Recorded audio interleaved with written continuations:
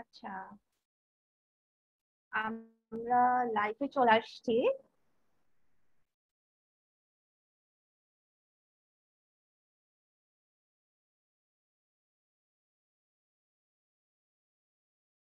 আমরা কি শুরু করব?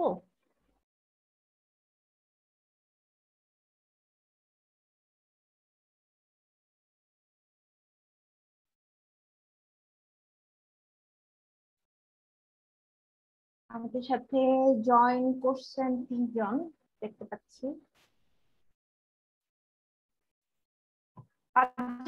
ডালিয়া তুমি ওয়েট শুরু করি করে দাও, নাকি? তুমি শুরু করে দাও, লাইভে আছি আমরা। আচ্ছা, কি যে হয় আজকে, প্রচুর গালিগালাজ হবে। আমাদের সাথে ইনে আছেন বেশ কয়েকজন। আচ্ছা, শুরু করে দিই। আমাদের আজকের সেশন, প্র্যাকটিসের সেশন, যে গালির মা ও বাপ। আমরা স্বাগত জানাচ্ছি যারা ইন হাউসে আছেন আমাদের সাথে এবং যারা আমাদেরকে ফেসবুকে লাইভ দেখছেন। তো আজকে অনেক গালিগালাজ হবে। তো মূল আলোচকরা আলোচনা শুরু করার আগে আমার বোধহয় একটু এটা বলা উচিত যে আমরা গালির সেশনের নাম গালির মা ও বাপ কেন রাখলাম আর কি। এটার পেছনে আসলে একটু আমাদের প্র্যাকটিসের কিভাবে আমরা গালিটাকে ইম্পর্টেন্ট মনে করলাম সেটার একটা ইন্ট্রো বোধহয় আমি বলা উচিত। সেটা হচ্ছে যে গালি সংক্রান্ত আমরা যখন কথা বলছি আমরা দেখলাম যে সেইখানে গালি আসলে খুব মানে খুব নিরীহ কিছু না। আমরা দেখলাম যে গালি আসলে খুব এক ধরনের কি বলা যায়, গালি আসলে অনেক বড় পরিসরে কাজ করছে এখানে। গালি এক ধরনের একটা রাজনৈতিক টুল হিসেবে ব্যবহার হচ্ছে এবং গালি একটা ভাষার একটা মিডিয়াম হিসেবে কাজ করছে। আমরা সাধারণত বলে থাকি যে গালি হচ্ছে ক্ষোভ প্রকাশের মাধ্যম, কিন্তু এবং সেইটা অনুযায়ী আমরা এটাকে শ্লীল অশ্লীল চিন্তা করে থাকি।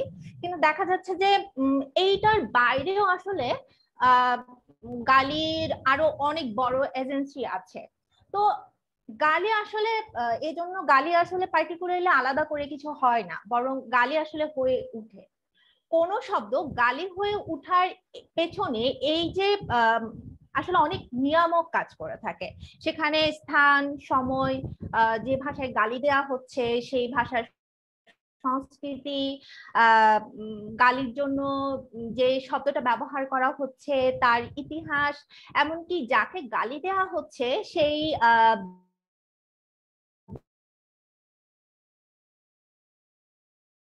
ব্যক্তি বা প্রতিষ্ঠানের সাথে গালিদাতার সম্পর্ক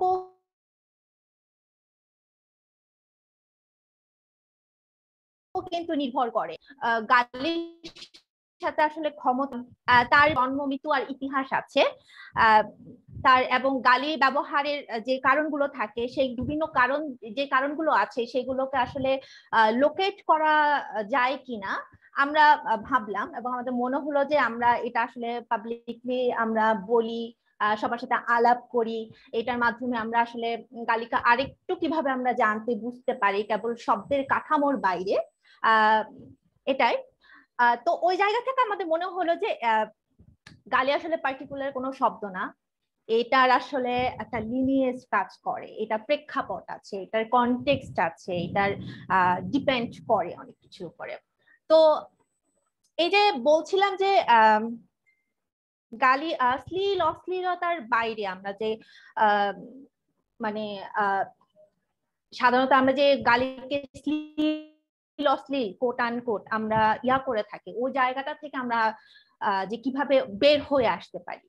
তো এখন গালিকে আমরা আসলে কেন ইম্পর্টেন্ট মনে করছি আর কি আমাদের আলোচনার জন্য, এইটার আগে আমাদের মনে একটু ভাবা উচিত যে আমরা মানে সেটা নিয়ে বলার আগে আমার মনে হয় যে ভাবা উচিত যে আমরা কেন গালি দিচ্ছি, কাকে গালি দেই এবং কি গালি দেই। এইটার বোঝার মধ্য দিয়ে আসলে গালি কিভাবে ফাংশন করে সেটা বোঝাটা তখন, সেটা লোকেট করাটা তখন সহজ হয়। তো গালি রাক্ষোভ প্রকাশে, যেটা শুরুতেই বলছিলাম যে গালি রাক্ষোভ প্রকাশের জন্য যেমন ব্যবহার করা হচ্ছে, আবার সম্পর্কের নৈকট্য ওইটার জায়গা থেকেও কিন্তু গালি দেওয়া হচ্ছে। তো ওই জায়গা থেকে এক সমাজের একটা অংশ যখন গালিকে অশ্লীল বলে সেটাকে সেন্সর করার কথা বলছেন, আবার আরেকটা অংশ কিন্তু বলছেন যে সোসাইটির যে বিভিন্ন ইনজাস্টিস আছে এবং যে প্রবলেমেটিক নর্মস গুলো আছে সেইটার বিরুদ্ধে যে গালি একটা উইপন হিসেবে কাজ করছে, সেটা তারা সেই জায়গা থেকে তারা গালিকে একটা আর্ট হিসেবে তারা বলছেন। তো এই যে শ্লীল অশ্লীল কিংবা গালি নেতিবাচক নাকি ইতিবাচক, এই বাইনারির ঊর্ধ্বে আমরা আসলে কিভাবে দেখতে পারি? প্রতিবাদের ভাষা হিসেবে যখন গালি ব্যবহার করা হচ্ছে, ঠিক তখনই আমরা মানে গালি সমাজের বিভিন্ন সমস্যাকে নর্মালাইজ করছে কিনা সেইটাও আমরা ভেবে দেখতে পারি কিনা আর কি। ভার্বাল যে ভায়োলেন্স, অর্থাৎ গালি যে কথার মধ্য দিয়ে যে জুলুম তৈরি করা, সেইটা গালি আসলে নর্মালাইজ করছে কিনা সেইটা আমাদের কনসিডার করা উচিত কিনা আর কি। কারণ আমি একজন আদিবাসী এবং একজন নারী হিসেবে এখানে আমার ব্যক্তিগত কিছু মানে ব্যক্তিগত প্রসঙ্গ টানছি, যৌক্তিক মনে হচ্ছে। একজন আদিবাসী এবং একজন নারী হিসেবে আমাকে প্রতিনিয়ত যে বিভিন্ন ধরনের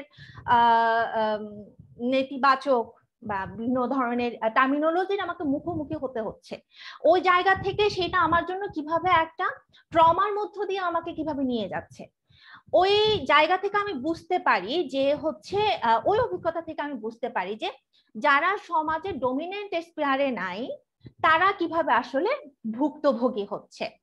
তো ওই জন্যই আসলে গালিকে আমরা ইনডেমনিটি দেওয়ার আগে দেওয়ার সাথে সাথে আমরা এটাও ভাবতে পারি কিনা আর কি, যে গালির আসলে বাউন্ডারি থাকা উচিত কিনা, কোথায় কতটুকু কাকে কি গালি দিচ্ছি সেইগুলো আসলে আমাদের বিবেচনায় থাকা উচিত কিনা।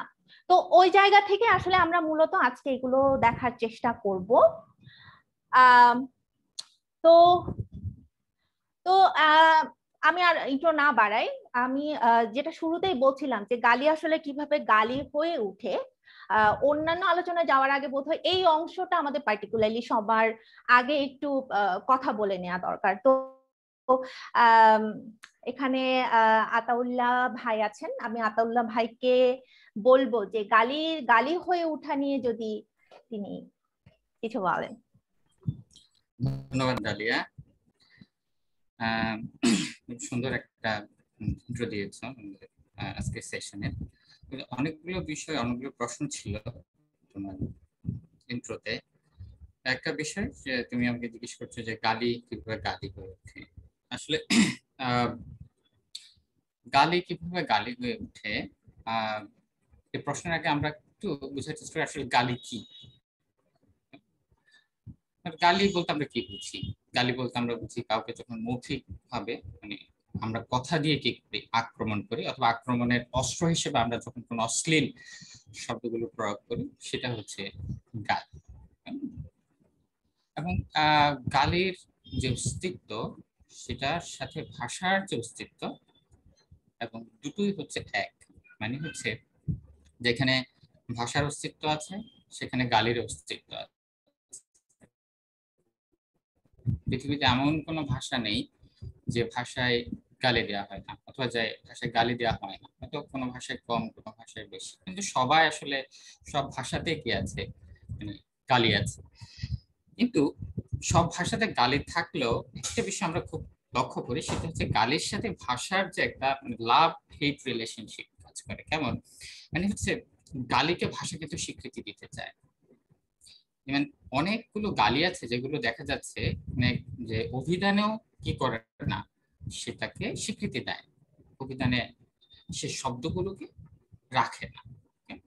তাহলে দেখা যাচ্ছে এই গালিকে সবসময় ভাষার সাথে একটা সংগ্রামের মধ্য দিয়ে যেতে হয়। মানে ভাষার সাথে সংগ্রাম করে তাকে কি করতে হয়, টিকে থাকতে হয়। এবং সব ভাষায়, সব সমাজে দেখা যাচ্ছে গালিকে ট্যাবু হিসাবে বিবেচনা করে, আবার সবাই কিন্তু গালি চর্চাও করে। আর ধর্মীয় ভাবে দেখা যাচ্ছে গালিকে খুব অপবিত্র এবং পাপের কাজ মনে করা হয় যে কোনো ধর্মে। আবার দেখা যাচ্ছে সামাজিক, রাজনৈতিক, সাংস্কৃতিক ভাবে কি করা হয়, গালিকে কখনোই কি করা হয় না, উৎসাহ দেওয়া হয় না, সবসময় এটাকে চাপিয়ে দেওয়ার অথবা অশ্লীল হিসেবে বিবেচনা করা হয়। এখানে আমাদের অবশ্য প্রশ্ন আছে গালির চর্চাটাকে যে আমরা যে সমাজে প্রতিষ্ঠা করতে যাচ্ছি এমন কোনো কিছু না, কেউ যদি আমাদের এই ভুল না বুঝে যে জিনিসটা হচ্ছে তাহলে কারা কেন গালি দেয়, কেন দিচ্ছে, গালিটা কিভাবে গালি দেয়, এই জিনিসটাই আমরা বুঝার চেষ্টা করছি।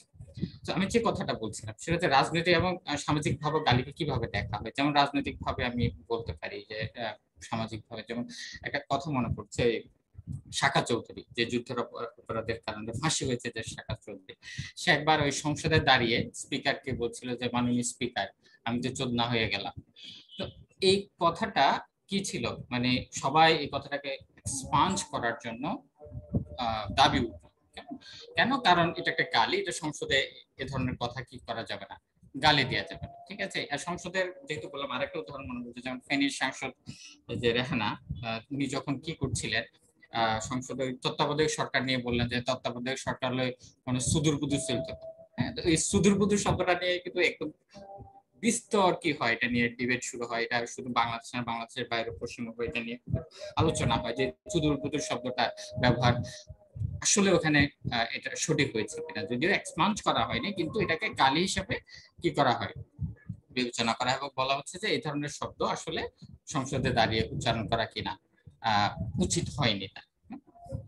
তো আমি যে কথাটা বলছিলাম সেটা হচ্ছে ভাষার সাথে যে গালির সম্পর্ক, মানে আমরা ভাষা যখন শিখতে শুরু করি আমরা গালি দিতেও শুরু করি।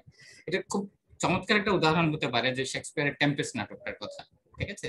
টেম্পেস্ট নাটকের মধ্যে যে ওই প্রসপেরা এবং মিরান্ডা ওরা একটা দ্বীপে আশ্রয় নেয় এবং ওই দ্বীপের যা অধিবাসী আছে তাদেরকে সে তাদের ভাষাটা শেখায়।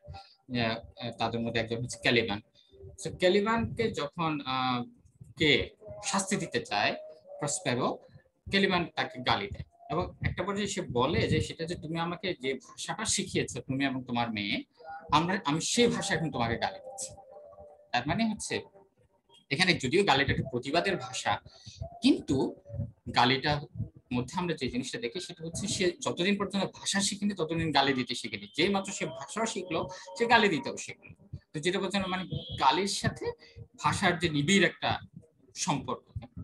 আবার একটা জিনিস লক্ষ্য করেছে যে গালি জিনিসটা কিন্তু ইউনিভার্সাল না।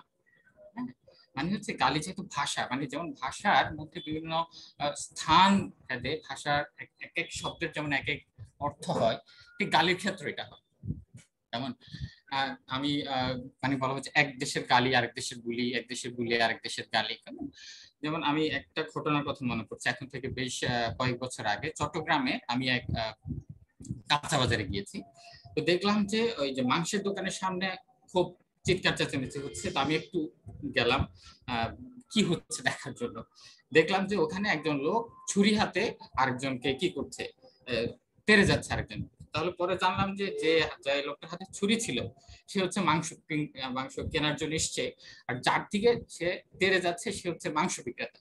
তো সমস্যা কি? সমস্যা হচ্ছে মাংস বিক্রেতা ওই যে মাংস ক্রেতাকে মিয়া বলে সম্বোধন করেছে। তখন সে বলছে যে আমাকে তুই মিয়া বললি কেন, ঠিক আছে, আমি কি তোর মিয়া নাকি, আমি তো শালা নাকি, ঠিক আছে। তখন মানে যে মাংস বিক্রি করছে সে ওই নোয়াখালী অঞ্চলে, এখন যে যে অঞ্চলে যেখানে মিয়া শব্দটাকে শ্রদ্ধার সাথে কাউকে বড় ভাই বা মিয়া সম্বোধন করা হয়, কিন্তু চট্টগ্রামে দেখা যাচ্ছে মিয়া শব্দটাকে আবার ভালোভাবে নেওয়া হয়, এটাকে শালার একটা প্রতিশব্দ হিসেবে অনেক সময় ব্যবহার হয়। তো দেখা যাচ্ছে এর মধ্যে যে তাকে মিয়া ডাকার কারণে ওকে খুন করতে গিয়েছে, ঠিক আছে। এ ধরনের অনেক ওদের উদাহরণ আছে। যে আমার আরেকটা যে কথা মনে পড়ছে সেটা হচ্ছে যে গালি সবসময় গালি না, আসলে গালি অনেক সময় মানুষ স্নেহের জন্য কি দেয়, গালি দেয়, প্রশংসা করার জন্য কি দেয়, গালি দেয়।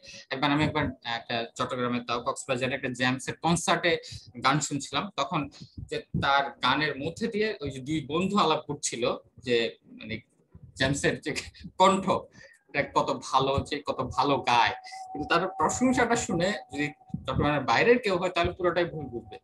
তার এক্স্যাক্টলি কোডটা হয়তো আমার পুরোপুরি মনে নেই, যেটুকু আমি রিকল করতে পারছি সেটা ছিল এখানে সুদানির পর গলাতে গলা, মানে হচ্ছে জেমসকে সে গালি দিচ্ছে, গালি দিয়ে বলছে সুদানের পর গলাতে গলা, মানে হচ্ছে আসলে এটা কিন্তু গালি না, এটা কিন্তু জেমসকে এক ধরনের সে কি করছে, মানে প্রশংসা করছে, ঠিক আছে। সো অনেক সময় গালির মাধ্যমে কিন্তু কি হয়, মানে এটা প্রশংসা করা হয়। আবার যেমন আমরা ঢাকায় কুট্টি ভাষার কথা বলতে পারি, তারা প্রচুর শালা শব্দটা ব্যবহার করে, গাছপালা লতা পাতা মা বাপ সবাই শালা, ঠিক আছে। কিন্তু আবার আমাদের দেশে অন্য এলাকায় কিন্তু শালা শব্দটাকে ওভাবে দেখা হয়, এটা একটা চরম গালি হিসেবে কি করা হয়, দেখা হয়। আবার গালি হয়ে ওঠার পেছনে যে আরেকটা বিষয়, চমৎকার বিষয়, সেটা হচ্ছে অনেক শব্দ কিন্তু গালি হিসেবে জন্ম নেয় না, ঠিক আছে। অনেক শব্দের ব্যুৎপত্তিগত অর্থে কিন্তু মানে অশালীন কোনো প্রয়োগ না থাকলেও কিন্তু ধীরে ধীরে একটা অনেক সময় ভাষার অপপ্রয়োগের কারণে, অনেক সময় দেখা যাচ্ছে ভাষার প্রয়োগের কারণে এটা কি হয়ে ওঠে, মানে এক ধরনের গালি হয়ে ওঠে। কেমন দুটোর উদাহরণ, কমন দুটো উদাহরণ আমরা বলতে পারি, যেমন একটা হচ্ছে খানকি, মাগি, ঠিক আছে। খানকি শব্দটার উৎস হিসাবে, মানে এটার বিভিন্ন উৎস পাওয়া যায়, বিশেষ করে দুটো উৎস কথা বেশ ভালোভাবে আমরা দেখি।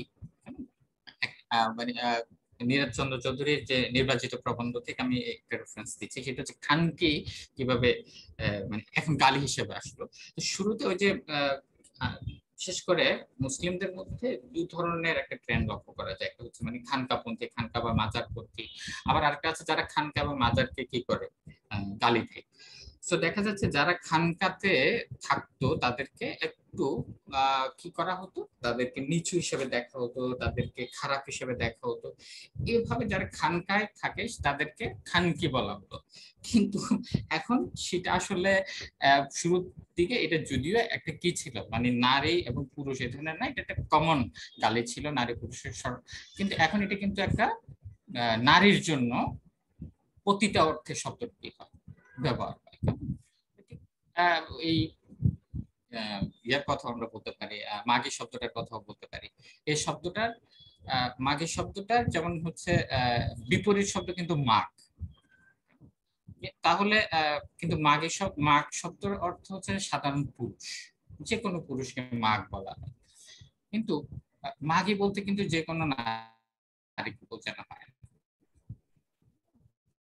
তাহলে ঠিক ওই খানকি শব্দটার মতো মাঘী শব্দটাও এটা মাঘী হিসেবে জন্মায়নি, কিন্তু ব্যুৎপত্তিগত অর্থ হচ্ছে নারী, কিন্তু এটা প্রায়োগিক অর্থে এখন সেটা আমরা এখন মানে বেশ্যা অথবা পতিতার সমার্থক শব্দ হিসাবে এসছে। এটা আমরা রবীন্দ্র পূর্ববর্তী সাহিত্যে আমরা মাঘী শব্দটা নারী অর্থে ব্যবহার দেখি।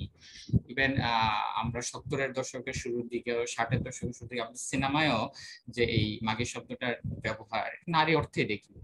ইভেন আমাদের বর্তমানেও মনে হয় বাংলাদেশে কোথাও কোথাও, বিশেষ করে রাশিয়ান অঞ্চলে কোথাও মনে হয় মাঘী শব্দটা একটা সাধারণ শব্দ হিসেবে কি করা হয়, ব্যবহার করা হয়। সো গালির একটা বিষয় সেটা হচ্ছে যেমন গালি খুব রূপক, মানে গালি শব্দটাকে আমরা মানে খুব কুভাষণ বলি, যদিও কুভাষণ বলি, কিন্তু গালি শব্দটা আসলে খুব সুভাষণ, অনেক ক্ষেত্রে খুব সুভাষণ। অনেকগুলো গালি দেখবা, গালির মধ্যে খুব চমৎকার অলংকার আছে, হ্যাঁ, গালির মধ্যে সুভাষণ আছে, যেটাকে আমরা ইউফেমিস্টিক এক্সপ্রেশন বলতে পারি। কেমন অনেক, যেমন হচ্ছে তুমি কোথায় যে একটা, যেমন হচ্ছে বলা যেতে পারে চট্টগ্রামের যে ওরফুয়া, ঠিক আছে, মানে ওরফুয়া মানে হচ্ছে শালা, কিন্তু শালা না বলে বলা হচ্ছে কি ওরফুয়া, ঠিক আছে। তার মানে এর মাধ্যমে একটা, এটাকে আমরা একটা ইউফেমিস্টিক এক্সপ্রেশন বলতে পারি, তাই না? আবার অনেক সময় দেখা যাচ্ছে যে মানে গালির মধ্যে ইনসিনুয়েশন মানে ইনুয়েন্ডো একটা ব্যবহার আমরা দেখি, যেমন হচ্ছে বালামাইশুর ফুয়া, ওটা বালামাইশুর ফুয়া মানে হচ্ছে যে কি, মানে তোমার বাপ তো খুব ভালো মানুষ ছিল, কিন্তু তুমি কেন ভালো হও নাই, ঠিক আছে। মানে এটা একটা গালি, কিন্তু এটা চমৎকার একটা অলংকার ব্যবহার করা হয়েছে। আর মেটাফোর তো অনেক কি করা হয়, মানে ব্যবহার করা হয়, হ্যাঁ, যেমন হচ্ছে গাধা, হ্যাঁ তুই একটা গাধা, তুই একটা গরু, হ্যাঁ এটা বলা হয়। তো এটা গাধা মানে এটা কিন্তু গাধার সঙ্গে কি করা হচ্ছে, তুলনা করা হচ্ছে, কেমন। আবার গালির ক্ষেত্রে দেখা যাচ্ছে যে অনেক সময় যে মেটাফরিক এক্সপ্রেশন আর একটা যে চোদা শব্দটা, ঠিক আছে, এটা ইংরেজিতে আমরা দেখি, বাংলাতেও দেখি, যে দেখা যাচ্ছে এই চোদা শব্দটা ভাষাটার মধ্যে এক ধরনের একটা মেটাফরিক সিম্বলিক বিষয় থাকে, যেখানে শুধু যৌন কর্ম হিসাবে বোঝায় তা না। হ্যাঁ, কাউকে এক্সপ্লয়টেশনের অর্থে, হ্যাঁ, কাউকে আঘাত করার অর্থে, কাউকে ছোট করার অর্থে, নির্যাতন করার অর্থে কি করা হয়, এই শব্দটা ব্যবহার করা হয়। আবার অনেক সময় মানুষ শুধু গালি দিয়ে যে শান্ত থাকে তা না, মানে গালিটা কিভাবে, কতভাবে গালি দিয়ে আঘাত করা যায়, মানে ইন্টেন্সিটিটা কিভাবে বাড়ানো যায়। সেক্ষেত্রে দেখা যায় যে কেউ সরাসরি কুত্তা না বলে, শালা না বলে বলছে কুত্তার বাচ্চা, মানে হচ্ছে যখন শুয়োরের বাচ্চা, তার মানে হচ্ছে মা বাপ তুলে গালি দিলে সে মনে করছে কি করবে, সে একটু বেশি আঘাত পাবে।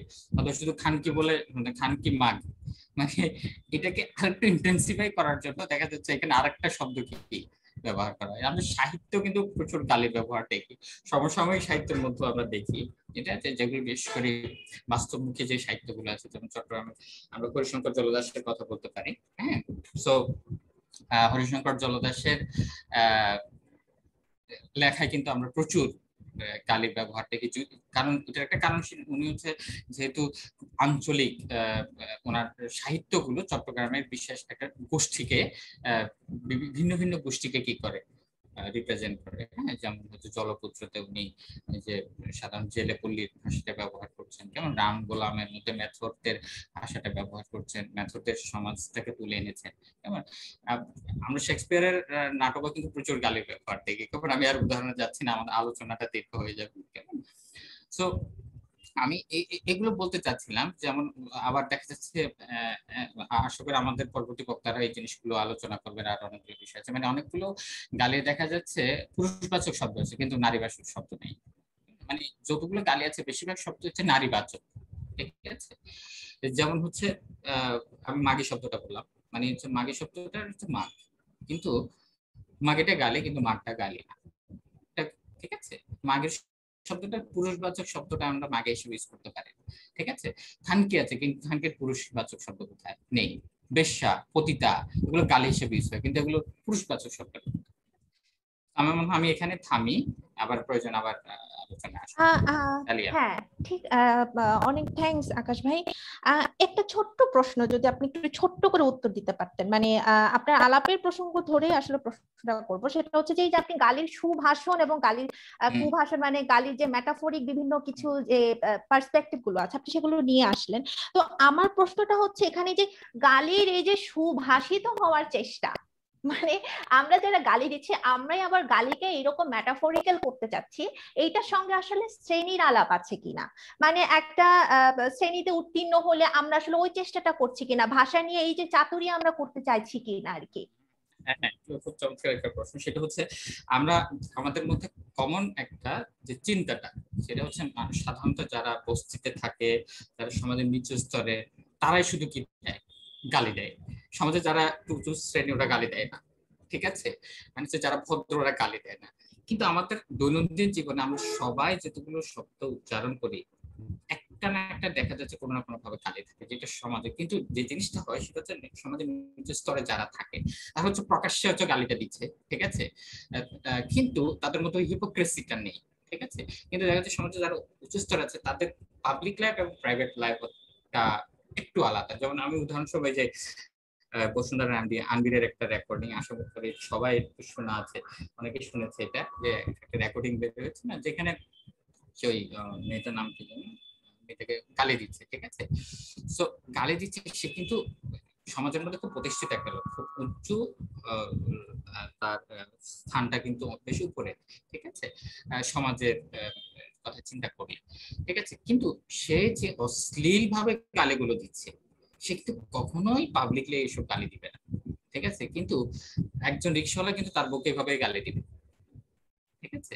তো গালির মধ্যে কিন্তু একটা মানে শ্রেণী সচেতনতাটা আছে, যেখানে হচ্ছে গালি যারা হয়তো কি করে, যারা সমাজের মধ্যে একটু মধ্যবিত্ত, উচ্চ মধ্যবিত্ত, তাদের মধ্যে হিপোক্রেসিটা লক্ষ্য করা যায়, ঠিক আছে। তারা দেখা যাচ্ছে যে গালি প্রকাশ্যে গালি দিচ্ছে না, কিন্তু গোপনে ঠিকই গালি দিচ্ছে, ঠিক আছে। হ্যাঁ, অনেক থ্যাঙ্কস আকাশ ভাই। আচ্ছা, তার মানে হচ্ছে গালির সাথে আসলে এই যে পাবলিক প্রাইভেটের আলাপ, সেটা আসলে অনেক প্রাসঙ্গিক আর কি। প্রাসঙ্গিক। হ্যাঁ, তো অনেক থ্যাঙ্কস আপনার কাছে, হয়তো আরো আসবো আমরা পরে কোনো একটা সেগমেন্টে।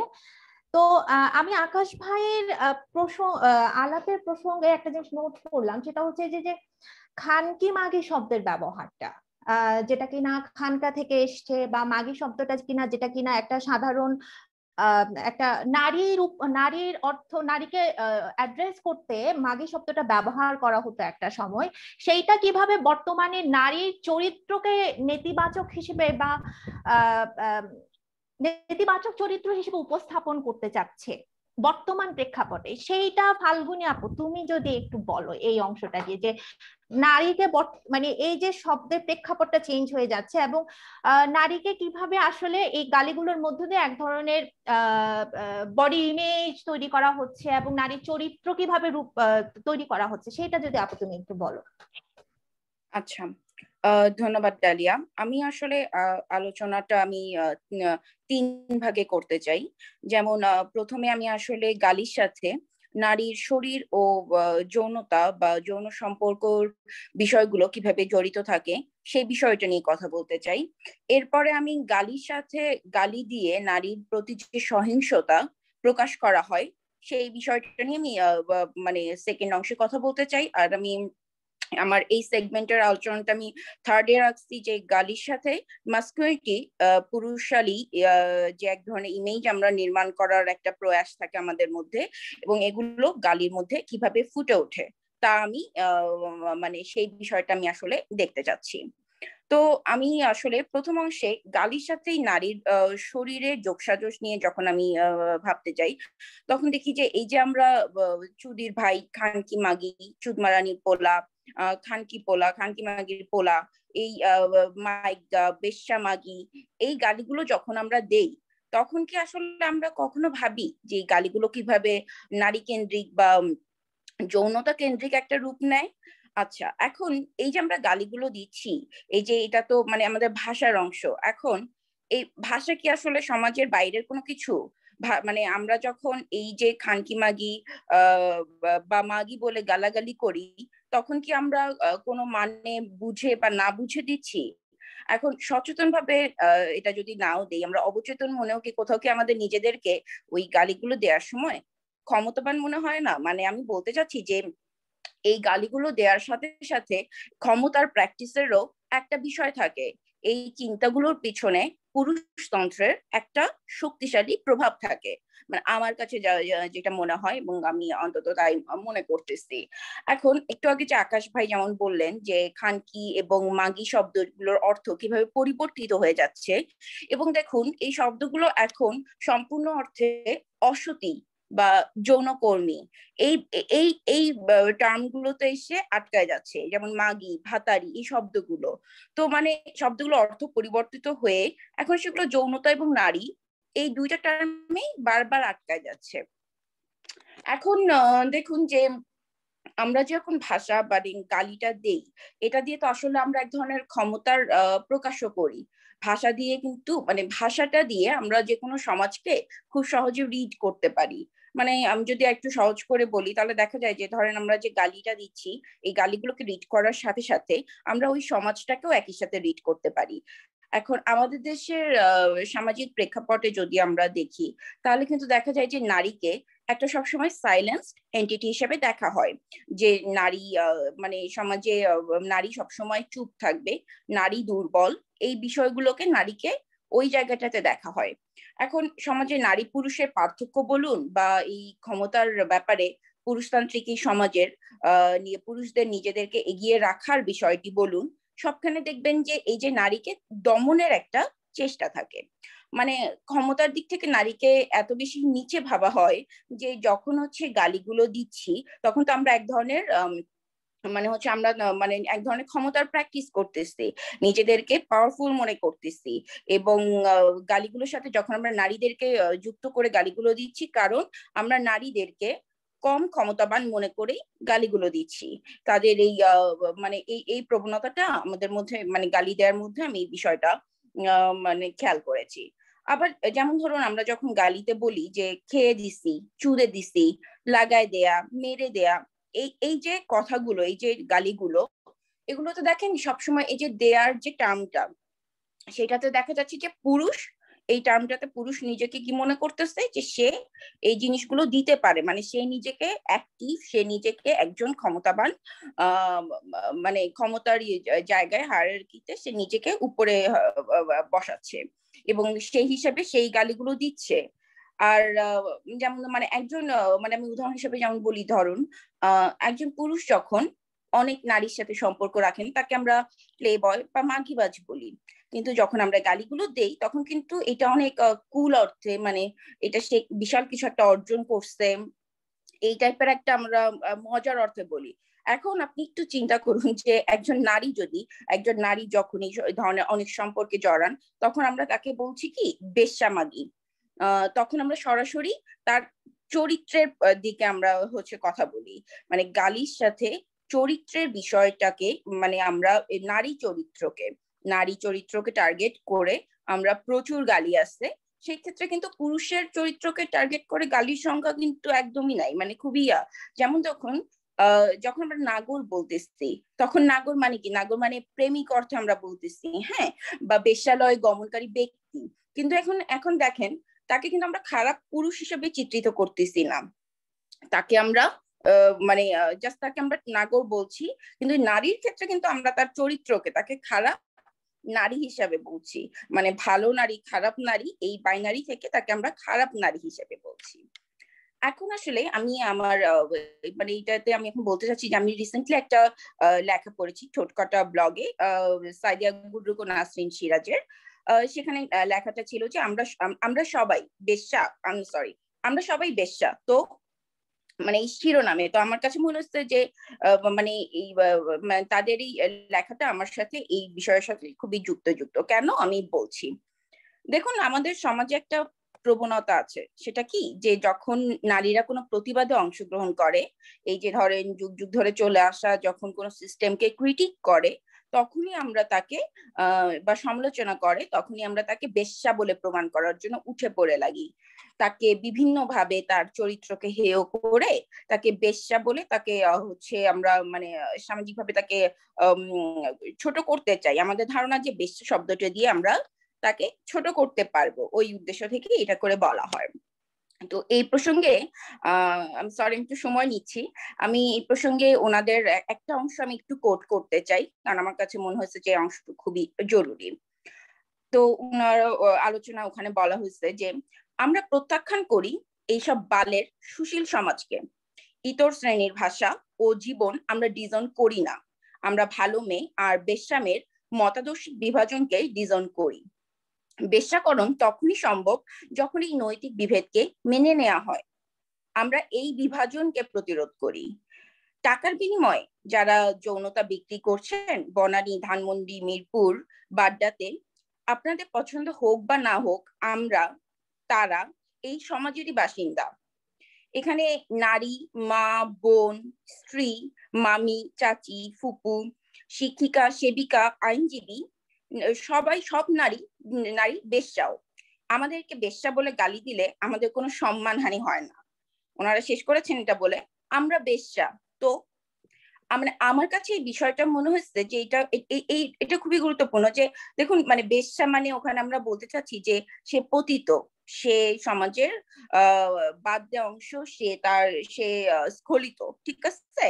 তো এই যে আমরা চরিত্র হনন করে আমরা মনে করি যে আমরা তাকে এইভাবে মানে হেয় করতে পারবো, কিন্তু আমরা যদি এই মানে এই মতাদর্শটাকে, এই আইডিওলজিক মতাদর্শ আমরা যদি ওন করতে পারি, যেমন ধরেন আমরা যদি নিজেদেরকে যদি এই বিষয়টাকে আমরা নিজেরাই বলি যে হ্যাঁ আমরা সবাই বেশ্যা, তো তাহলে কিন্তু আমার মনে হয় যে এটার সাথে সাথে একই সাথে তাকে মানে কাউন্টার মানে এই যে হেয় করার এই যে একটা প্র্যাকটিস চলে আসছে, এটাকে আমরা একই সাথে কাউন্টারও দিতে পারি। যেমন ধরুন এর সাথে আমার কাছে মনে হয় যে যেমন নারীবাদী, এখনকার কথা অনুযায়ী নারীবাদী একটা গালি, হ্যাঁ, ধরেন কেউ কোনো কথা বললো বা কেউ কোনো মানে ক্রিটিক করলো, তখন সাথে সাথেই তাকে বলা হচ্ছে যে আরে তুই তো নারীবাদী হয়ে উঠছিস। তো এই যে নারীবাদীও কিন্তু গালি হয়ে উঠছে। তো আমার কাছে মনে হয় যে এই বিভাজনের এই মতাদর্শকে, এই যে ভালো খারাপ নারী, পতিত নারী, এই বিভাজনকে যদি আমরা না মানতে পারি, না মানার মধ্য দিয়ে কিন্তু আমরা ওইটাকে মানে আমরা ওইটাকে বলতে পারি। যেমন ধর পরবর্তীতে কেউ বেশ্যা বলে গালি দিলে সাথে সাথে আমি বলতে চাই যে হ্যাঁ আমি বেশ্যা। তো সমাজের আমার কাছে মনে হয় যে সমাজের এই বিভাজনকে বুড়ো আঙ্গুল দেখিয়ে পুরুষতান্ত্রিক নির্মিত এই মতাদর্শকে আমাদের উড়িয়ে দেওয়া উচিত। এখন আমি এখান থেকে আমি একটা জিনিস মানে আমি বলতে চাই এখন এই পর্যায়ে, সেটা হচ্ছে যে গালির সাথে সাথে গালি দিয়ে নারীর প্রতি যে সহিংসতাটা প্রকাশ করা হয় এবং এই সহিংসতার সাথে সমাজে এটার ইমপ্লিকেশনটা কোথায় কিভাবে সেটাও আমি একটু বলতে চাচ্ছি। যেমন ধরুন আমরা গালি দেই যে খাইয়া দে, তোর মায়ের কান্দে বইয়া তোর বোন রে হাওয়া দেই, তোর মায়ের ভোদা ছিলা লবণ লাগাই দিমু, তোর মায়ের ভোদা বোম্বাই মরিচ দেয়া চুদামো, তোর মায়ের চিচিং পাক। দেখুন এই গালিগুলো যখন আমরা দিচ্ছি তখন কি আমরা কখনো ভেবেছি যে এই গালিগুলোতে আমরা কিভাবে ভায়োলেন্সকে ইনডিউস করতেছি? মানে আমরা মানে অবচেতন হলেও মানে সচেতন হোক বা আমরা অবচেতন মনেও গালিগুলোকে কিন্তু এক ধরনের গালিগুলো দেওয়ার মাধ্যমে ভায়োলেন্সকেও বৈধতা দিচ্ছি আমরা একই সাথে সাথে। এখন এই গালিগুলো কি শব্দতেই আটকায় আছে? মানে এমন তো না যে আমি গালিগুলো দিলাম এইটাই শব্দতেই আটকায় আছে। এই গালিগুলো কিন্তু আমরা সমাজে মানে এই ধরনের সহিংস ঘটনা নারীর প্রতি এগুলো কিন্তু আমরা সমাজেও ঘটতে দেখছি, আমরা নিজেরাও এর মধ্য দিয়ে যাচ্ছি। যেমন রিসেন্ট একটা ঘটনা আমি যদি বলি, একজন নারী যৌনাঙ্গে বোতল ঢুকানোর যে ঘটনাটা ভাইরাল হয়েছে সেই বিষয়টি তারপর যেমন ধরেন ভারতের অভয়া যে ধর্ষণ ঘটনাটা হলো সেটা। তো এই যে আমরা বিভিন্ন ধরনের ভায়োলেন্স, বিভিন্ন ধরনের নারীর প্রতি সহিংসতামূলক ঘটনাগুলো দেখছি এবং নারীর যৌনাঙ্গে এই যে ধরেন বোতল ঢুকানো, লোহার রড ঢুকানো, এই যে আমরা এই জিনিসগুলো দেখছি, তো এই জিনিসগুলো আসলে মানে এই জিনিসগুলো কি কানেক্টেড না এই বিষয়গুলো? আমার কাছে মনে হয় যে এই বিষয়গুলো খুব বেশি কানেক্টেড। আমি এই বিষয়গুলোকে পারস্পরিক সম্পর্কিত হিসেবে দেখি। যেমন দেখুন নারীর শরীরকে এখানে ভায়োলেন্সের একটা সম্ভাব্য গ্রাউন্ড হিসেবে ব্যবহার করে নেওয়া হচ্ছে। যখন এই গালিগুলো দেয়া হচ্ছে তখন গালি ব্যবহারকারীরা সচেতন ভাবে হোক বা অবচেতন ভাবে ওই ভায়োলেন্সটাকে বৈধতা দিয়ে চলছেন, যে নারী দুর্বল, নারী অবলা, নারীর এই যে মানে নারীর যৌনাঙ্গে বিভিন্ন ভাবে তাকে টর্চার করা যাবে, এটা যে একটা মানে ভায়োলেন্সের গ্রাউন্ড, এই বিষয়গুলোকে আমরা এই গালির মধ্য দিয়ে আমরা এই জিনিসগুলোকে বৈধতা দিয়ে থাকি আর কি। তো আমার মনে হয় যে আমাদের ভাবা উচিত যখন আমরা এই ধরনের গালিগুলো দিব বা আমরা গালিগুলো দিচ্ছি আমাদের কথায়, চিন্তায়, আড্ডাতে, মজার ছলে যখন আমরা গালিগুলো দিচ্ছি, আমার মনে হয় তখন আমাদের ভাবা উচিত যে আমরা একই সাথে এই বৈধতা ভায়োলেন্সকেও আমরা একই সাথে বৈধতা দিচ্ছি কিনা। আর এর বাইরে দেখুন শুধু কি ভায়োলেন্সের ব্যাপারটাও কি আসছে তা না। যেমন ধরুন আমরা আবারও বলি যে ফিতা কাইটা দিমু, পর্দা ফাটাই দিমু, হ্যাঁ এই কথাগুলোর সাথে সাথে আবার নারী ভার্জিনিটির বিষয়টাও উঠে আসে। মানে নারীর সতীত্ব এবং নারীর ইজ্জত সমস্ত কিছু রক্ষার বিষয় কি পুরুষের হাতে?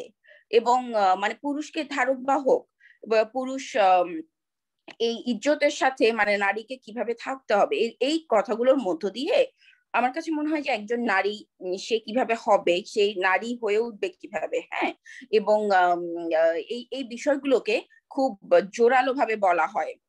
নারীর ভার্জিনিটির বিষয় এখানে গুরুত্ব এই কারণেই দেয়া হয় কারণ নারীর যৌনতা, নারীর অবাধ যৌনতা, নারী যৌনতা সবকিছুই খুবই রেস্ট্রিক্টেড বিষয়, এগুলো সোসাইটি ঠিক করে দিবে, এগুলো এই ধরনের বিষয়। এখন এই জেন্ডার ডিসক্রিমিনেশনের এই বিষয়টি, এই পাওয়ার প্র্যাকটিস বলুন, এই জেন্ডার ডিসক্রিমিনেশনের বিষয়টি কিন্তু গালির মধ্যে একদমই, আমি এতক্ষণ যে বললাম দেখুন মানে একটু খেয়াল করবেন যে জেন্ডার ডিসক্রিমিনেশনের বিষয়টি আসে। এখন এই যে ক্ষমতা, আধিপত্য, এগুলো কিন্তু গালির মধ্যে অলরেডি আছে। এখন কে গালি দিতে পারবে বা কে পারবে না, আবার কোথায় গালি দিতে পারবে তাও কিন্তু সমাজ নির্ধারণ করে দিচ্ছে। আমার বন্ধু সৌরভ জাইনার গালি বিষয়ক একটা গবেষণায় সে একটা জরিপের কথা মেনশন করে। আমি ওটা একটু বলতে চাই যে সেখানে জরিপে বলা হয় যে পাবলিক পরিসরে 15% মেয়ের বিপরীতে 80% ছেলে 80% স্ল্যাং চর্চা করে থাকে।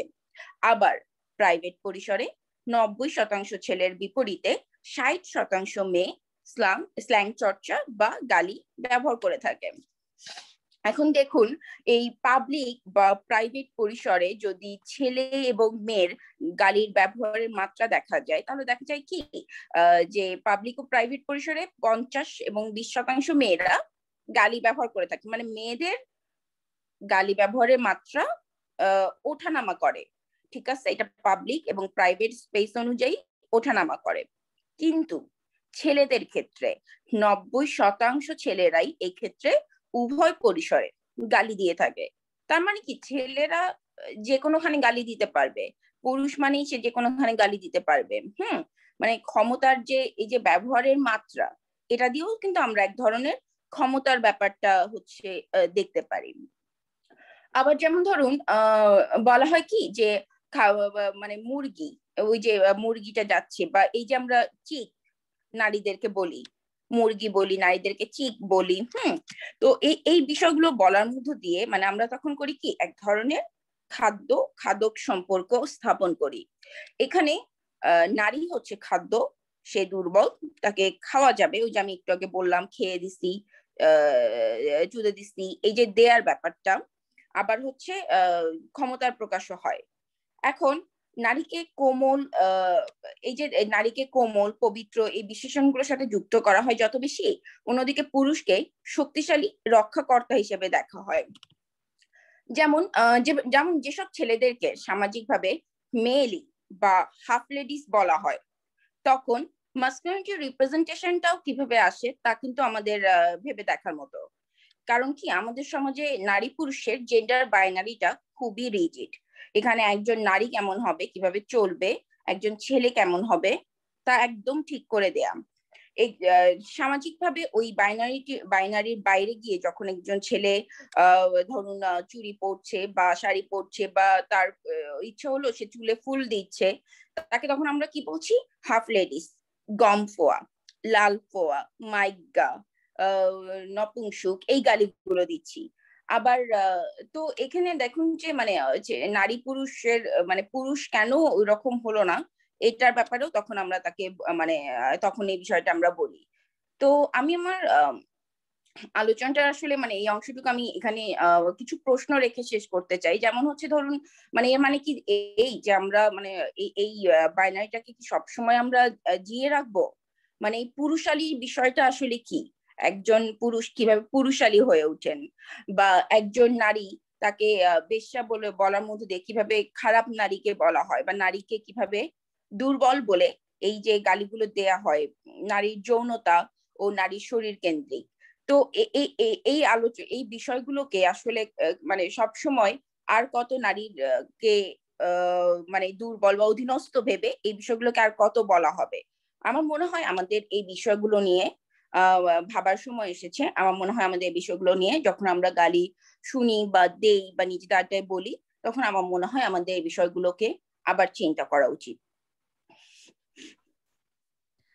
হ্যাঁ ফাল্গুন আপু, খুব অনেক থ্যাঙ্কস। অনেক জরুরি অনেক বিষয় উঠে আসছে।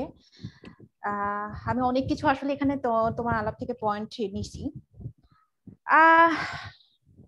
এই যে গালির সাথে যে সহিংসতার সম্পর্ক এবং এখানে ক্ষমতার যে আলাপটা আছে, মানে আমার এগুলো শুনতে শুনতে তোমার আলাপটা শুনতে শুনতে আপু মনে হচ্ছিল যে ভাষা দিয়ে তো আমরা সমাজটাকে রিড করতে পারি, গালি দিয়ে বোধহয় আরেকটু বেশি পারি। তো এই যে তুমি বললা ফিতা কেটে দেয়া, তারপরে আমি সরি ভুলে গেছি, এরপরে তুমি যে আরেকটা ইউজ করলা, মানে আমার এই সব হ্যাঁ পর্দা ফাটাই দেয়া। তার মানে দেখো যে ভার্জিনিটির আলাপটা কতটা গুরুত্বপূর্ণ সমাজে, মানে নারীর ভার্জিনিটি কতটা এটা কি বলা যায়, হ্যাঁ। তো এই জিনিসটা আর কি, তো এইটাই আসলে সমাজের এই যে এই ব্যাপারগুলো একটু বেশি বোধহয় রিড করা যায়। তো তোমার ওই যে ঠোঁট কাটার যে লেখাটা তুমি একসাপটা পড়ছো আর কি আপু, ওইখান থেকে আসলে মানে আমার নিজের একটা মতামত যেটা, সেটা হচ্ছে যে এই যে নারীকে অবমাননা করা, গালির সাথে তো মর্যাদার সম্পর্ক জড়িত, এবং গালি দেওয়ার মাধ্যমে সেই মর্যাদা থেকে আসলে একটা যে মর্যাদাচ্যুত করার একটা যে ব্যাপার, সেই উদ্দেশ্যেই তো গালিটা দেওয়া হচ্ছে। তাইলে আমরা ওই মর্যাদাটাকে কিভাবে চ্যালেঞ্জ করতে পারি? এই যে গালি যখন এই যে নারী কেন্দ্রিক বা নারীকে অবমাননা করে যে গালিগুলো দেওয়া হচ্ছে, আমার মনে হচ্ছে যে তাইলে সেই গালিগুলোকে আমরা আসলে আরো পুনঃ ব্যবহার করার মাধ্যমে সেটা ধারটা কমাতে পারি কিনা আর কি, যেটা তুমি কি বলো আপু? না, আমার কাছে মনে হয় ডালিয়া যে খুব ভালো প্রশ্ন। আমার কাছে মনে হয়েছে ওই যে আমি যেটা বললাম যে আমাদের ওই মানে এই বিভাজনের এই মতাদর্শটাকে আমাদের নিজেদেরই ওন করতে হবে, আমাদের নিজেদেরই ভাঙতে হবে, ঠিক আছে? এই যে ধারগুলো, এই যে বেশ্যা বলার মধ্য দিয়ে যে নিজেদেরকে কম ভাবা, নিজেদেরকে খারাপ ভাবা, এই ভাবার প্রবণতা থেকে আমাদের নিজেদেরকেই ওই জিনিসটাকে মানে নিজেদেরকেই বের হইতে হবে। আমরা নিজেদেরকে বলতে হবে যে মানে নিজেরা যত বেশি এটা প্র্যাকটিস করব, যেমন ধরুন আমরা বলি যে বীজ যখন বলাতে আপনি মনে একদিন প্রসঙ্গে বলছিলেন যে বীজ বলাতে যখন বলি তখন কি বীজ বলাতে কিন্তু আমরা এক ধরনের কিন্তু নিজেদেরকে মানে ওইভাবে খারাপ অর্থে নিজেদেরকে ইয়ে করে বলি না। আমরা নিজেরা যখন মেয়েরা প্র্যাকটিস করে তখন কিন্তু এটাকে কুল অর্থেই বলা হয়, শক্তিশালী মানে এক ধরনের একটা ইয়া অর্থেই বলা হয়। তো সেম ভাবে আমার মনে হয় যে গালির এই যে নারী কেন্দ্রিক, যৌনতা কেন্দ্রিক, শরীর কেন্দ্রিক এবং সহিংসতামূলক এই যে গালিগুলো, আমার মনে হয় এই গালিগুলোর ধার অবশ্যই আমরা যত বেশি এই গালিগুলোকে আমরা মানে মানে আমরা যত বেশি মতাদর্শের এগুলোকে চ্যালেঞ্জ করতে থাকবো, যত বেশি আমরা কথা বলবো, আমার মনে হয় এটা তত গালি ধারগুলো কমবে এবং এটা উচিত। হ্যাঁ, অনেক থ্যাঙ্কস ফাল্গুন আপু। আমি তোমার কাছে গালির এই যে জেন্ডারের যে বাইনারি গুলো আছে, আমি সেগুলো নিয়ে আরো তোমার কাছে আসবো। তো তোমার কথা সূত্রে তুমি যে এই যে মানে যখন তুমি আলাপ করতেছিলে তখন আমার মনে হচ্ছিল আর কি যে সরি, আচ্ছা হ্যাঁ, গালিকে যে বৈধতা দেওয়ার কথা তুমি বলছিলে, তো ওই বৈধতার আলাপের প্রসঙ্গ থেকে আমার মাথায় আসতেছিল যে এই যে বৈধতা দেওয়ার যে বিভিন্ন মিডিয়াম, সামাজিক মিডিয়াম, আমরা যদি এখানে কালচারের কথা বলি আর কি, পপ কালচারের বিভিন্ন যে মিডিয়াম গুলো আমরা যদি এখানে পার্টিকুলারলি মেনশন করে যদি আমি বলি যে চলচ্চিত্রে এবং হচ্ছে নাটকে কিভাবে ব্যবহার করা হয়, ওই অংশটা মনে হয় তৃষা আপু কি আছেন আমাদের সাথে? আচ্ছা হ্যাঁ, তৃষা আপু বোধহয় যদি বলতেন যে চলচ্চিত্র এবং নাটকে আসলে কিভাবে মানে এই গালিগুলো আসলে কিভাবে রিপ্রেজেন্ট করা হচ্ছে। তৃষা আপু।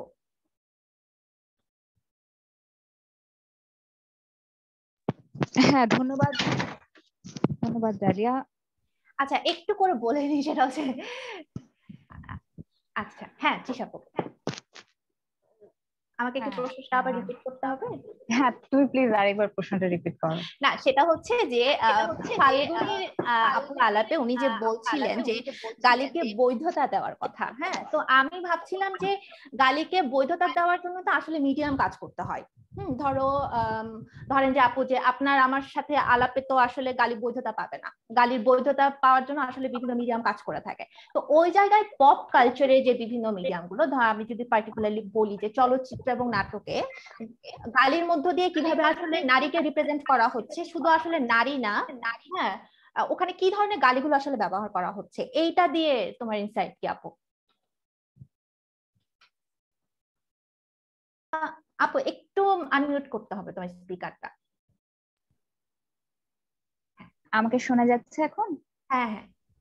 আচ্ছা, পপুলার কালচার যেটা কথা তুমি বললে আর কি, বাংলা নাটকে, বাংলা সিনেমায়, তো দেখা যাচ্ছে যে ডালিয়া বাংলা নাটকে যদি বলি শুরুতেই, ওটার গালির ব্যবহার কিন্তু মূলত লক্ষ্য করা যায় হচ্ছে যে ধরনের গালিগুলো হচ্ছে তোমার একটু কানে লাগে বা একটু বেশি সচরাচর আমরা শুনতে অভ্যস্ত নই বাংলা নাটকে, সেগুলো লক্ষ্য করা যায় 2000 সাল পরবর্তী সময়ের নাটকগুলোতে। তো এর আগে যে গালিগুলো শুনতে পেতাম গ্রাম কেন্দ্রিক নাটকগুলোতে, সেগুলোর ভেতরে হচ্ছে নারীদের উদ্দেশ্য করে যে দুটো গালি খুব বহুলভাবে ব্যবহৃত হতো, সেই দুটো গালি হচ্ছে অপয়া এবং অলক্ষ্মী। তো এবং শুধু নাটক না, সিনেমাতেও কিন্তু এই শব্দ দুটোর ব্যবহার মানে খুব ব্যাপকভাবে হয়েছে। এবং বিশেষত এই শব্দ দুটো মানে এই দুটো গালি ব্যবহৃত হয়েছে যখন কোনো নারী হচ্ছে তোমার বিধবা হয়ে যায়, তখন হচ্ছে তাকে অনেক সময় শ্বশুর বাড়ির তরফ থেকে, হ্যাঁ, বা গ্রামের মানুষের মোড়লদের তরফ থেকে তাকে তকমাটা দিয়ে দেওয়া হয় এবং বলা হয়ে থাকে যে তুমি তো স্বামীকে খেয়েছো বা সে স্বামীকে খেয়েছে, এ ধরনের। তো এই বিষয় দুটো আছে। এছাড়া হচ্ছে এ তো গেল হচ্ছে তোমার নারী। আমি প্রথমে নারীটাই তাহলে বলি। বাংলা হচ্ছে নাটকে মোস্তফা সরোয়ার ফারুকী এবং তার সহকারী বৃন্দরা যখন হচ্ছে বাংলা নাটকে শহর কেন্দ্রিক মধ্যবিত্তের মেজ জীবনের চিত্র দেখাতে আরম্ভ করলেন, সেটাও হচ্ছে তোমার 2000 পরবর্তী সময়, তখন প্রায় প্রথমবারের মতো কিন্তু কিছু গালি আমরা বাংলা নাটকে শুনতে পেলাম, যেগুলো হচ্ছে এর আগে সেভাবে শোনা যায়নি। যেমন ছবিয়ালের রাজীব আহমেদ পরিচালিত 2-in-1 এবং আশফাক নিপুণ পরিচালিত 2-in-1 নাটক দুটিতে আমরা এক মিনিট ডালিয়া।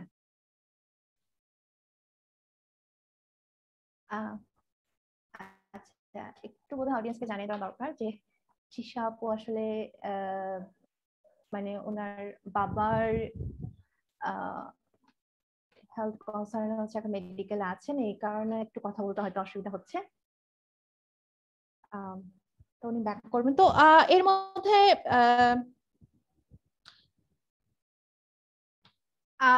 আমি কমেন্টারিতে যে ধরনের ইয়েগুলো এসছে আমি সেগুলো একটু দেখার চেষ্টা করি। এখানে বেশ কিছু কমেন্টারি এসছে যে গালিকে আসলে এই যে কুল, আচ্ছা রুমানা আফরোজ তিনি কমেন্ট করেছেন যে কিছু কিছু গালি বা অশ্লীল শব্দ ট্রেন্ডি বা জাতে উঠা বা কুলনেস শো করার উপায় হিসেবে যুব সমাজ বেশি ব্যবহার করতে দেখা যায়, এর পেছনের কারণটা। তো হ্যাঁ, গালি এই যে একটা রেজিস্ট্যান্সের ইয়া হয়ে আসা, এইটা নিয়ে হ্যাঁ আকাশ ভাই। ডালিয়া এখানে আরেকটা ওই যে প্রশ্ন আসছে যে নারীরা যখন গালি দেয়, মানে পুরুষরা তো গালি দেয় ঠিক আছে, নারীরা যখন গালি দেয় সেটা কিভাবে দেখে দেখা উচিত, এটা কমেন্ট বক্সে আমি দেখলাম। ঠিক আছে, চমৎকার একটা দিক। মানে হচ্ছে আমার ঠিক ইয়ার কথা মনে পড়ছিল, আমার পার্সোনাল একটা অ্যানেকডোট। সেটা হচ্ছে আমি যে বাসায় থাকতাম এখন ইয়াতে চট্টগ্রামে, তো আমার বাসার পাশে একটা ফ্যামিলি ছিল যেখানে দেখা যাচ্ছে ওই হাজব্যান্ডটা ওয়াইফকে খুব টর্চার করতো।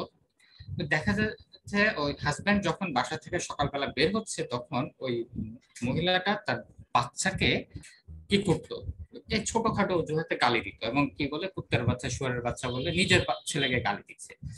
তখন আমি বিষয়টাকে অবজার্ভ করলাম, চিন্তা করলাম আচ্ছা নিজের বাচ্চাকে নিজে কেউ শুয়ারের বাচ্চা কুত্তার বাচ্চা বলে কে? ঠিক আছে, তো এখানে অনেক জায়গায় আমরা দেখি অনেকে বলে যে মেয়েরা বেশি গালি দেয়।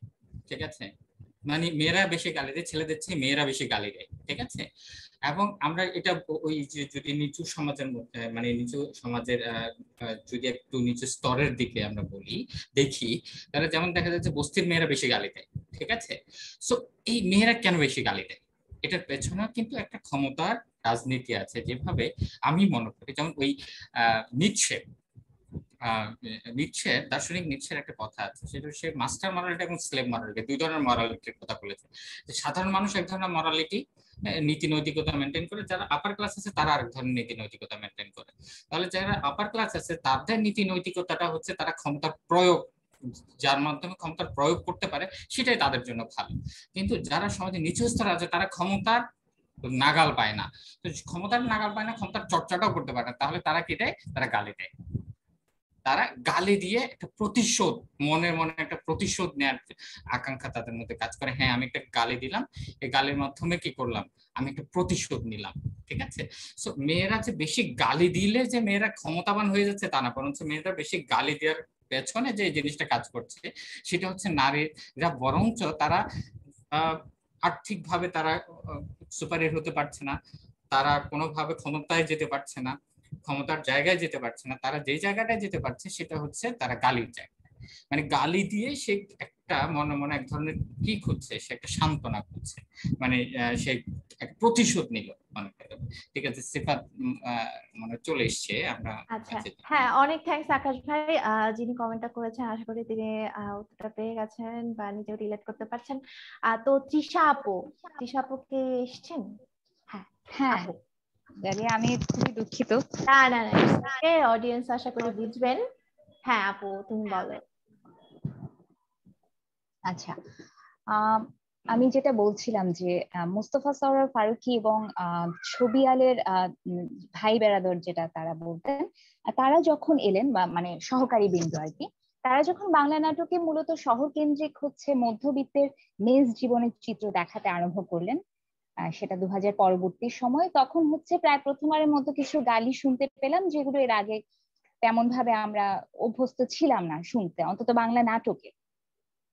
যেমন ছবি আলের রাজীব আহমেদ পরিচালিত 2-in-1 এবং আশফাক নিপুণ পরিচালিত 2-in-1, দুটো নাটকের নামে 2-in-1, নাটক দুটিকে আমরা পুরুষদের উদ্দেশ্য করে শুনতে পাই হচ্ছে হাফ লেডিস, ভোদাই, ক্যারেক্টার লুজ, এই গালিগুলো, যেগুলোর ভেতরে হাফ লেডিস গালিটা হচ্ছে সেই ছেলেটিকে, নাটকে সেই ছেলেটিকে বলা হয় যে ছেলেটি হচ্ছে এই সমাজের হচ্ছে যে মানে পৌরুষত্বের যে তথাকথিত একটা ধারণা আছে এবং পৌরুষত্বের তথাকথিত যে একটা কাঠামো আছে, সেই কাঠামোর ভেতরে যে পড়ে না বা খাপ খায় না, সে তাকে হচ্ছে বলা হয়। এবং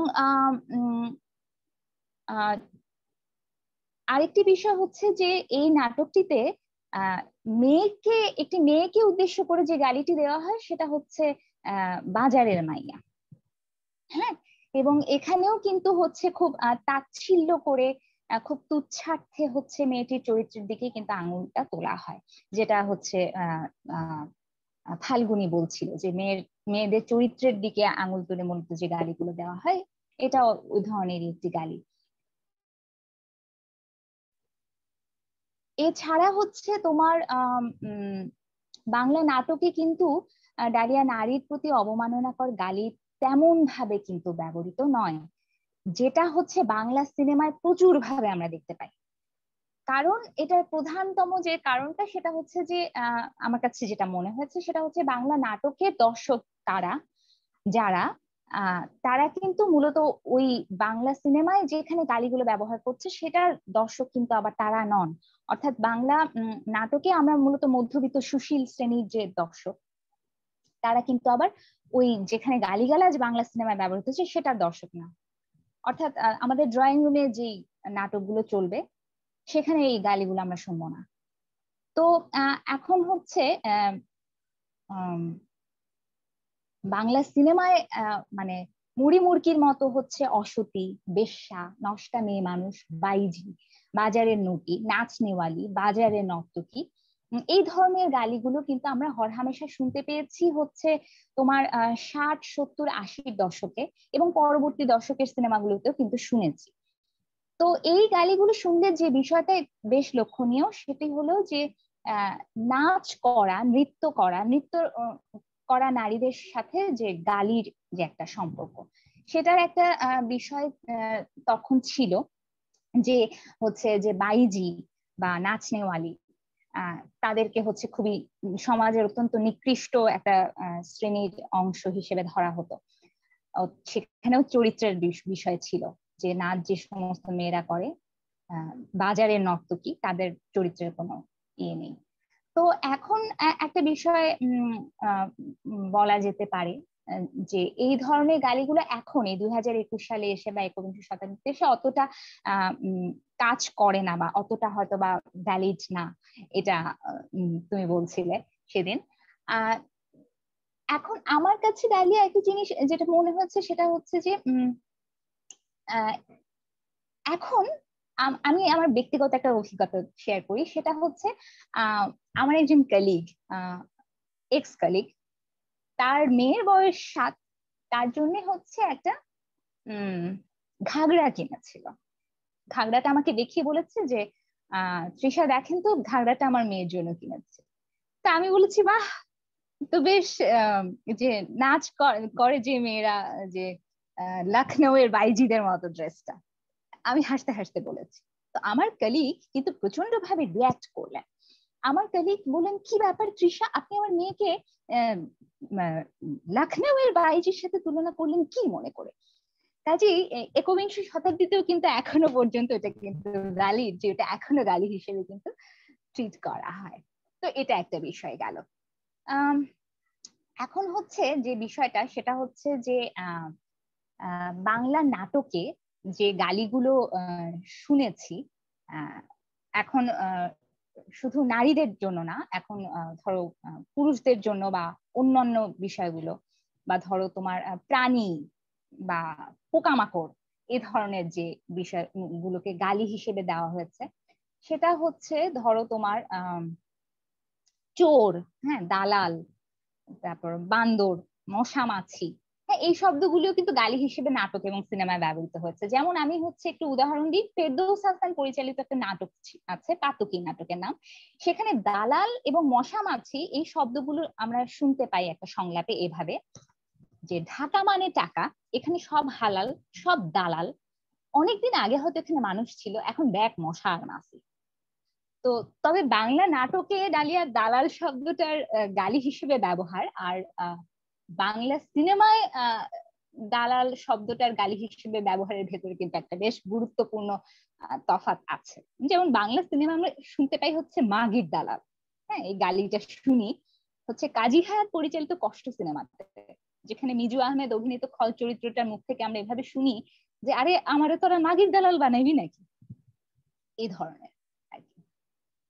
তো এছাড়া হচ্ছে যে আরেকটা গালি বাংলা নাটকে খুব শুনি, সুইট একটা কিউট গালি, সেটা হচ্ছে বান্দর। হ্যাঁ, মূলত হচ্ছে দুষ্ট বাচ্চাদের জন্য বলা খুব সাধারণ একটা নিরীহ গালি। যেমন হুমায়ুন আহমেদের বহুব্রীহি নাটকে টগর এবং নিশা নামের যে বাচ্চা দুটো, ওদেরকে উদ্দেশ্য করে রহিমা বুয়াকে আমরা বলতে শুনেছি যে বান্দরের ঘরের বান্দর।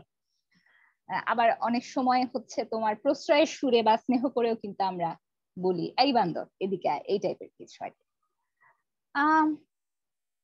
এছাড়া হচ্ছে তোমার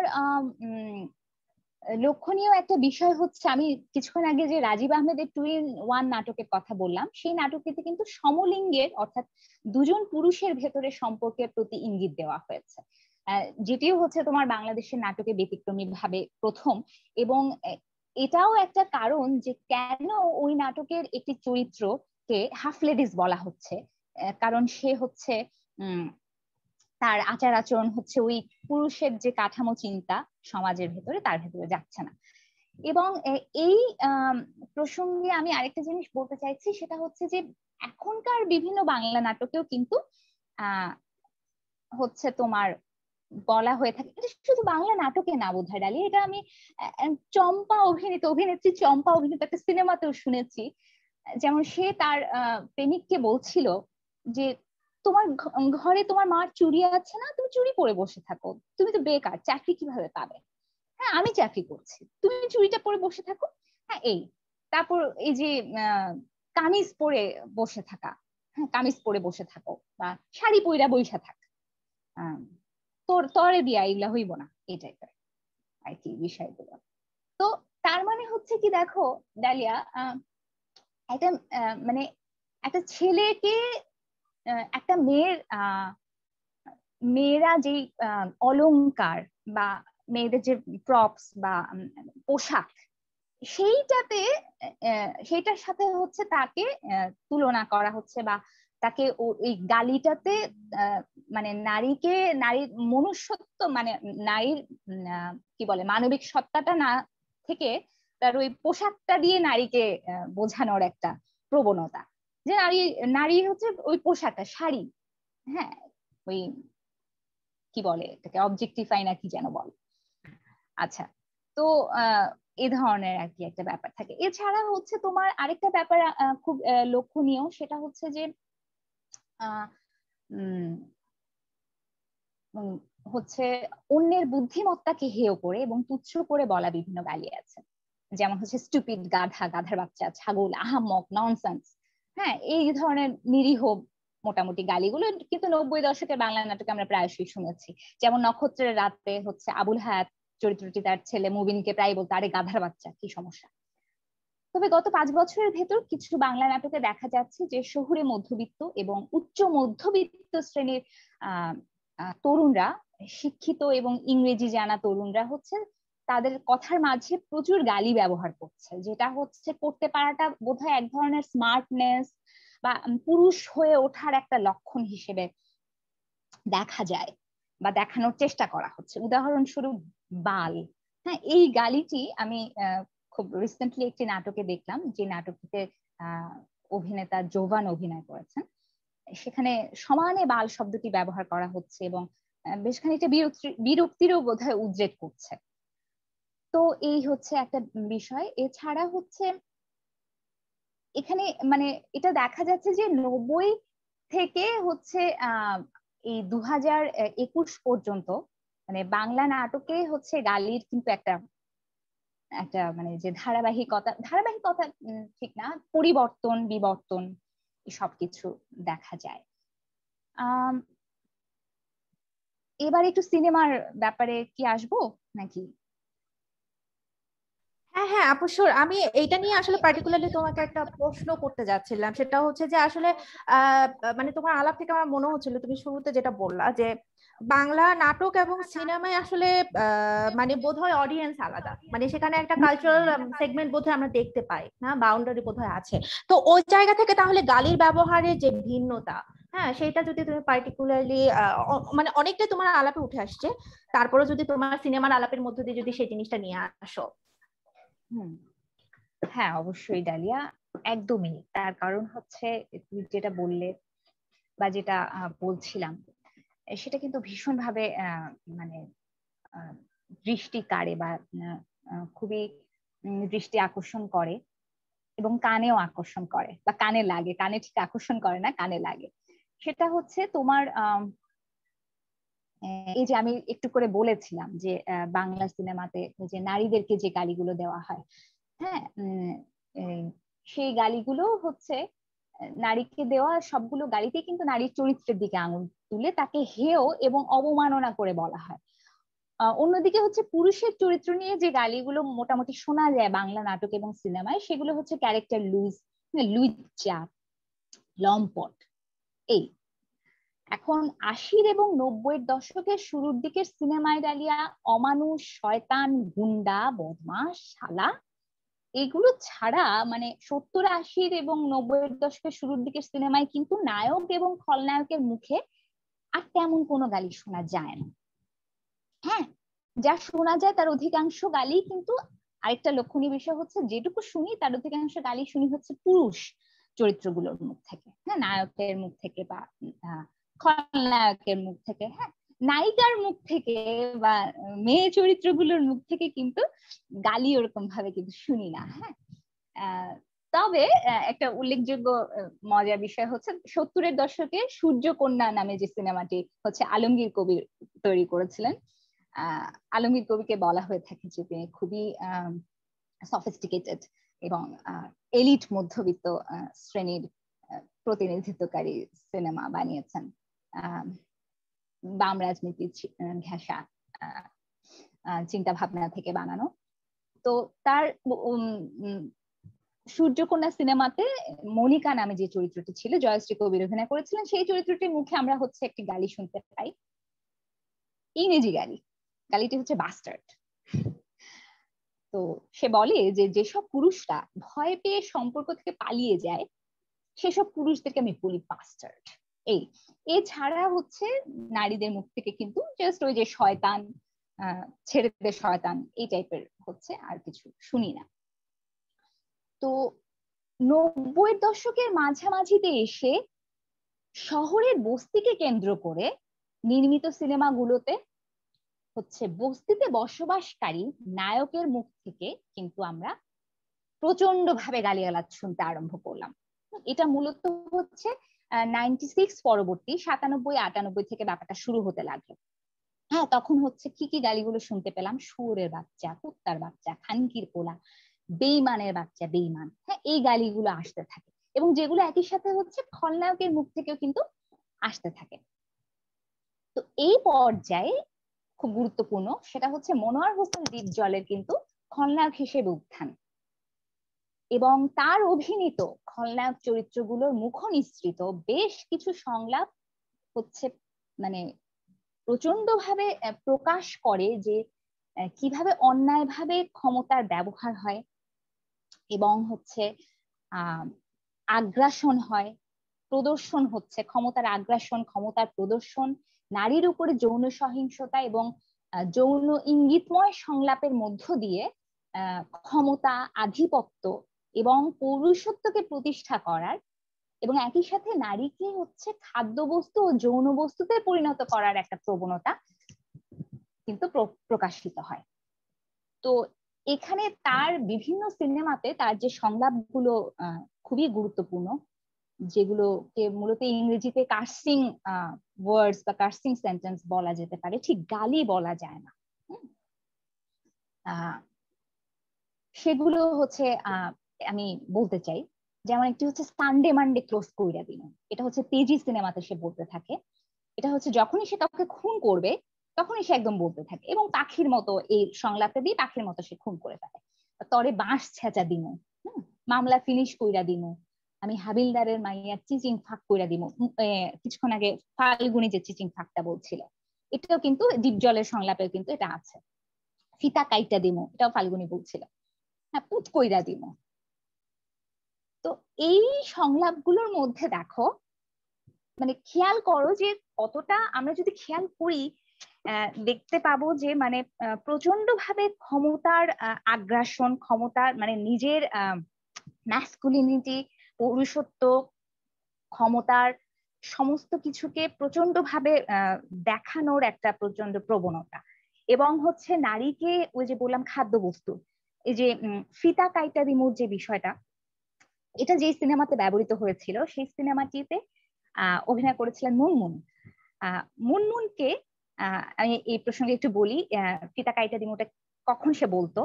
মুনমুনকে এবং গ্রামের বিভিন্ন নারীকে হচ্ছে প্রতি সপ্তাহে একজন নারীকে বা বোধহয় কয়েকদিন পর পর একজন নারীকে হচ্ছে তার কাছে ভেট পাঠানো হতো। লাল রঙের ফিতা দিয়ে তাকে, মেয়েটিকে বেঁধে, হাত পা বেঁধে তার কাছে পাঠানো হতো। সে হচ্ছে কাঁচি দিয়ে মেয়েটির শরীরে সেই ফিতাটি কাটতো এবং তাকে ধর্ষণ করতো। এবং তার কাছে যখন মেয়েটিকে পাঠানো হতো, তাকে বলা হতো যে আপনার জন্য প্রচন্ড খুব সুন্দর একটা উপহার আনছি, এইভাবে আর কি তার সাগরেদরা কথাটা বলতো। তো একটা খাদ্য বস্তুকে আমরা যেভাবে উপঢৌকন হিসেবে দিই, কাউকে উপহার হিসেবে, ভেট হিসেবে পাঠাই, মেয়েটিকেও সেভাবে আনা হতো। তো এই হচ্ছে ফিতা কাইটা দিমোর গল্প আর কি। তো দেখো, ডিপ জলের পোশাকের ধরন কিন্তু খুবই কি বলে, চোখে পড়ার মতো ছিল। যেমন বিভিন্ন সিনেমাতে যেগুলোতে সে হচ্ছে এই ধরনের প্রচন্ড ভয়ঙ্কর খলনায়কের ভূমিকায় অভিনয় করেছে, সেখানে হচ্ছে লাল রঙের হাফ প্যান্ট পরা অবস্থা দেখি, খালি গায়ে দেখি, গলায় লাল কাপড় ঝোলানো দেখি, তাকে লম্বা চুলে দেখি। যেমন কষ্ট নামে একটি সিনেমায় কাজী হায়াৎ পরিচালিত, ওখানে তার মাথা পুরোটা কামানো, সাদা লুঙ্গি, গলায় সাদা কাপড় পেঁচানো, কপালে সাদা রঙের তিলক কাটা। তো এই যে তার মেকআপ, তার পোশাক, তার কালার, পোশাকের রং, তার শারীরিক গঠন, চোখের দৃষ্টি, সবকিছু হচ্ছে তার খলনায়কত্বকে কিন্তু প্রচন্ড বৈচিত্র্যময় বিশেষত্ব দিয়েছে। এবং তার এই যে গালিগুলো, তার যে কার্সিং ওয়ার্ডস গুলো, সংলাপ গুলো, এগুলো হচ্ছে দর্শকের মনে কিন্তু ভয়ের সৃষ্টি করে। এটা দেখবে যে কিছু গালি বা এই যে এই ধরনের সংলাপগুলো মানে বাস্তবের সিনেমায় অনেক সময় দেখা যায় যে খলনায়ককে দেখে আমরা হয়তো ভয় পাই না, হ্যাঁ আমাদের ভেতর হাসি আসতে পারে, অনেক সময় কমিক একটা এলিমেন্ট তৈরি হয়। কিন্তু ডিপ জল এত বেশি এই ধরনের প্রচন্ড সহিংসতামূলক বিষয়গুলোর রিপ্রেজেন্টেশনের মধ্য দিয়ে কিন্তু প্রচন্ড ভাবে ভয়, ভীতি, আতঙ্ক সৃষ্টি করতে সক্ষম হয়েছিল দর্শকের মনে।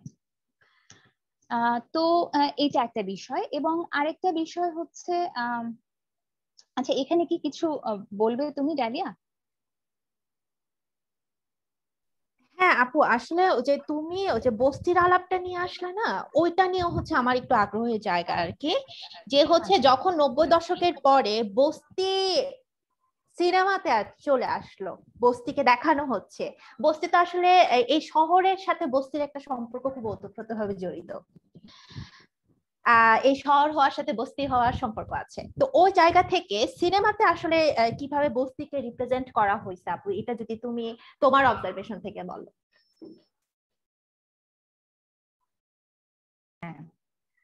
ডালিয়া, বস্তি দেখো, একটা মজার বিষয় হচ্ছে আমি যখন 80-র দশকের মাঝামাঝিতে মুক্তিপ্রাপ্ত ভাই বন্ধু সিনেমাটি দেখলাম। ভাই বন্ধু সিনেমাটিতেও কিন্তু বস্তি আছে। আমরা যদি আরো আগে যাই তাহলেও বস্তি কিন্তু দেখতে পাবো। কিন্তু ধরো ভাই বন্ধু সিনেমাতে যে বস্তি, সেখানে ইলিয়াস কাঞ্চন বস্তিতে থাকে। সে বস্তির একজন সর্দারনি রয়েছে। হ্যাঁ, সর্দারনি ইলিয়াস কাঞ্চনকে পছন্দ করে। সেই বস্তিতে যারা থাকে তাদের ভিতরে প্রচন্ড মিল মোহাম্মদ, মায়া মহব্বত রয়েছে। They have a bonding among them, একে অপরের বিপদে আপদে ঝাঁপিয়ে পড়ছে। হ্যাঁ, এবং দেখলাম যে বাইরে থেকে ঝামেলা আসছে, ইলিয়াস কাঞ্চন দাঁড়িয়ে যাচ্ছে এবং তার যে নায়িকা সর্দারনি সেও দাঁড়িয়ে যাচ্ছে। অর্থাৎ বস্তির থেকে একজন রিপ্রেজেন্টেটিভ যে হচ্ছে চট করে দাঁড়িয়ে যায়। হ্যাঁ, এবং ঝামেলার কিন্তু বস্তিতে হয় না, বাইরে থেকে এসে ঝামেলা হচ্ছে। এই গেল 80 দশকে। সেখানে কিন্তু গালিগালাজ তেমন শুনি না। আচ্ছা, বেশ ছিমছাম কাম এন্ড কোয়াইট বস্তি যেটাকে বলে। 90-এর মাঝামাঝিতে এসে সালমান শাহ মৃত্যু পরবর্তী সময় সালমান শাহ কিন্তু মধ্যবিত্তের নায়ক। হ্যাঁ, এটা আমি বলতে চাই, তার কারণটা বলা দরকার। তার কারণ হচ্ছে এই যে বলছিলাম যে 90-এর মাঝামাঝি পর্যায়ে এসে বস্তি দেখতে পাচ্ছি, সেটা কিন্তু সালমান শাহ সিনেমাতে কিন্তু দেখতে পাচ্ছি না। হ্যাঁ, দেখতে পাচ্ছি মূলত হচ্ছে মান্না, আমিন খান। এই এরা নায়ক হিসেবে যে সিনেমাগুলোতে অভিনয় করেছে, মূলত কাজী হায়াত, মান্না এবং দীপজল, এই তিনজনের একটা প্রচন্ড ট্রায়াল ছিল।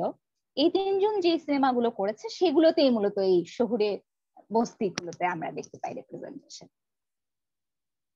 তো যখনই হচ্ছে সালমান শাহ সিনেমাতে তো ওভাবে গালি শুনি না। আমি সর্বোচ্চ ওর মুখ থেকে শুনেছিলাম বোধহয় বাস্টার্ড গালিটা, এছাড়া আমি আর কোনো গালি শুনিনি। তো আমাদের ড্রয়িং রুমে তো সালমান শাহর স্থান আছে। আমাদের ড্রয়িং রুমে কিন্তু দীপজল, মান্না এদের কিন্তু স্থান নেই। হ্যাঁ, অর্থাৎ আমরা যারা সুবিধাভোগী মধ্যবিত্ত, এলিট মধ্যবিত্ত, সুশীল বলে দাবি করি নিজেদেরকে, বা একটু পড়াশোনা জানি, একটু শিখেছি, তারা কিন্তু প্রচন্ড ভাবে অশ্লীল বলছি যে না না ছি ছি ছি। তো এখন বস্তিকে আমরা কিভাবে দেখছি? বস্তিও কিন্তু হচ্ছে প্রচন্ড ভাবে একটা গালি দিচ্ছে, এই কি বস্তির মেয়ে, বস্তির ছেলে। যেমন আমি কিছুদিন আগে সোশ্যাল মিডিয়াতে একজন নায়িকা সম্বন্ধে, আমি নায়িকার নামটি বলতে চাই না, একজন নায়িকা সম্বন্ধে একজন অডিয়েন্স কমেন্ট করেছে যে আরে এই সিনেমাতে ও আছে, ও তো একটা বস্তি। তো বস্তি নিজেই একটা গালি হয়ে উঠেছে। মানে বস্তি কেন আমাদের কাছে এরকম একটা গালি হয়ে উঠলো, এটা কিন্তু মানে ভীষণ ভাবে প্রশ্ন আসে মাথার মধ্যে যে বস্তির ছেলে, বস্তির মেয়ে, বস্তি ভীষণ একটা মানে খারাপ জায়গা হিসেবে আমরা দেখি। মানে আমরা মানে কারা? আমরা হচ্ছে এই যে যেটা বললাম যে আমাদের ড্রয়িং রুমে, আমাদের যাদের ড্রয়িং রুমে হচ্ছে বস্তির বা সিনেমাগুলোর ঠাঁই নেই, আমরা হচ্ছে বস্তিকে খুব দূর থেকে দেখি। আমাদের বাসার যে মহিলাটি কাজ করে হয়তো সে বস্তি থেকে আসে, এতটুকু পর্যন্তই জানি। আমি যখন রাস্তা দিয়ে হয়তো যাই তখন হয়তো বস্তিটা পাশ দিয়ে হয়তো যাই না, বস্তিটাকে হয়তো যতটা সম্ভব পাশ কাটিয়ে যাওয়ার চেষ্টা করি যে হ্যাঁ বস্তি পাশ দিয়ে না যাওয়াই ভালো। একটা ভীতি কাজ করবে যে ওখানে হচ্ছে জগতের সমস্ত বখাটে, লম্পট, দুশ্চরিত্র, আজে বাজে লোকজন হচ্ছে বস্তিতে থাকে, এবং হচ্ছে প্রস্টিটিউটরা হচ্ছে বস্তিতে থাকে, বা কে জানে হয়তো হিজড়ারাও থাকে, যে কোনো মুহূর্তে হয়তো আমাকে ধরবে বা কিছু একটা করবে। মানে সারাক্ষণ একটা অজানা আতঙ্ক, একটা অজানা ভয়। অর্থাৎ আমি ওটা সম্বন্ধে জানি না, বস্তি সম্বন্ধে আমি আসলে জানি না। আমি কিভাবে জানবো? আমি তো বস্তিতে থাকি না। আমার যে শ্রেণী, আমার শ্রেণী তো আমাকে যেখানে রাখে, আমি হয়তো একটা 2 তলা 3 তলা 4 তলা 5 তলা 9 তলা 7 তলার ফ্ল্যাটে থাকি। এসি থাকতে পারে, নাও থাকতে পারে। আমি ওই 7 তলার ফ্ল্যাট থেকে 9 তলার ফ্ল্যাট থেকে জানলা দিয়ে নিচে হয়তো দেখি যে নিচের ছোট ছোট ঘিঞ্জি জায়গা কি নোংরা, কি কি ময়লা আবর্জনা, এবং বস্তি মানে হচ্ছে ঘিঞ্জি, বস্তি মানে নোংরা ময়লা আবর্জনা, হাঁটা যায় না, যেখানে সেখানে ময়লা পড়ে রয়েছে, ছি ছি ছি, যেখানে সেখানে হয়তো বা মাদক দ্রব্য, মানে হয়তো ইয়ের ডিপো, ফেন্সিডিলের ডিপো, ড্রাগের ডিপো, সব মাদক ব্যবসায়ীদের আখড়া, এ ধরনের একটা বিষয়। রাত বিরেতে হয়তো মানে কি না কি হয়ে যাবে, মেয়েরা প্রচন্ড অনিরাপদ, হাঁটার জায়গা নেই, এই করা যায় না সেই করা যায়, অনেক ধরনের সব এই ধরনের চিন্তা ভাবনা গুলো আছে। হ্যাঁ, এবং হচ্ছে এটা এমন একটা জায়গা যেটাকে আমরা, যেটার অস্তিত্বটা আসলে আমাদের সচেতন মন স্বীকার করতে চায় না, ছি নোংরা, যে না থাকলেই ভালো হতো। এবং যখনই শুনি যে অমুক জায়গায় বস্তি উচ্ছেদ হচ্ছে, মানে যাক ভালো হলো, পরিবেশটা একটু ভালো হলো, বস্তি তো পরিবেশ নষ্ট করে দেয়, এরকম একটা ব্যাপার। কিন্তু আমরা চিন্তা করতে গিয়ে সে বস্তি থাকলে ওখানকার পরিবেশটা নষ্ট হয়ে যাবে, আমার ছেলেমেয়েরা খারাপ হয়ে যাবে, এ ধরনের একটা চিন্তা ভাবনা থাকে। তো এখন প্রশ্ন হচ্ছে ডালিয়া, আসলে কি তাই? এই যে এতক্ষণ যা আমরা বলি, আমরা যা দেখি, আমরা যা ভাবি বস্তি সম্বন্ধে, আসলে কি তাই?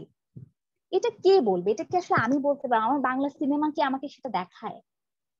বাংলা সিনেমাতে আমি কি দেখি? আমি বাংলা সিনেমাতে দেখছি যে বস্তিতে প্রচন্ড অশান্তি হচ্ছে, সারাক্ষণ অরাজকতা। এখানে মানে বাইরে থেকে লোকজন আসছে, বাইরে থেকে লোকজন এসে প্রচন্ড ঝামেলা সৃষ্টি করছে, এবং এটা কিন্তু দেখানো হচ্ছে। হ্যাঁ, এখন দেখো, আমি কিছুদিন আগে একটা ভিডিও দেখছিলাম, সেটি হচ্ছে ইলিনয় ইউনিভার্সিটিতে একজন হচ্ছে পিএইচডি গবেষকের, উনি আরবান নগরায়ন নিয়ে গবেষণা করছেন, উনি নগর পরিকল্পনা নিয়ে গবেষণা করছেন, উনি করাইল বস্তি নিয়ে ওনার বিশাল একটা গবেষণার কাজ রয়েছে। ওনাকে একটি FM রেডিওতে লাইভে আনা হয়েছিল, উনি সেখানে বলছিলেন ওনার সাথে একজন করাইল বস্তিতে, অর্থাৎ ঢাকার গুলশানের অদূরে যে করাইল বস্তি, সেই বস্তির একজন প্রতিনিধিত্বকারী ব্যক্তিও ওই গবেষকের সাথে ছিলেন। তো সেখানে তিনি বলছেন যে অনেকদিন ধরে করাইল বস্তিতে বস্তির মানুষদের সঙ্গে মিশে এবং গবেষণা করে তিনি যেটি পেয়েছেন সেটি হচ্ছে,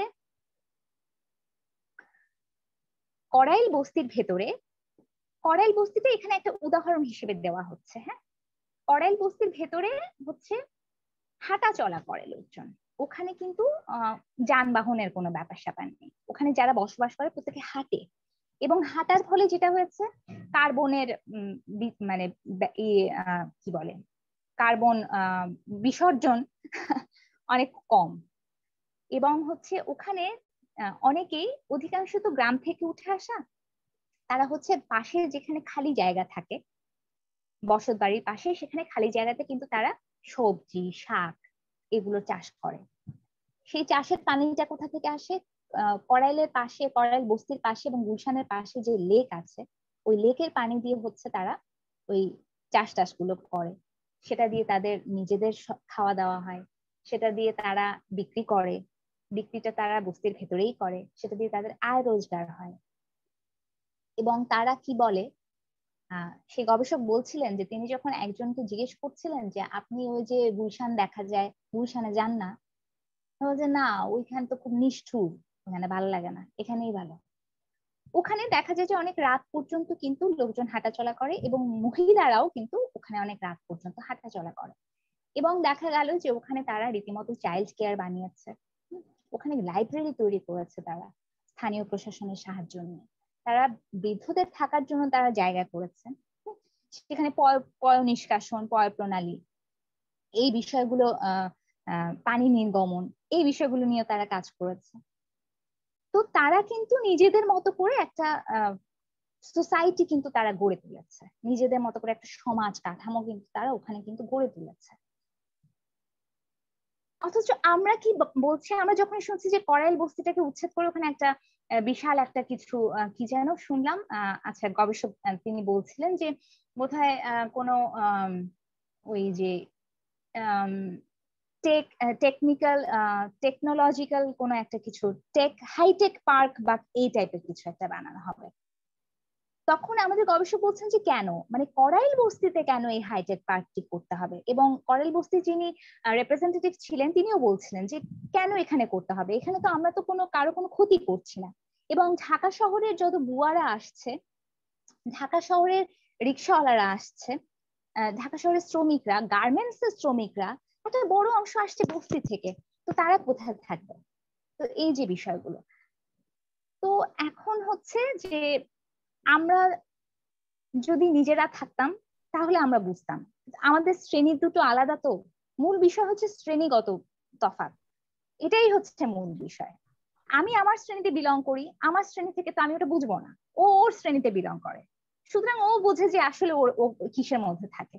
আমি যদি এখন আমার বাংলা সিনেমার কারা বানায়, আমার বাংলা সিনেমায় যে বস্তিগুলো দেখানো হয়, হ্যাঁ, লাভ ঝাপ দিচ্ছে, করছে, সে করছে, সারাক্ষণ ঝামেলা সৃষ্টি হয়ে আছে, হ্যাঁ, এখন এই সিনেমা কে বানিয়েছে? এই সিনেমা তো একজন যে পরিচালকরা বানিয়েছে, যে প্রযোজকরা বানিয়েছে, তারা তো বস্তিতে থাকেনি।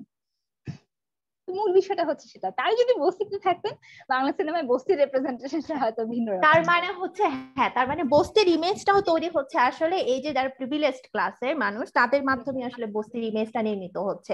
এবং এই যে আমি আরেকটা জিনিস একটু ইন্টারাপ্ট করি, সেটা হচ্ছে এখানে কিন্তু বস্তির এই ইমেজটা তৈরি করতে গণমাধ্যম কিন্তু প্রচন্ড ভূমিকা রাখে। যেমন কিছুদিন আগে পশ্চিমবঙ্গের একটি পত্রিকায় দেখানো হলো যে সবাই ভেবেছিল, আশা করেছিল যে বস্তিগুলোতে করোনার ভয়ঙ্কর প্রাদুর্ভাব দেখা দেবে এবং টিকা নেবে না, খুবই ভয়ঙ্কর ভাবে করোনা দেখা দেবে।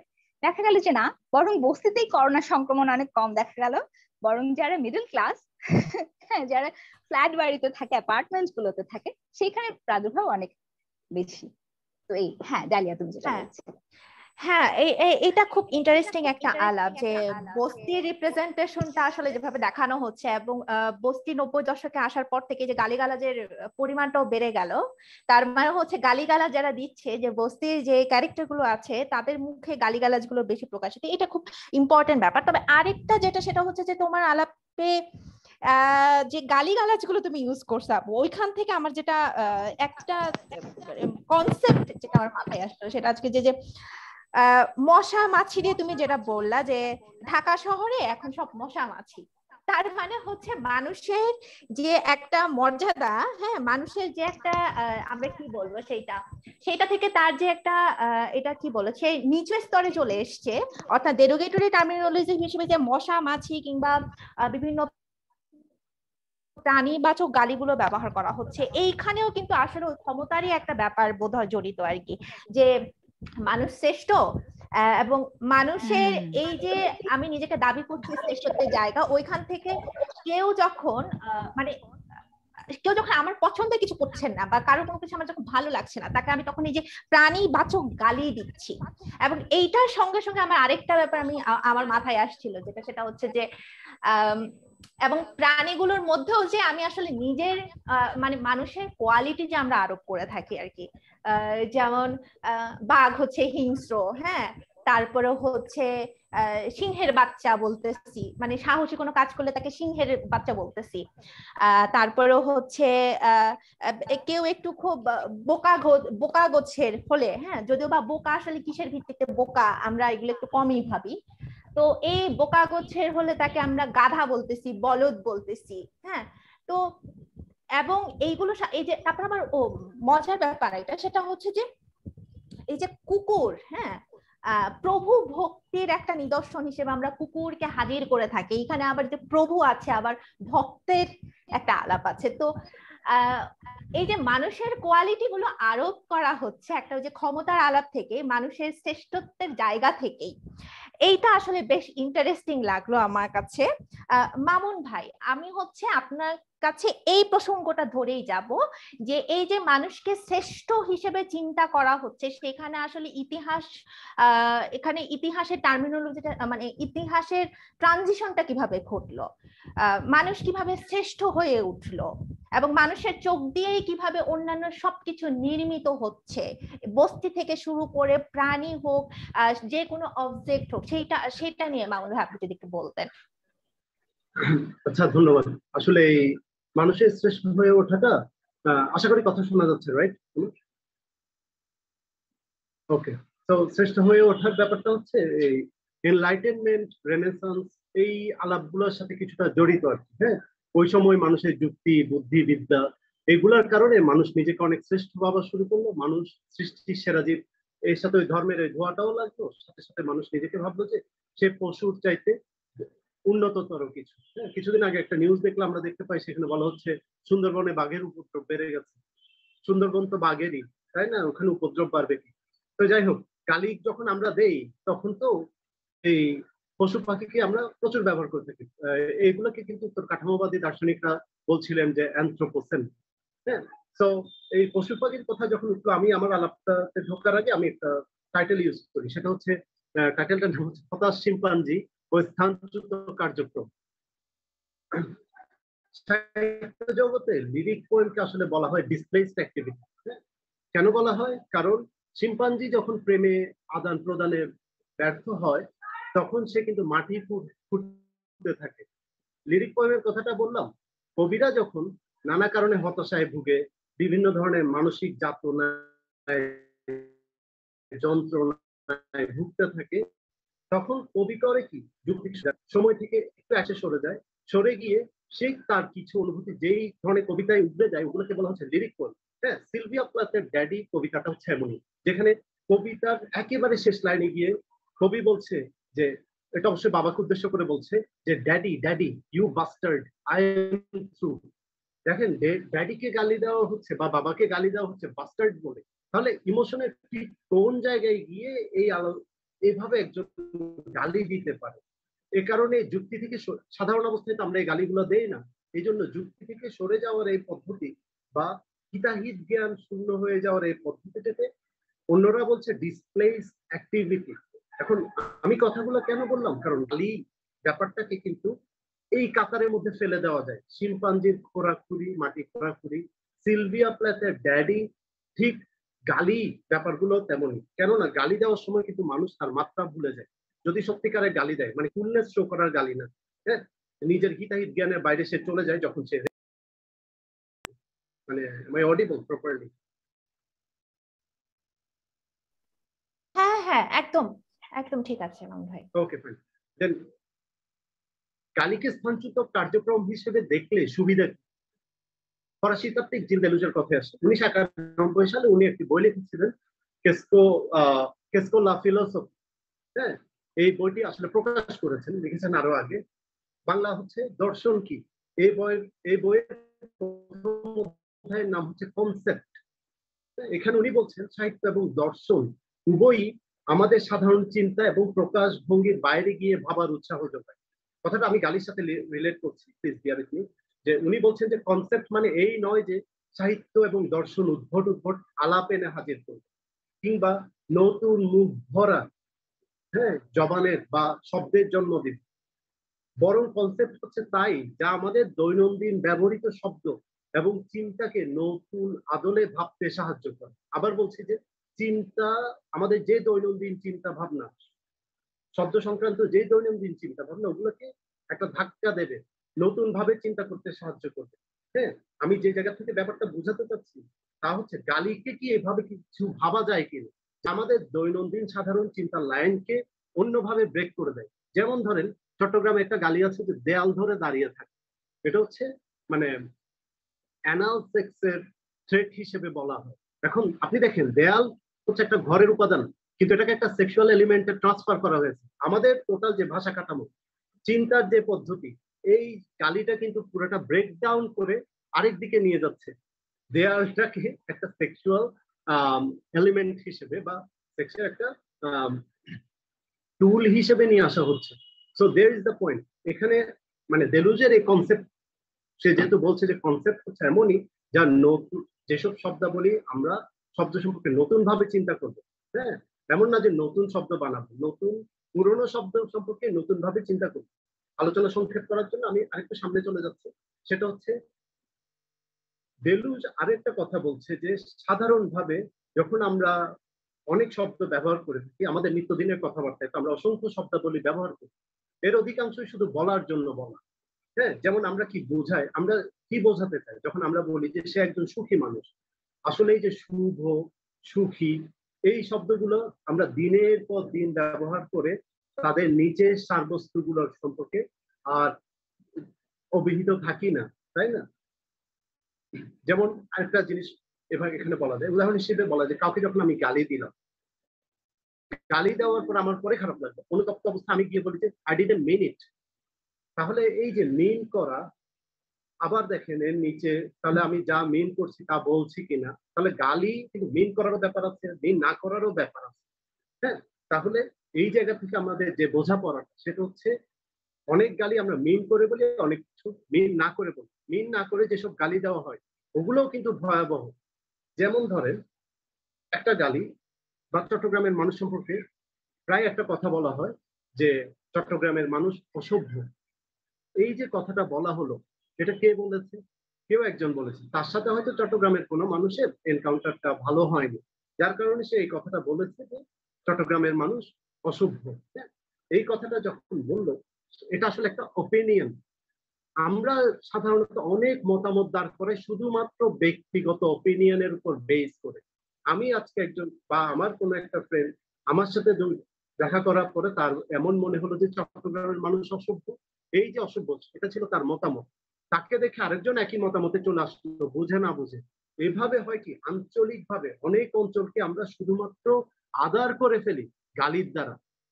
ব্যাপারটা কি বোঝাতে পারছি? যে গালি দিতে দিতে বা খারাপ শব্দগুলো ব্যবহার করতে করতে বুঝে না বুঝে ব্যাপারটা অনেকটা মতামত মারফত কিন্তু বলা হয়, ব্যক্তিগত ওপিনিয়ন গুলা দিতে দিতে দিতে এক সময় গিয়ে আমরা টোটালি একটা ডিস্ট্রিক্টকে, এক জাতের মানুষকে খারাপ বা আদার করে ফেলার একটা চেষ্টা করি। যেমন আয়ারল্যান্ডের মানুষ সম্পর্কে বলা হয় যে তারা নাকি কিপ্টে।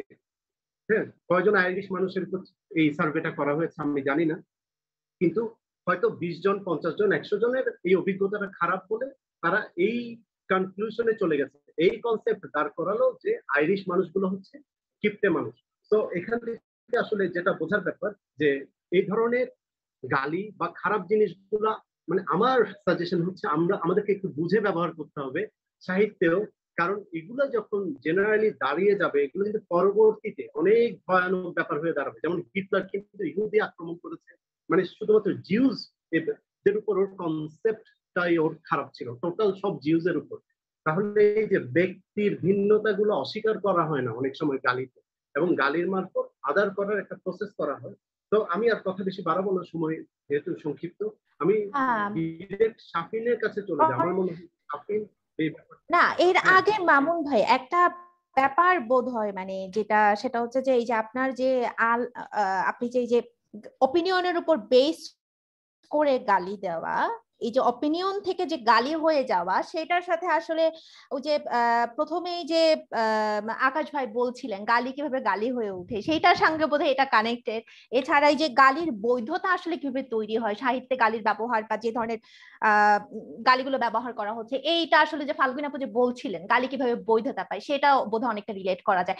শাফিন আপু এইটা নিয়ে আরো বোধহয় একটা খুব দারুণ ওনার অবজারভেশন আছে। শাফিন আপু। আচ্ছা, ধন্যবাদ মামুন ভাই এবং ডালিয়া। আমাকে শোনা যাচ্ছে? হ্যাঁ আপু, একদম ফাইন। আচ্ছা আচ্ছা, মামুন ভাই মোটামুটি একদম তার শেষের দিকের কথাই বলে দিয়েছেন যে একটা অঞ্চল খুব কম মানুষকে চিনে জেনে দেখা যায় কি তারা একটা কমেন্ট করে ফেলে আলটপকা, এবং সেই কমেন্টের উপর ভিত্তি করে হচ্ছে বাকিরাও ধরে নেয় যে ওখানকার মানুষজন এমন। তো এই ব্যাপারটা না একটা অঞ্চলের সাথে আরেকটা অঞ্চলে এটা আমরা অহরহ দেখে থাকি। তো আমাদের বাংলাদেশের ক্ষেত্রে আমরা কি দেখি, কিছু কিছু গালি আছে যেগুলো হচ্ছে আমাদের দেশে সবখানে ব্যবহার হয়, এবং কুত্তার বাচ্চা শোরের বাচ্চা এগুলো তো আছেই, কিন্তু কিছু গালি আছে যেগুলো শুধুমাত্র নির্দিষ্ট অঞ্চলকে ঘিরেই সব অঞ্চলে ব্যবহার হয়।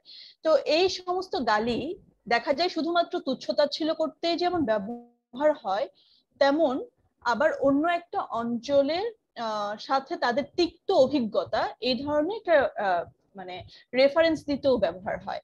তো এই ক্ষেত্রে আমি জিজেকের একটা গল্প দিয়ে শুরু করি। জিজেক তার একটা পাবলিক লেকচারে তিনি যুগোস্লাভিয়ানদের পক্ষে একটা টিম হয়ে আলবেনিয়ায় যান, এবং আলবেনিয়ান যে কনফারেন্সটাতে তিনি যান, সেখানে আলবেনিয়ান একজনের সাথে তার পরিচয় হয়। তিনি একটি বিশেষ এথনিক গ্রুপের, যে এথনিক গ্রুপের সাথে মানে তাদের হচ্ছে যুগোস্লাভিয়ার সাথে অতীতে বৈষম্যের শিকার তারা হন, মানে যুগোস্লাভিয়ানদের কাছ থেকে, এবং তাদের বেশ একটা তিক্ত অভিজ্ঞতা আছে, তিক্ত অতীত তারা বহন করে যাচ্ছেন। তো জিজেককে আলবেনিয়ান ভেবে জিজেককে যুগোস্লাভিয়ান ভেবে হচ্ছে সে আলবেনিয়ান দেখা মাত্র বলছে ফাক ইউর মাদার। তো জিজেক তখন হেসে বলছেন ইয়েস আফটার আই ফাক ইউর সিস্টার, এবং তারপর তারা হেসে দিল।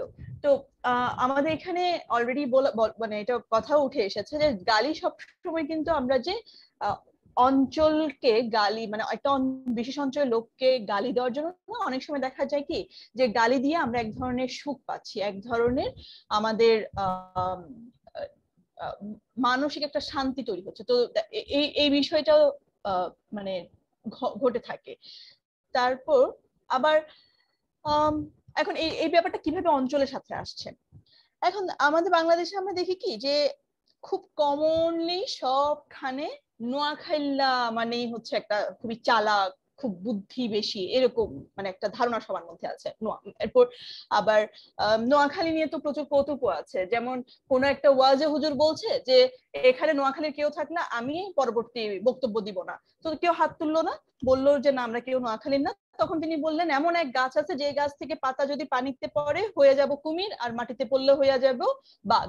সাথে সাথে একজন বললো হুজুর যদি এটা মাঝামাঝি পড়ে, অর্ধেক পানিতে আর অর্ধেক মাটিতে।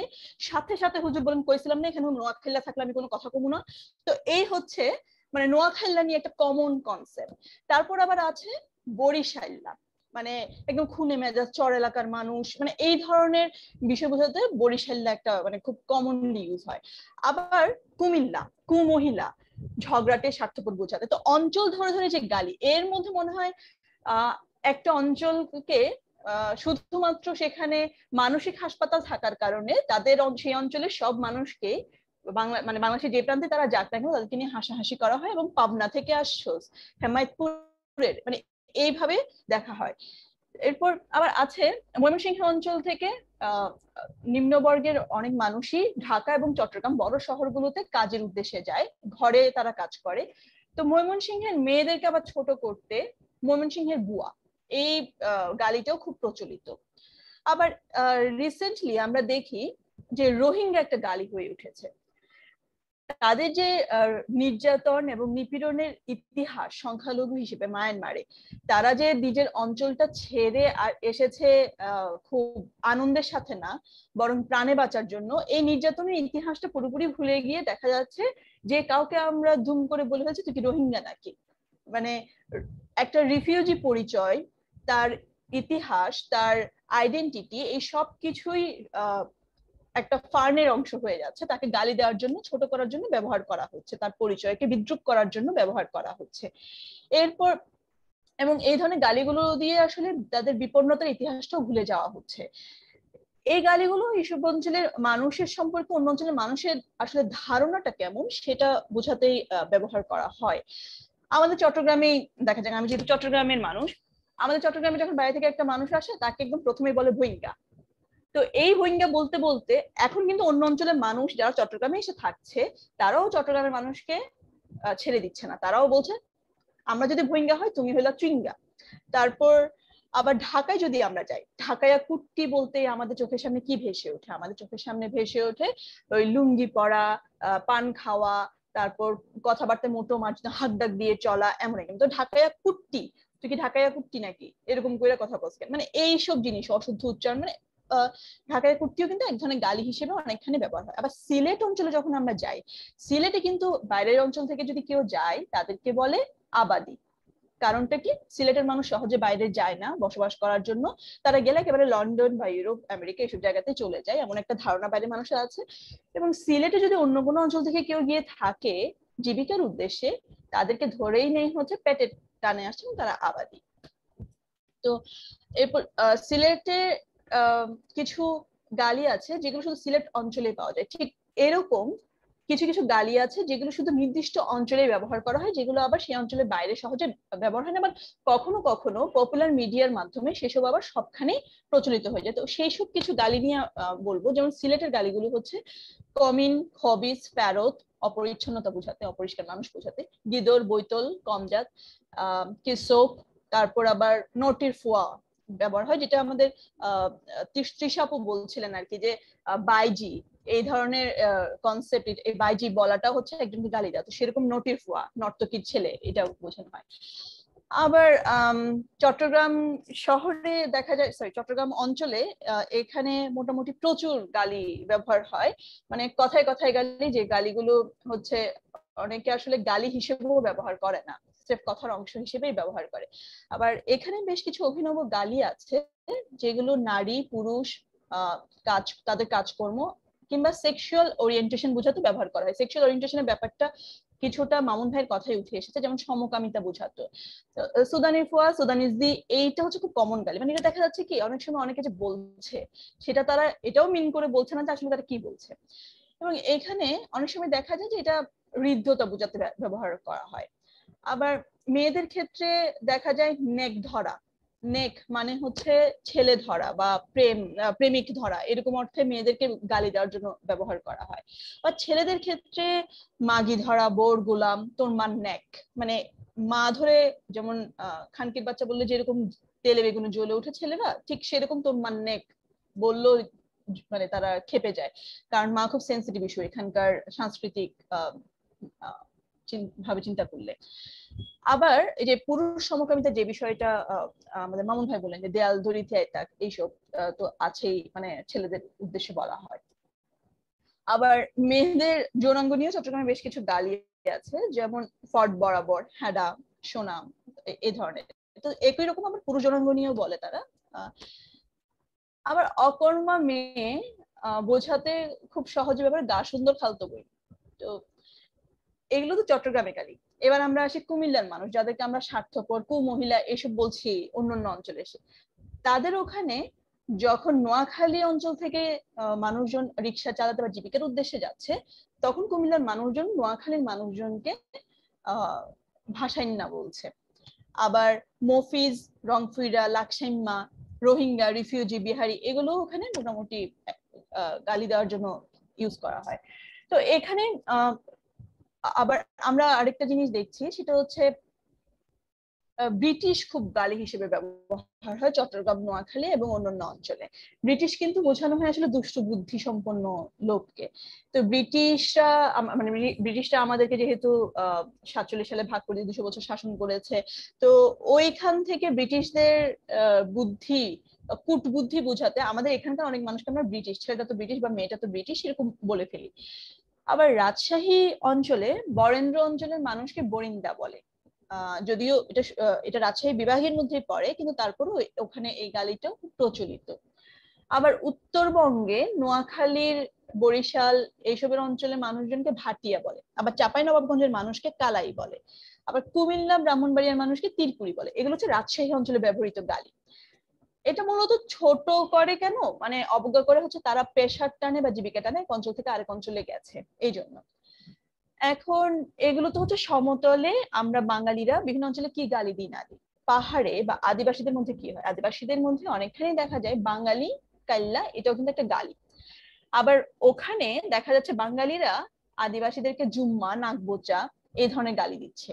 তো এই গালিগুলো আসলে আসছে অনেক বেশি ন্যাশনালিস্টিক বা রিজিওনাল সুপ্রিমেসি ফলানোর জন্য ব্যবহার করে, এবং এই রিজিওনাল সুপ্রিমেসিটা আমরা অনেকটা আবার দেশের সীমানা পেরিয়ে দেখছি কি অন্যান্য দেশের সাথেও ঘটছে। যেমন বিজেপি তাদের রিসেন্ট যে ইলেকশন হলো, নির্বাচনী ক্যাম্পেইনের সময় বাঙ্গু, বাংলাদেশ এই ধরনের কিছু গালি ব্যবহার করেছে, যেটা কিনা আসামে আসা শরণার্থীদের প্রতি ভীতি প্রদর্শনের উদ্দেশ্যে, যে মানে অন্যরা এসে আমাদের অঞ্চলে কাজ, তারপর জায়গা দখল করে ফেলছে, এই বাঙালিদের প্রতি এক ধরনের ভীতি প্রচারের উদ্দেশ্যে তারা এটা করেছে।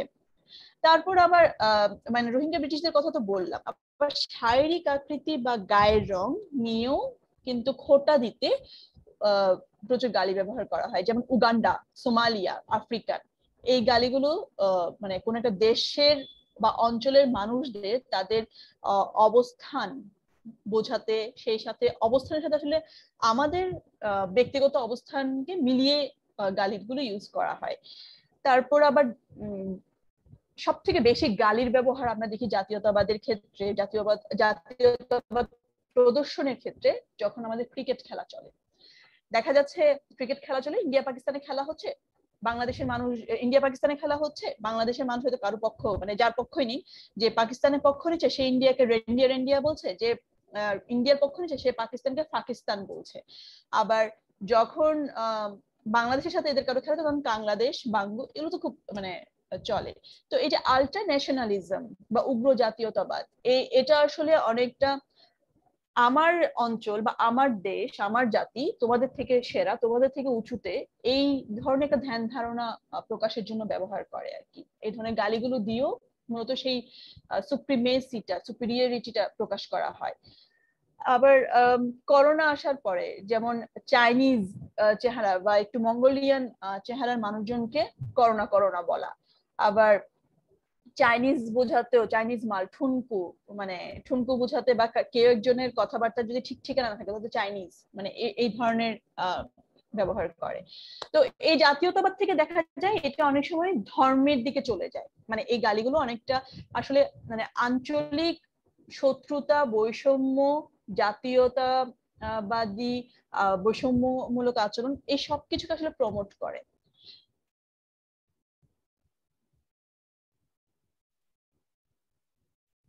আচ্ছা শাফিন আপু, দুর্দান্ত আলাপ। আপনি অনেক কিছু আপনি নিয়ে আসছেন আপনার আলাপের মধ্যে। তো মানে আমি জাস্ট পয়েন্ট করে রাখছিলাম, তো ওই জায়গা থেকে বিশেষ করে যেটা আমার হচ্ছিল সেটা হচ্ছে কনসার্নে যেটা আসছিল সেটা হচ্ছে যে গালির সাথে রাজনীতি এবং ইতিহাসের একটা একটা কি বলবো এন্টেঙ্গলমেন্টের ব্যাপার। এই যে আপনি যেটা বলছিলেন যে রোহিঙ্গা গালি দেওয়ার মাধ্যমে তাদের বিপন্নতাকে এই যে এক ধরনের একটা খারিজ করে দেওয়া হচ্ছে, সেটাকে ডিপলিটিসাইজ ওইখান থেকে করে একটা মকারির জায়গাতে চলে এসছে, এবং হচ্ছে এই যে ব্রিটিশ একটা গালি হিসেবে ব্যবহৃত হচ্ছে। তো অমিতা, আপনি এই যে শাফিন আপু যে প্রসঙ্গগুলো নিয়ে আস রোহিঙ্গা, ব্রিটিশ এবং বিজেপির ক্যাম্পেইনে যে বাংলাদেশের বাঙালি বিরোধী যে একটা বিভিন্ন টার্মিনোলজি ব্যবহার করা হচ্ছে, ওই জায়গা থেকে আপনি যদি আপনার ইনসাইট বলতেন। আচ্ছা, না আমিও শাফিনের আলাপটা শুনছিলাম আর কি। দুটো শব্দ আমার খুব পছন্দ হয়েছে, একটা হচ্ছে নির্যাতনের ইতিহাস, বিপন্নতার ইতিহাস। এইসব কিভাবে সংকুচিত হয়ে একটা জাতিকে, একটা জাতিসত্তাকে ঠিক গালিতে পরিণত করা হচ্ছে।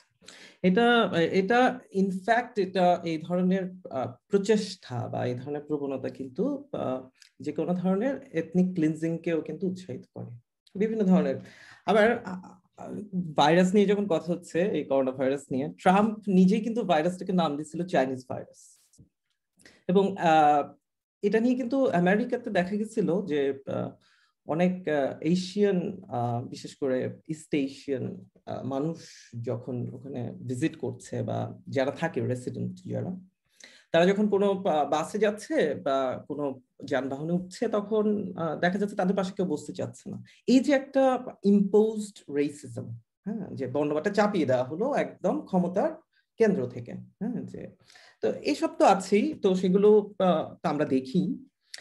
আর এই জায়গা থেকে তো আসলে সবাই গালিকে বিভিন্ন ভাবে বিভিন্ন অ্যাঙ্গেল থেকে যে কথাগুলো বলছে এগুলো সব ঠিক আছে। আমি একটু দেখতে চাই যে এই তুমি যেটা বললা যে গালি কিভাবে আসলে ক্ষমতার রাজনীতির সাথে এন্টেঙ্গলড, এই শব্দটা আমার খুব পছন্দ হয়েছে, যে মানে এটা অঙ্গাঙ্গি ভাবে জড়িত।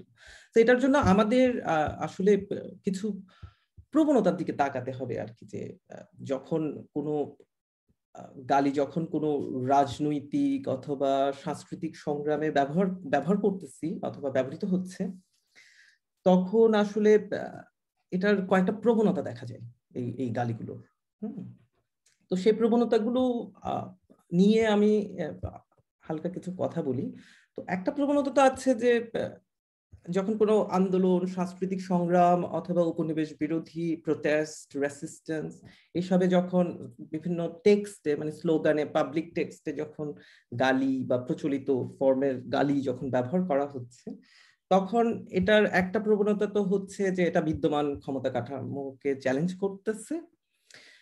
এবং সাথে সাথে আরো একটা বিষয় ঘটতেছে যেটা হইলো সেটা যে প্রান্তিক বা শোষিত মানুষের রাজনৈতিক ভাষণ হিসেবেও এই শব্দগুলো উঠে আসতেছে। এই কারণেই আমি বললাম যে শাফিনের জায়গা থেকে আমি এটা নোট করছি যে নির্যাতনের ইতিহাস অথবা বিপন্নতার ইতিহাস। যখন রোহিঙ্গা বলা হচ্ছে তখন দেখা যাচ্ছে পাল্টা তারা বলছে তোরা তো চুইঙ্গা। এই যে ব্যাক করছে, যে কাউন্টার ফায়ার, ব্যাক ফায়ার যেটা, হ্যাঁ। তো আন্দোলন সংগ্রামে টেক্সটে গালি কিন্তু এক ধরনের কাউন্টার ডিসকোর্স হিসেবে হাজির হয়। তো এটা কেবলমাত্র ক্ষমতা কাঠামোকে চ্যালেঞ্জ করে তা না, এটার আরেকটা প্রবণতা হচ্ছে যে এটা প্রান্তিক মানুষের বা শোষিত মানুষের, দীর্ঘদিন ধরে শোষিত মানুষের যে রাজনৈতিক ভাষণ, যেটা মেইন স্ট্রিম আসে না, চাপা পড়ে থাকে, সেটা তখন উদ্গীরণ হয়। আমি এই জায়গাটাতে আকাশ ভাই প্রথমে বলছিল যে টেম্পেস্টের কথাটা, হ্যাঁ, টেম্পেস্টে কিভাবে ক্যালিভান প্রসপেরো যে তার ক্যালিভানের যে ল্যান্ডটা আছে সেই ল্যান্ডটা দখল করে তাকে ভাষা শিখায়, তার উপর খবরদারি করে। সো ক্যালিভান কিভাবে তার ভাষা শিখে তাকে কাউন্টার করে আর কি, সেই ভাষাকেই সে গালি হিসেবে থ্রো করছে। সো আকাশ ভাই খুব চমৎকারভাবে একটা কথা বলছেন যে গালির অস্তিত্ব আর ভাষার অস্তিত্ব একই সাথে, আসলে মানে এরা একই পয়েন্টে লোকেটেড, সো আলাদা না। তো কিন্তু আলাদা করার চেষ্টা হয়, আলাদা করার ভীষণ চেষ্টা হয়, যে মেইন স্ট্রিমে দেখা যায় যে গালিকে সবসময় সীমানার বাইরে রাখা আর কি, পরিচিত কাঠামো বা ফ্রেমের বাইরে নিয়ে যাওয়ার একটা চেষ্টা থাকে। তো যাই হোক, আমার পয়েন্ট যেটা সেটা হচ্ছে যে গালিকে কোনো সংগ্রাম বা আন্দোলনের ক্ষেত্রে যখন গালি ব্যবহার করা হচ্ছে, সেটাকে আমরা ইতিহাস আর রাজনীতি বিযুক্ত কোনো টেক্সট হিসেবে দেখতে পারবো না।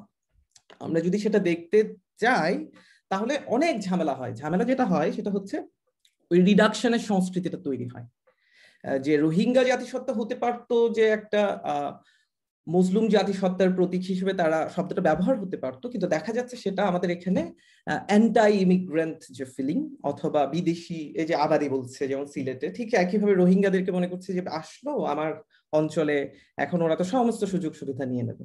তো এটা তো কেবলমাত্র মানে রিজিওনালি প্র্যাকটিস হচ্ছে তা না, এই ভয়টা এখন বর্তমানে গ্লোবালিও আসলে আমরা দেখি যে রিফিউজি পপুলেশনকে নিয়ে বিভিন্ন অঞ্চলে, বিভিন্ন ওয়েস্টের মধ্যে বিশেষ করে, যে নানান ধরনের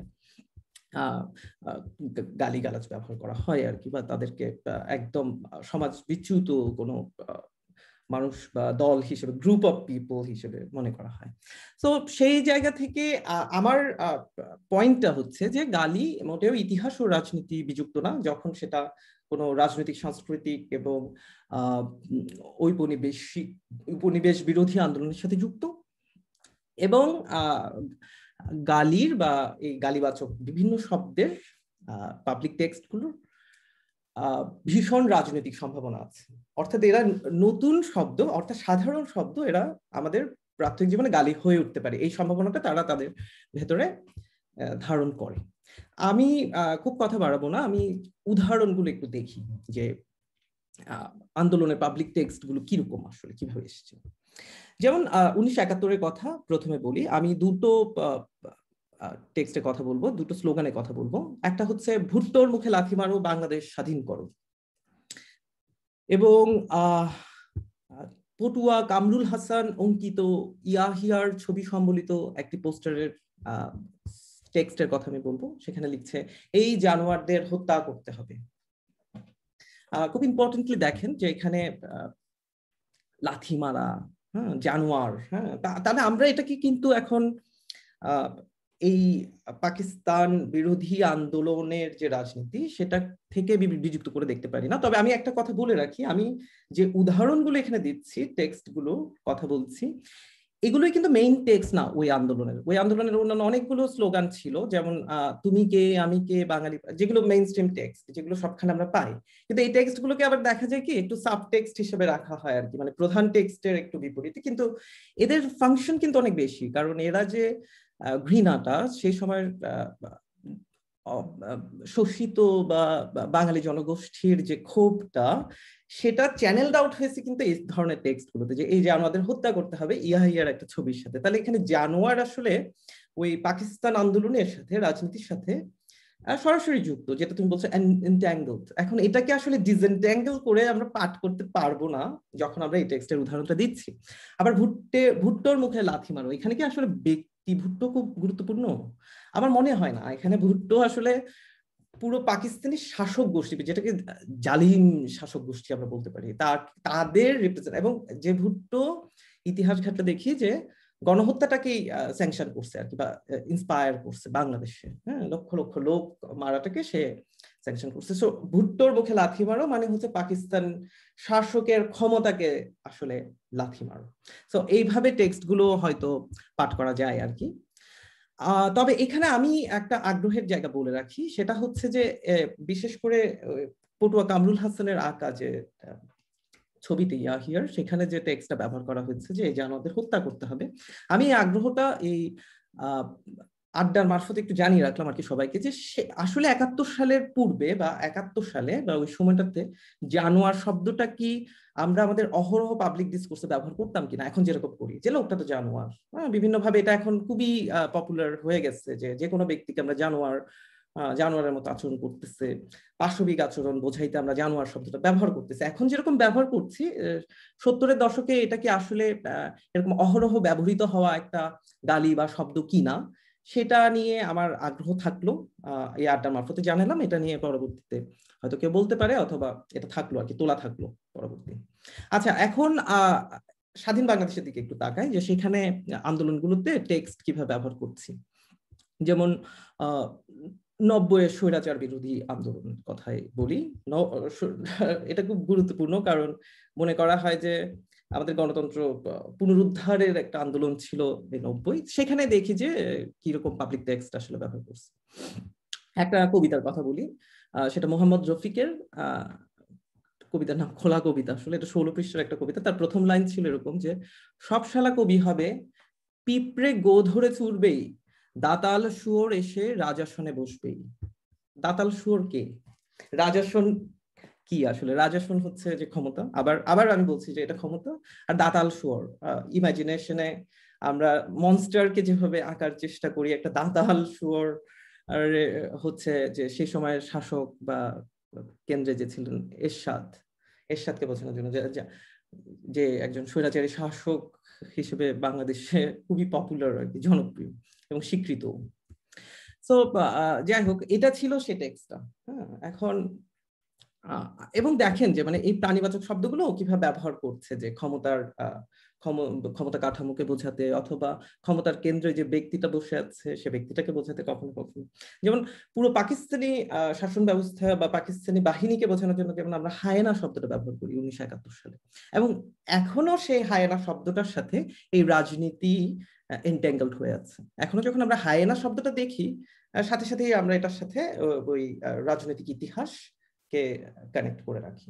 এখানে আরো একটা গুরুত্বপূর্ণ বিষয়, তাহলে গালির আরেকটা বিষয় দেখছে যে সেটা আমাদের কালেকটিভ মেমোরিতে শোষণের ইতিহাসকে ভুলতে দেয় না। কিছু কিছু রাজনৈতিক ইতিহাস, যেমন পোলাটা তো ব্রিটিশ, হ্যাঁ, এই ব্রিটিশের ক্ষেত্রে আসলে আমরা যেটা বুঝি, আমাদের কিন্তু 200 বছর শাসন করছে, তাকে আমরা দুষ্টভাবে ভাবছি, কিন্তু আমরা এটা ভুলতে দিচ্ছি না। এই যে ভুলতে না দেওয়ার রাজনীতির সাথেও কিন্তু আসলে গালি বা স্ল্যাং কিন্তু খুব যুক্ত। হ্যাঁ, যে যখন আমি বলছি ব্রিটিশ, হ্যাঁ পোলাটা তো ব্রিটিশ, তখন কিন্তু আমি ওই উপনিবেশের স্মৃতিকে, অর্থাৎ আমাদের কালেকটিভ মেমোরিতে আমাদের জেনারেশন সেটা কিন্তু ধারণ করছে, অর্থাৎ উপনিবেশের প্রতি আমাদের যে ঘৃণা কালেকটিভলি, সেটা উৎসারিত হচ্ছে এই ব্রিটিশ শব্দটা দিয়ে আর কি, যেটা ব্যবহার করতেছে হরহামেশায় ব্যবহার করি। যাই হোক, আবার 90-এ ব্যাক করতেছি। 90 আর কয়েকটা টেক্সট আছে, যেমন পটুয়া কামরুল হাসান আবার আরেকটা স্কেচ করছিলেন 90-এ, আমি দেখলাম সেটা। সেখানে সেই স্কেচে সে নাম দিচ্ছে দেশ আজ বিশ্ব বেহায়ার খপ্পরে। বিশ্ব বেহায়া শব্দটা মানে খুব নর্মাল গালি, কিন্তু ক্ষমতার কাঠামোকে চ্যালেঞ্জ করার জন্য সেটা ব্যবহার করছে, এবং এরশাদের পরবর্তীতে নামেই হয়ে যায় বিশ্ব বেহায়া। হ্যাঁ, সো এগুলো কিন্তু খুব ইম্পর্টেন্ট। তার কারণ হচ্ছে আমাদের বুঝতে হবে যে গালির এই পজিটিভ ফোর্সটা আছে, যে এটা শোষিতের ভাষা হিসেবে এটা হাজির হতে পারে আমাদের ডিসকোর্সে। আচ্ছা, এছাড়াও গাধার সাথে এরশাদকে তুলনা করা হয়েছে বিভিন্ন কার্টুনে, যে বাংলাদেশে গাধা নাই কিন্তু এরশাদ আছে, এরকম। সো এরশাদকে গাধা, এরশাদ বিশ্ব বেহায়া হচ্ছে, আবার সেই এরশাদ বিভিন্ন সময় দাঁতাল শুয়োর হিসেবে হাজির হচ্ছে। আপনি দেখেন সব প্রাণীবাচক শব্দ, কিন্তু এই বিশেষ টেক্সট গুলোকে আমরা মনে হয় যে ওই যে হিউম্যান অ্যানিমাল বাইনারির চিন্তা থেকে দেখার যে চোখ, সেখান থেকে বাইরে গিয়ে আমাদের হয়তো রাজনৈতিক আর ইতিহাসের পাঠ বুঝে তারপরে দেখতে হবে আর কি, সেটা একটা দাবি থাকলো। আচ্ছা, আর একটা হচ্ছে যে একেবারে 2013-তেই চলে আসি শাহবাগ আন্দোলনে। এখানে কি দেখি আসলে? এখানে দেখি যে মুক্তিযুদ্ধে ব্যবহৃত হওয়া স্লোগানের টেক্সট গুলো বারবার ফিরে আসছে এবং অন্যতম একটা গালি হিসেবে আমাদের রাজনৈতিক জীবনে রাজাকার শব্দটা হাজির হলো একদম। এবং এটা 71-এর সেই মেমোরিটা নিয়েই, গণহত্যার মেমোরি নিয়ে। আমি কয়েকটা স্লোগানের কথা বলছি। স্লোগানগুলো কিরকম? যে মুক্তিযুদ্ধে শেষ নাই, রাজাকারের ক্ষমা নাই, বাংলার মাটিতে রাজাকারের ঠাঁই নাই, জামাত শিবির রাজাকার, এই মুহূর্তে বাংলা ছাড়। খুব ইম্পর্টেন্ট যে আমাদের রাজনৈতিক ডিসকোর্সে তখন জামাত শিবির এবং রাজাকার এই তিনটা এককভাবে গালি হিসেবে উৎপাদিত হইল। যে এবং এটা খালি প্রতিষ্ঠান হিসেবে জামাত আসে নাই, ব্যক্তি হিসেবে যে কোনো ব্যক্তিকে বোঝে, আরে বেটা তুই তো জামাত, আরে বেটা তুই তো শিবির। হ্যাঁ, এই যে এটা কিন্তু একটা ক্যাটাগরি হিসেবে হাজির হচ্ছে আমাদের রাজনৈতিক ডিসকোর্সে along with the memories of 1971, সেই 1971-এর সেই স্মৃতিটাকে সাথে নিয়ে আসলে। তো সেটাও আমরা দেখলাম। এর পাশাপাশি আবার জানোয়ার শব্দটাও ফিরে আসছে, সেই 71-এর টেক্সট, যে রক্তচোষা জানোয়ার, এই মুহূর্তে বাংলা ছাড়। হ্যাঁ, তারপর আরো গালি হয়ে আসলো ব্যক্তি নামগুলো, যেমন গোলাম আজম, নিজামী, হারামির হারামি। হ্যাঁ, গোলাম আজম এবং নিজামী নতুন গালি হিসেবে হাজির হলো রাজনীতিতে। এবং কাদের মোল্লা, কতে কাদের মোল্লা, তুই রাজাকার তুই রাজাকার তুই রাজাকার খুবই পপুলার স্লোগান হয়ে উঠলো এই শাহবাগ আন্দোলনের ক্ষেত্রে। কিন্তু মনে রাখতে হবে তুই রাজাকার শব্দটা প্রথম আসলে সংলাপ হিসেবে ব্যবহার করছে হুমায়ুন আহমেদ বহুব্রীহি নাটকে। সেটা হচ্ছে তাও স্বৈরাচার বিরোধী আন্দোলনে সেই সময়কার রচিত একটা নাটকে, অর্থাৎ 90-এর আগে, অর্থাৎ এরশাদ সরকার পতনের আগের যে নাটকে, সেখানে সে একটা টিয়া পাখিকে দিয়ে এই কথাটা বলাইলো যে তুই রাজাকার তুই রাজাকার। এই তুই রাজাকার এই সংলাপ স্লোগান হয়ে পপুলার হয়ে গেল 2013-তে। এবং একই সাথে এটার যে ইতিহাসটা, অর্থাৎ 71-এর ইতিহাস এবং আমাদের যে জাতীয়তাবাদী চেতনা, সেটার সাথে একদম এই শব্দগুলো খাপে খাপে বসলো আর কি। নতুন জাতীয়তাবাদী চেতনা নিয়ে এগুলো হাজির হইলো আমাদের রাজনৈতিক ডিসকোর্সে। তো যাই হোক, এখন পর্যন্ত যা বললাম সেখান থেকে যেটা বুঝি সেটা হলো যে পুরনো কনটেক্সট নিয়ে যেমন গালি হাজির হতে পারে, আবার গালির নতুন নতুন রাজনৈতিক সম্ভাবনা নিয়েও সে আমাদের সামনে চলে আসতে পারে। যেমন দেখেন যে রাজাকার শব্দটা, এটা কিন্তু পুরনো কনটেক্সট নিয়ে আসছে শাহবাগের এই আন্দোলনের সময় 2013-তে। কিন্তু কোটা বিরোধী আন্দোলনে ঠিক এই রাজাকার শব্দটাই আবার কিন্তু নতুন কনটেক্সট নিয়ে সামনে আসছে।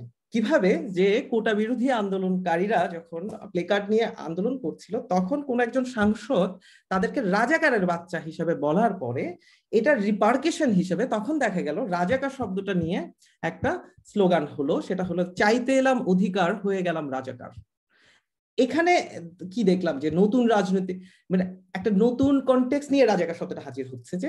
যে আমরা, অর্থাৎ এটা মানে তো হচ্ছে যে আমরা তো সবাই কোটার আন্দোলন করতেছি চাকরি বাকরির সুবিধার জন্য, এখন আমরা সবাই রাজাকার হয়ে গেলাম। তো যদি রাজাকারই হয়ে যায় তাহলে আমরা সব আন্দোলনকারীরা রাজাকার তখন তার অর্থ এবং ইতিহাস থেকে বিযুক্ত হয়ে নতুন একটা কনটেক্সটে তখন আমাদের রাজনৈতিক ডিসকোর্সে বা আমাদের প্রতিদিনকার রাজনীতির এই সংলাপ আলাপের মধ্যে হাজির হইল। তাহলে আমি এইটা বোঝার জন্য এটা বলতেছি যে কনটেক্সট কিভাবে আসলে নির্মিত হচ্ছে শব্দের, অর্থাৎ এই টেক্সট গুলো কিন্তু আসলে রিজিড না, এদের বাউন্ডারিজ রিজিড না।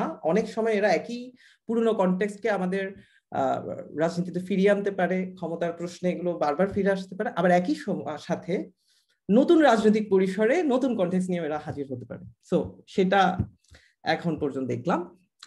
এখন দেখি যে এই রাজনৈতিক পরিসরে গালি আবার আমাদের চেঞ্জ হলো, অর্থাৎ একদম ভিন্ন পরিসরে আসলো নতুন ভাবে সড়ক বিরোধী আন্দোলনে। এটাও ছাত্রদের আন্দোলন। এই আন্দোলনে আমি গালিগুলো একটু বলি কারণ এগুলো খুবই ইম্পর্টেন্ট হয়তো টেক্সট গুলো। যেমন একটা হচ্ছে পুলিশ কোন চ্যাটের বাল, তারপরে হইলো যে পুলিশ চোদার টাইম নাই, পাদার নাম পুদিনা, পুলিশ তোমায় চুদিনা, ব্রিজের উপর কাওয়া, পুলিশ আমার সাওয়া। এখন এটা নিয়ে কিন্তু নানান ধরনের কথাবার্তা হইলো যে হ্যাঁ এরকম ছেলেপিলেরা পুলিশের মতো একটা রাষ্ট্রীয় প্রতিষ্ঠানকে কেন আক্রমণ করতে চাচ্ছে। হ্যাঁ, তো এই আক্রমণ করার পেছনে আমার মনে হয় যে এই টেক্সটগুলোর রাজনীতিটা আসলে বোঝা দরকার, যে কেন এখানে পুলিশ কিন্তু কোনো ব্যক্তি পুলিশ না। একইভাবে আবারও বলছি, ঠিক একইভাবে যেরকম ভুট্টো কোনো ব্যক্তি ভুট্টো ছিল না, ক্ষমতার প্রতি প্রতিনিধি বা সিম্বল হিসেবে বা চিহ্ন হিসেবে সে ব্যবহৃত হচ্ছে, ঠিক একইভাবে পুলিশ তোমায় চুদি না যখন বলছে, তখন কিন্তু আসলে পুরো পুলিশি ব্যবস্থাটাকে প্রশ্ন করার চেষ্টা করা হচ্ছে। কোন পুলিশি ব্যবস্থা?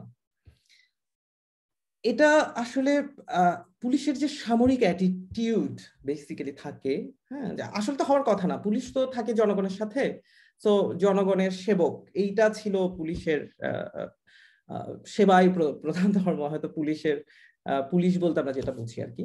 কিন্তু দেখা গেল যে অনেক সময় পুলিশ ব্যবহৃত হয়, এবং এখন এই মডার্ন স্টেট গুলোতে পুলিশের যে সামরিকীকরণ চলতেছে, অর্থাৎ পুলিশ আর কেবলমাত্র জনগণের সেবক না, পুলিশ এখন নিয়ন্ত্রণকর্তা। পুলিশ এখন নানান জায়গায় হস্তক্ষেপ করতে পারবে, এবং নানান খবর তো আমরা শুনি আসলে পুলিশের। তো এই সমগ্র পুলিশি ব্যবস্থাকে, সিস্টেমটাকে, এই ক্ষমতাকে আক্রমণ করেই কিন্তু, চ্যালেঞ্জ করেই কিন্তু এই টেক্সটগুলো নির্মিত হচ্ছে। তো এগুলোকে কিন্তু আলাদাভাবে দেখার সুযোগ নাই। সুতরাং ওই সড়ক বিরোধী আন্দোলনের পার্সপেক্টিভে এই টেক্সটগুলো আলাপ আলোচনার দাবি রাখে। কিন্তু যদিও সেই সময় আসলে আলাপ হচ্ছিল প্রতিবাদের ভাষা হতে হবে মার্জিত, ভদ্র, শ্লীল। ওই যে যেটা আকাশ ভাই বলছিল যে সবসময় শ্লীলতা এবং অশ্লীলতা এবং শ্রাব্যতা এবং অশ্রাব্যতার সীমানা দিয়েই আসলে গালিকে রাখার চেষ্টা করা হচ্ছে, বাইরে রাখার চেষ্টা করা হচ্ছে। কিন্তু বিষয় হচ্ছে রাজনীতি সংগ্রামের মধ্যে কিন্তু এটা ফিরে আসে, সেই সীমা কিন্তু ভেঙে পড়ে, সেই সীমানা ভেঙে পড়ে। আর সেই ভেঙে পড়ার উদাহরণ কিন্তু এই সড়ক আন্দোলনের মধ্যে আমরা দেখি। এছাড়াও এই আন্দোলনে আরো মজার দুটো টেক্সটের কথা আমি বলি, সেটা হচ্ছে শাহজাহান ভাইয়ের গালে গালে। খুব ইন্টারেস্টিংলি শাহজাহান তাকে আবার ভাইও বলছে, মানে যাকে জুতা মারতে বলছে, যে শাহজাহান ভাইয়ের গালে গালে জুতা মারো তালে তালে। খুব ইন্টারেস্টিংলি, তো আমাদের সংস্কৃতিতে তো ভাই বেড়াদর বানানোর একটা সংস্কৃতি আছে, মামা চাচা মানে স্বজন প্রীতি থাকে। তো উনি হচ্ছেন প্রতিমন্ত্রী, সেই সময়কার সড়ক পরিবহন প্রতিমন্ত্রী ছিলেন। তো উনার একটা বিশেষ রিয়াকশনের কারণেই আসলে পুরো সড়ক আন্দোলনটা তৈরি হয় আর কি। কিন্তু অ্যাপ্রোচটা দেখেন যে টেক্সটে, যে শাহজাহান ভাইয়ের গালি গালে, অর্থাৎ সেই সম্মানটা সে পাচ্ছে এখানে ভাই হিসেবে, এবং গালে গালে জুতা। এখন এইখানে টেক্সটে জাস্ট আমরা চেঞ্জ করে দিই, ভুট্টোর গালে গালে জুতা মারো তালে তালে, ৭১ যেটা ছিল। ইট came back but with a very different context. রাজনীতির এই সূক্ষ্ম পরিবর্তনটা, অর্থাৎ কনটেক্সটের যে টেক্সটগুলো যে পরিবর্তিত হইতে পারে, সেটা একটু মাথায় রাখতে বলছি। আরেকটা স্লোগান টেক্সট খুব গুরুত্বপূর্ণ হয়ে ওঠে, সেটার উপরেও মানে স্ল্যাং হয়ে পড়ার যথেষ্ট স্ল্যাং বলে বিবেচিত হয়েছে আর কি সে সময়, এবং সবাই সেটাকে স্ল্যাং হিসেবে ট্রিট করছে। সেটা হচ্ছে অরূপ রাহির যে গানটা ছিল, যে রাজাই কইছে চুদির ভাই। এই স্লোগানটা সড়ক আন্দোলনে হঠাৎ করে ভীষণ পপুলার হয়ে ওঠে একটা প্রতিবাদী টেক্সট হিসেবে। এখানে রাজা তো অবশ্যই ক্ষমতা, রাষ্ট্র, হ্যাঁ, এটা তো বোঝাই যায়। রাজাই কইছে চুদির ভাই, আনন্দের আর সীমা নেই, এরকম আর কি গানের টেক্সটটা। গানটা সবাই শুনে দেখতে পারেন, অসম্ভব প্রভাবশালী একটা গান, যেখানে এই প্রতিবাদগুলো জারি থাকে শব্দের মধ্য দিয়ে। শব্দ যে খুবই পাওয়ারফুল একটা ডিভাইস এই টেক্সটে উঠে আসে আর কি। সো রাজাই হয়েছে চুদির ভাই, এই গানটাও কিন্তু আবার ফিরে আসছে সড়ক আন্দোলনে। তো আমি এইখানে আসলে এই সম্ভাবনাগুলোকে কেন নোটিস করতে বলতেছি, তার কারণ হচ্ছে গালি কেবলমাত্র, আমরা তো গালিকে ফুল ইনডেমনিটি অবশ্যই দিতে চাই, কিন্তু আন্দোলনের টেক্সটে যখন গালি আসে বা স্ল্যাং ব্যবহৃত হয়, তখন এটার যে পাওয়ারফুল একটা সিগনিফিকেন্স, তাৎপর্য, হ্যাঁ, সেটাকে বোঝার এবং সেই সম্ভাবনাটাকে বোঝার আসলে চেষ্টা করতে বলার কারণে এই উদাহরণগুলো টানা আর কি। তো যাই হোক, আরেকটা বিষয় হচ্ছে যে যেটা আমি বলছিলাম, যে সুশীল মধ্যবিত্তের দাবি সবসময় ছিল কি, প্রতিবাদের ভাষা হতে হবে মার্জিত, ভদ্র।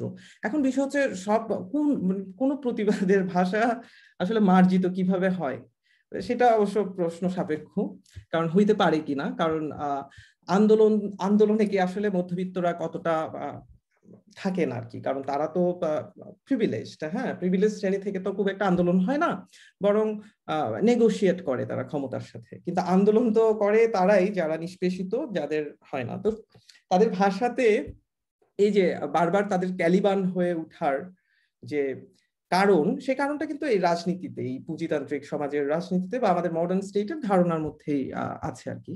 তো সেটা ভিন্ন আলাপ। তো আমি একটা কথা বলি, এই যে মার্জিতকরণ বা ভদ্রতা আরোপ করার চেষ্টা ভাষার উপরে, সেটা আসলে যে খুব একটা নতুন তা না, এটা অনেক আগে ছিল। 1974 সালের আমি রফিক আজাদের একটা কবিতার কথা বলছি, সেটা হচ্ছে ভাত দে হারামজাদা তা না হলে মানচিত্র খাবো। এটা খুবই পপুলার সেই সময়, এটাকে ব্যানও করা হয়েছিল এবং এটা 74-এর দুর্ভিক্ষের সময় আসলে লেখা আর কি। তো এখানে প্রশ্ন উঠছিল যেটা, সেটা হচ্ছে হারামজাদা আসলে কেডা, মানে হারামজাদাটা কে, হারামজাদা কাকে বলা হচ্ছে, এটা তো একটা গালি হারামজাদা। হ্যাঁ, তো ভাত দে হারামজাদা নইলে মানচিত্র ছিঁড়ে খাবো। এই যে হারামজাদা শব্দটা ব্যবহার করছে, এটা কিন্তু রাষ্ট্রের ক্ষমতা যারা সেই সময় আঁকড়ে ছিল বা যারা এই মানে একটা তো বাজে রাজনীতি তো যুক্ত ছিলই এই ঐতিহাসিক কারণের পিছনে, সেটার নানান ধরনের ব্যাখ্যা বিশ্লেষণ থাকবে রাজনৈতিক, সেদিকে আমার কোনোই ইন্টারেস্ট নাই। আমার কেবলমাত্র টেক্সটাতে ইন্টারেস্ট যে এই হারামজাদা আসলে ক্ষমতাকে ভীষণ ভাবে আঘাত করে, এবং এই আঘাত করে বলেই এই কারণে এই কবিতাটাকে সে সময় ব্যান করা হয়েছিল। এবং হুমায়ুন আজাদ পর্যন্ত পরবর্তীতে, যখন হুমায়ুন আজাদ খুব পপুলার রাইটার হয়ে উঠছেন, হুমায়ুন আজাদ এই কবিতার সমালোচনার প্রেক্ষাপটে বলছিলেন যে এটি হচ্ছে অপভাষায় প্রকাশিত ক্রোধ। অপভাষা এই শব্দটা ব্যবহার করছিল, যে এটা হচ্ছে অপভাষায় প্রকাশিত ক্রোধ। তো আমার কথা হচ্ছে যে এই আন্দোলন সংগ্রামে যখন ভাষা যখন হয়ে ওঠে, অর্থাৎ বেপরোয়া হয়ে ওঠে এবং ক্ষমতাকে চ্যালেঞ্জ করতে চায়, তখন কিন্তু বিভিন্ন কাঠামো এটার উপর আরোপ করে এটাকে মার্জিত করার চেষ্টা সব সময় চলে। এটা কেবল সাহিত্যে না, এটা রাজনীতিতে, এটা মিডিয়াতে, এটা পপুলার কালচারে। কারণ এই যে তৃষার আলাপের সাথে একটু কানেক্ট করি যে দ্বীপজলের গালিগুলোকে সবাই অপোজ করছে, সেই সময় অশ্লীলতা বিরোধী আন্দোলন হচ্ছে, কিন্তু একটা কথা কেউ বলে না যে সেই সময় যে ছবিগুলো নির্মিত হচ্ছে সেগুলো কিন্তু বক্স অফিসে অনেক হিট করছিল, অনেক টাকা উপার্জন করছিল, কিন্তু দেখা যায় কি এগুলোর লিস্ট আমরা পাবো না। কেন? কারণ মেইন স্ট্রিম ছবি বলে আসলে এগুলো স্বীকৃত না। তো যা কিছু মেইন স্ট্রিম সেগুলোই আসলে আমাদের আলাপ বা চোখে আসে আর কি, রিপ্রেজেন্টেড হয়, আর বাকিগুলো সবসময় যে সাবটেক্সট সাবকালচারে রয়ে যায়। তো সেই দিক থেকে দেখা যায় যে ভাষার যে মানে চাপটা, ওই যে মার্জিত হওয়ার চাপটা, সেটা তো থাকেই আসলে যে কোনো ইয়ের উপরে, তো এটা পুরনো না আর কি। তো কিন্তু সবচেয়ে আশার কথা হচ্ছে যে এই মার্জিতকরণের যে চাপ বা চেষ্টা চলে মেইন স্ট্রিম থেকে বা ক্ষমতা কেন্দ্র থেকে, সেটি মোটেও নতুন নতুন গালি তৈরি হওয়ার বা স্ল্যাং তৈরি হওয়ার, মানে ভাষার বা শব্দের যে সম্ভাবনা থাকে, এটিকে মোটেও আসলে নস্যাৎ করতে পারে না। যেমন আমি কয়েকটা গালির আসলে উদাহরণ দিতে চাই এখানে, যেগুলো নতুন নতুন গালি হয়ে উঠেছে আমাদের এই বর্তমান সময়ে। যদি আমরা দেখি সবাই সোশ্যাল মিডিয়া ব্যবহার করি, তো সেটা কয়েকটা উদাহরণ আমি দিই। যেমন ধরেন জামাতি অথবা বামাতি, জামাতি বামাতি শব্দগুলো। তারপরে দেখেন যে আরো শব্দ আছে যে তুই কি মানুষ না আমলিক, এই যে এই টেক্সটটা, এটাও কিন্তু খুব প্রচলিত হয়ে উঠতেছে। যদিও আমরা প্রচুর এই সরকারের উন্নয়ন দেখি, কিন্তু তারপরেও দেখা যায় যে রাজনৈতিক টেক্সটে এটা নেগেটিভলি রিপ্রেজেন্টেড হইতে পারে, অর্থাৎ এটার সম্ভাবনাকে নস্যাৎ করা যাচ্ছে না। শিবির অনেক আগে থেকে হয়ে আসছে। ভারতের দালাল, পাকিস্তানের দালাল, দালাল শব্দটা নতুন ভাবে উঠে আসছে, ভারতের সাথে যুক্ত হচ্ছে, পাকিস্তানের সাথে যুক্ত হচ্ছে, এবং একই টেক্সট আবার দেখা যাচ্ছে আমরা একটু অন্যভাবে দেখলে, যেমন পল্টি বন্ধু, এরশাদকে বলছে পল্টি বন্ধু, অর্থাৎ পল্লী বন্ধু থেকে সে হইলো পল্টি বন্ধু। কারণ কেন? সে রাজনীতিতে দল পরিবর্তন করতো আর কি। তো পল্টিবাজ, এই যে পল্টিবাজের খুব খুব কমন যে স্ল্যাংটা আছে, সেই স্ল্যাংটা আসলে রাজনীতিতে এরশাদের জন্য ব্যবহার করছে। তারপর এছাড়া আছে ইউনুসকে নিয়ে একটা বিষয় আছে যে ইউনুস হচ্ছে সুদখোর। তো সুদখোর অর্থে আবার ইউনুস নামের যে ব্যবহার, ব্যক্তি নাম, তো এগুলো হয়ে ওঠে। এবং এছাড়াও আন্তর্জাতিকভাবে যদি দেখা যায়, সেখানে হচ্ছে বুশ 2001-এর পরে, 9/11-এর পরে বিশেষ করে বুশ হয়ে ওঠে একটা গালি মধ্যপ্রাচ্যে এবং অন্যান্য অঞ্চলে, যেখানে বুশকে নিজে বুশের প্রতিচ্ছবি আসলে ওরা সন্ত্রাসী হিসেবে বুশকে দেখে যেখানে। এবং কলম্বাস এখন ভালো জর্জ ফ্লয়েডের যে মুভমেন্ট ছিল, সেখানে কলম্বাস ডে কে ভীষণভাবে প্রশ্ন করা হয়েছে। এখন USA Columbus itself is slang, এবং এটাকে ভালো প্রশ্ন করা হয় যে কলম্বাস ডে পালন না করার জন্য বিভিন্ন মহল থেকে চাপ থাকে। এছাড়াও আছে তালেবান গালি হয়ে উঠতে পারে, এরকম আরো আমেরিকা গালি হয়ে উঠছে বর্তমান বিশেষ বিশেষ সময়ে। এবং এই এই প্রবণতাটা খুবই গুরুত্বপূর্ণ আর কি। আর আবারও আমি একটু বলি যে এই টেক্সটগুলোর যে সম্ভাবনা, আমি জাস্ট এই প্রবণতাগুলোকে একটু ব্যাখ্যা করার চেষ্টা করলাম। এখানে কোনো মোরাল চাপ নাই যে মানে ভালো খারাপের বিষয় নাই, কিন্তু আসলে আমি একটু সমাজ রাজনীতির জায়গা থেকে অবস্থান থেকে দেখার চেষ্টা করলাম যে গালির আন্দোলনের টেক্সটগুলোতে গালির আসলে সম্ভাবনা বা প্রবণতাগুলো কি। এটাই ছিল আর কি। আচ্ছা, না এমনিতে তো আমাদের আজকের আলাপে যেটা হচ্ছে যে গালি নেতিবাচক না ইতিবাচক, এইটার ঊর্ধ্বে আমরা আসলে গালিকে কিভাবে দেখতে পারি আর কি। আরেকটা ব্যাপার হচ্ছে অমিতা, ওই যে আপনি যখন বলতেছিলেন যে মানে আপনার আলাপে যে আপনি অনেক কিছু একটা বড় পরিসরকে দেখানোর চেষ্টা করছেন অনেক উদাহরণের মাধ্যমে, যে রাজনীতিতে গালির মধ্য দিয়ে কিভাবে রেজিস্ট করা হচ্ছে সেই জায়গাটা।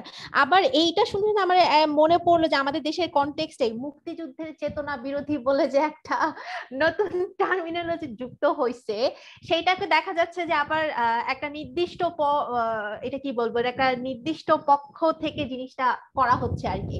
যে কেউ যখন নিজের এজেন্সি প্রকাশ করছেন, তার মতামত প্রকাশ করছেন কোনো একটা ইয়াতে, তাকে তখন সেই টার্মিনোলজি দিয়ে চিহ্নিত করা হচ্ছে।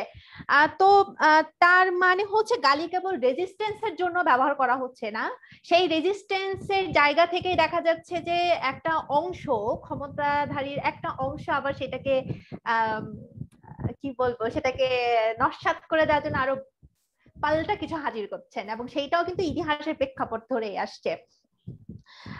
তো এইখানে আপনি আবার হচ্ছে যে পুলিশের যে জুলুম সংস্কৃতিকে চুদি না বলে যে ওটা কি বলে সড়ক আন্দোলনে যে স্লোগান তোলা হয়েছিল, সেখানে আমার মনে পড়লো যে আর্মিতে ব্লাডি সিভিলিয়ান খুবই প্রচলিত একটা শব্দ। সিভিল পিপলদেরকে অ্যাড্রেস করার জন্য এই শব্দটা বহুল ব্যবহার করা হয়। আর তো এটা খুব ইন্টারেস্টিং যে কালেকটিভ ট্রমাকে আসলে কিভাবে এটা অ্যাড্রেস করতেছে। তো এই জায়গাটা এইগুলো শুনতে শুনতে আমার এই যে গালি হয়ে ওঠে একটা শব্দ, যে বিভিন্ন রাজনৈতিক প্রেক্ষাপট থেকে শুরু করে জুলুমের বিভিন্ন ধরনের ট্রানজিশনের মধ্য দিয়ে যেতে যেতে এই যে গালি কিভাবে ভাষার মধ্যে সংস্কৃতির মধ্যে নির্মিত হচ্ছে, সেইখানে হচ্ছে আকাশ ভাই একটু কিছু বলতে পারবেন কিনা যে সাহিত্যে বা গালিগুলো আসলে কিভাবে ব্যবহার হচ্ছে, বা বাংলা ভাষায় বলতে গেলে শব্দ নতুন নতুন কি কি গালি, সেটা হতে পারে অন্য ভাষা থেকে আগত শব্দ, সেগুলো কিভাবে এসছে। তুমি যে শব্দটা উচ্চারণ করছিলে যে ব্লাডি সিভিলিয়ান, ঠিক আছে, এটা খুব এখন না, এটা বেশ আমাদের এখানে পাকিস্তান আমল থেকে খুবই জনপ্রিয়। এটা মানে জনপ্রিয় বলতে একটা নির্দিষ্ট শ্রেণীর কাছে এটা খুব জনপ্রিয় গালি, যদিও এটা আসলে মূলত আমাদের 200 বছরের যে ইংরেজ শাসন, ওখান থেকে এইটার উৎপত্তি। অনুপম তার কথার মধ্যে অনেকগুলো বিষয় নিয়ে এসছে, আসলে এই বিষয়ে আমাদের আলোচনা একটু দীর্ঘ হয়ে যাচ্ছে, আমি এত বেশি বলতে যাচ্ছি না। এবং একটা কথা বলি, সেটা হচ্ছে আকাশ ভাই একটু যেটা বলি সেটা হচ্ছে যে প্রিভিলেজের প্রশ্নেও কিন্তু এই গালিটা মানে খুব মানে অর্থাৎ মোর প্রিভিলেজড লেস প্রিভিলেজড, হ্যাঁ এইভাবে কিন্তু দেখা হয় যখন বলছে সিভিলিয়ান। হ্যাঁ, এটা যখন ওই পক্ষ থেকে আসছে তখন আমরা তো দেখি যে একটা প্রতিষ্ঠান অনেক বেশি প্রিভিলেজ যখন হয়, তার সাথে যে সংশ্লিষ্ট যারা আছেন তাদের মধ্যে তো এটা ধারণা হইতেই পারে যে আমরা তো হায়ারার্কি, যে ল্যাডারে আমরা তো উপরেই থাকি, তাহলে বাকিরা সবাই হ্যাঁ ঠিক আছে, যে দে আর লেজার পিপল। এই যে লেজার পিপলের কনটেক্সট, এটা আসলে নির্মিত হচ্ছে যে প্রিভিলেজ কে কতটুকু পাচ্ছে তার উপরে আর কি, সুবিধার। এটা তো বড় লোকের ক্ষেত্রেও আছে যে ছোট লোককে গালি দেওয়াটা এটা নর্মাল বিষয়, কারণ ক্ষমতার দেখা যাচ্ছে কেন্দ্রে তাদের থাকা বা তাদের অবস্থান থাকে সবসময়, সেই দিক থেকে ও দেখা যায় আর কি। আমি জাস্ট অ্যাড করলাম, আকাশ ভাই বলেন। ঠিক আছে, আর একটা হচ্ছে ওই যে ব্লাডি সিভিলিয়ানটা, এটা আমরা আবার আরেকটা ভাবে দেখতে পারি ভাষার দিক থেকে। মানে এটা এই গালিটা হচ্ছে কিন্তু ইংরেজি ভাষায় একটা গালি, ঠিক আছে। সো এখন এই বাংলা এতগুলো গালি থাকলে ইংরেজিতে কেন গালি দেয়? ঠিক আছে, শুধু এটা না, মানে একটা পুরো আমাদের একটু কল্পনা করে দেখো, সেটা হচ্ছে ধরো আমাদের সমাজের মধ্যে যারা একটু উঁচু শ্রেণীর, তারা যখন পাবলিকে কাউকে গালি দেয়, তারা কিন্তু কিভাবে গালি দেয়? তারা কিন্তু ওই বাংলায় গালি দেয় না, তারা দেয় ইংরেজিতে গালি দেয়, যেমন স্কাউন্ডেল, ননসেন্স, ইডিয়েট। হ্যাঁ, এটা রেজওয়ানা তৃষার কথা একটু উঠে এসেছিল একটা প্রসঙ্গে। আচ্ছা, তো সেটা যেটা দেখুন সেটা হচ্ছে মানে বাস্টার্ড, ব্লাডি, ইংরেজিতে গালি।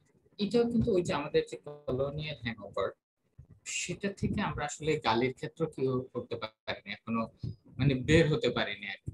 ঠিক আছে, যে এই মনে হচ্ছে যে যদি ইংরেজিতে গালি দেয়া হয়, তাহলে সেটা হচ্ছে নিজেরা একটু উঁচু শ্রেণীর অন্তর্ভুক্ত, এই ধরনের একটা ফিল দেয়, বা এই ধরনের কারণ হচ্ছে আমাদের ইংরেজি ভাষার প্রতি যে আমাদের এক ধরনের শ্রদ্ধা, হ্যাঁ, এবং ইংরেজি ভাষাকে যে আমরা সব সময় মনে করি যে ওই সেই ইংরেজ আমল থেকেই ইংরেজি এবং ইংরেজি ভাষা হচ্ছে সুপারিয়র ল্যাঙ্গুয়েজ। ঠিক আছে, তাহলে ওই যারা নিজেদেরকে একটু সুপারিয়র ক্লাস বলে দাবি করে, ওরা অনেক সময় ইংরেজিতে গালি দেয়। এটা অনেক সময় তাদের নিজেদের যে শ্রেণী সচেতনতার থেকে হয়তো কনসিয়াস বা আনকনসিয়াসলি চলে আসে। তো আবার ইংরেজি, শুধুমাত্র ইংরেজি ভাষা না, যদিও ঠিক একদম শ্রেণী সচেতন ভাবে দেয়া হয় না, কিন্তু এমনিতে আমাদের বাংলা ভাষায় কিন্তু অনেক ইংরেজি গালি, ইংরেজি বলছি মানে ভিন্ন ভাষার অনেক গালি আছে। মানে আমাদের বাংলা ভাষাটা তো খুব বিদেশি ভাষা দ্বারা সমৃদ্ধ, প্রায় বলা হয় যে 10,000 বিদেশি শব্দ আমাদের বাংলা ভাষায় আছে। তার মধ্যে বাংলা কোনো ভাষা থেকে যেমন আমরা শব্দগুলো নিয়েছি, বিভিন্ন শব্দগুলো নিয়েছি, যেমন গালিও নিয়েছি, যেমন কসবি, হ্যাঁ, একটা শব্দ যেটা মানে প্রতিটা অর্থে একটা গালি হিসেবে ব্যবহার হয়। এটা আমরা ফার্সি থেকে আরবি থেকে নিয়েছি। তারপর হচ্ছে হারামজাদা, এটা আমরা কোথেকে নিয়েছি, তাও বিদেশি ভাষা থেকে নিয়েছি। তারপর আরেকটা শব্দ বলছে বোকাচোদা। ঠিক আছে, এটাও বলা হয় যে একটা এই থেকে বোকা শব্দটা বলা হয় যে যদি এটা একটু বিতর্ক আছে, বলা হয় যেটা অনেকে বলে এটা ডাচ থেকে এসছে, অনেকে বলে এটা জাপান থেকে এসছে, যে বোকা শব্দটার দ্বারা।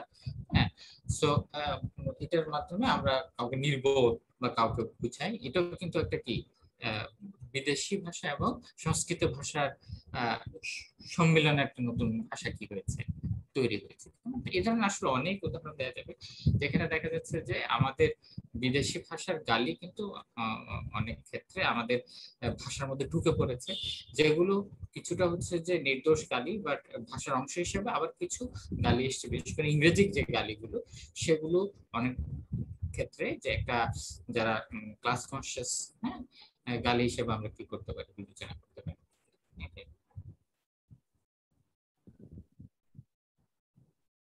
আচ্ছা ডালিয়া, আমি কি একটু বলতে পারবো? হ্যাঁ, শিওর শিওর।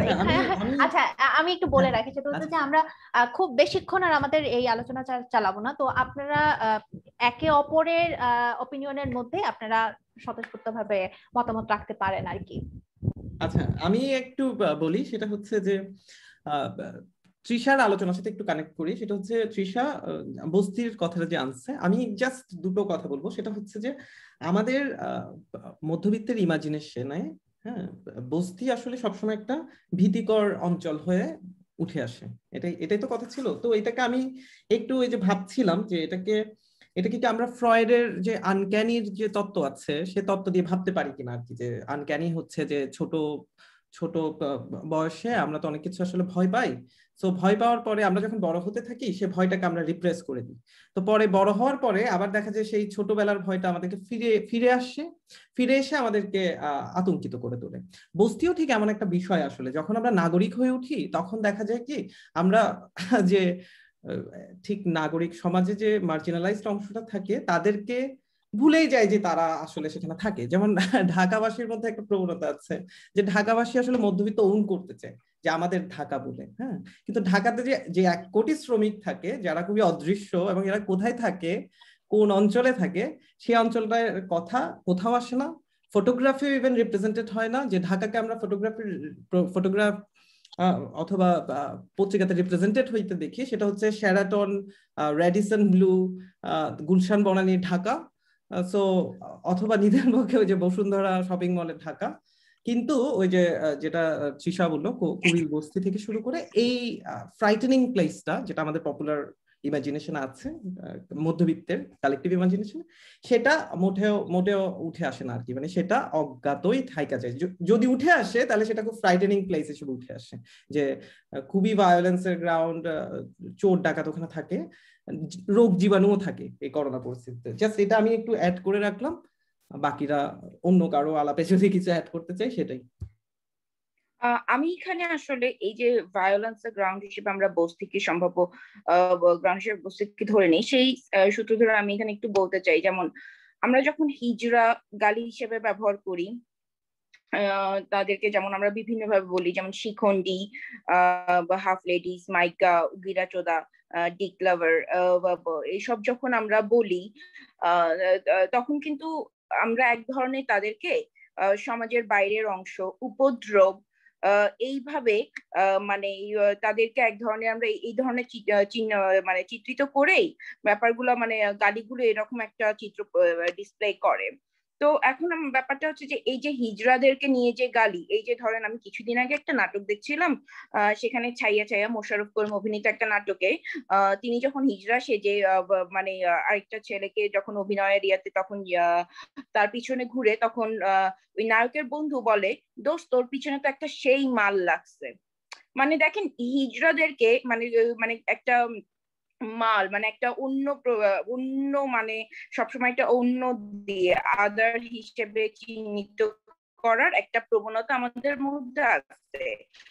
এখন কথা হচ্ছে এই এই থটসটা, এই যে প্র্যাকটিসটা, এটা কি আজকে মানে আমি এখানে খুব সংক্ষেপে বলি, যেটা চালু করে সেখান থেকে তারা যে ভিক্টোরিয়ান স্যানিটাইজেশন প্রসেস যে শুরু করে এবং তার আগে তারা যে অ্যান্টি ক্যাম্পেইন যে চালু করে, এগুলো তারই একটা মানে হচ্ছে এন্ড রেজাল্ট হিসেবে আমরা এটাকে মনে হয় পাঠ করতে পারি।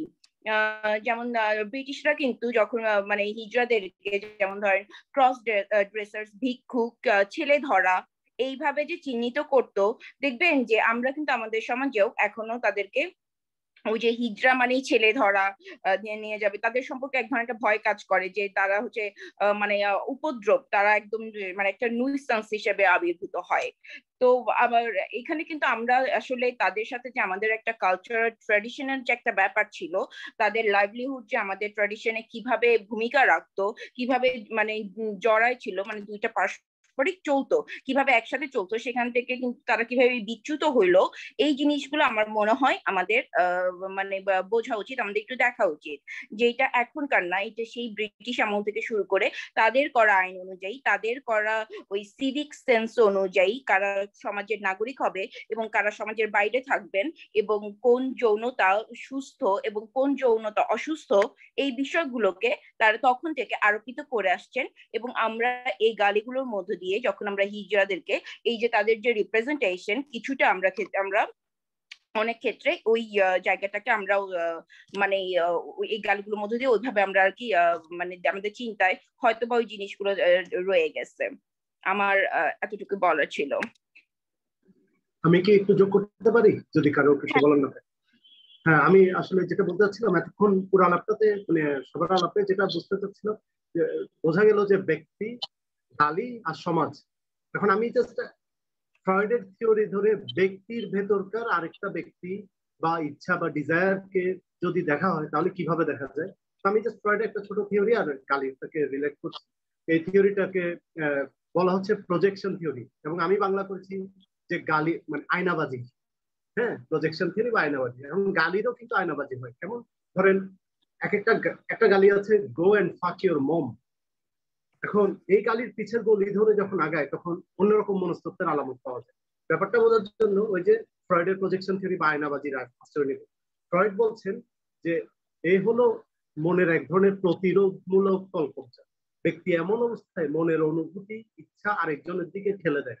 হ্যাঁ, স্কুলের ধরেন মারকুটে বাচ্চা, ইংরেজিতে যাদেরকে আমরা বুলি বলি, তারা কি করে এই ধরনের ব্যাপারগুলো ঘটায়। যেমন এক বাচ্চা হয়তো নিজে আরেকজনকে আক্রমণ করতে চাচ্ছে, তখন সে বলে বসে যে তুই আমার দিকে এভাবে তাকালি কেন, তুই কি আমার সাথে মারামারি করতে চাস।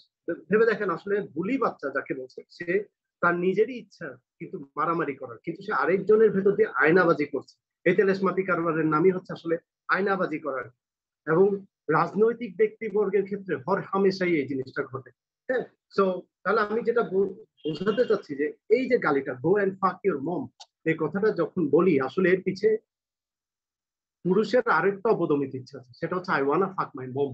এটাকে না বলে সে আরেকজনের উপর দিয়ে আয়নাবাজি করে তার নিজের ডিজায়ারটা প্রকাশ করে।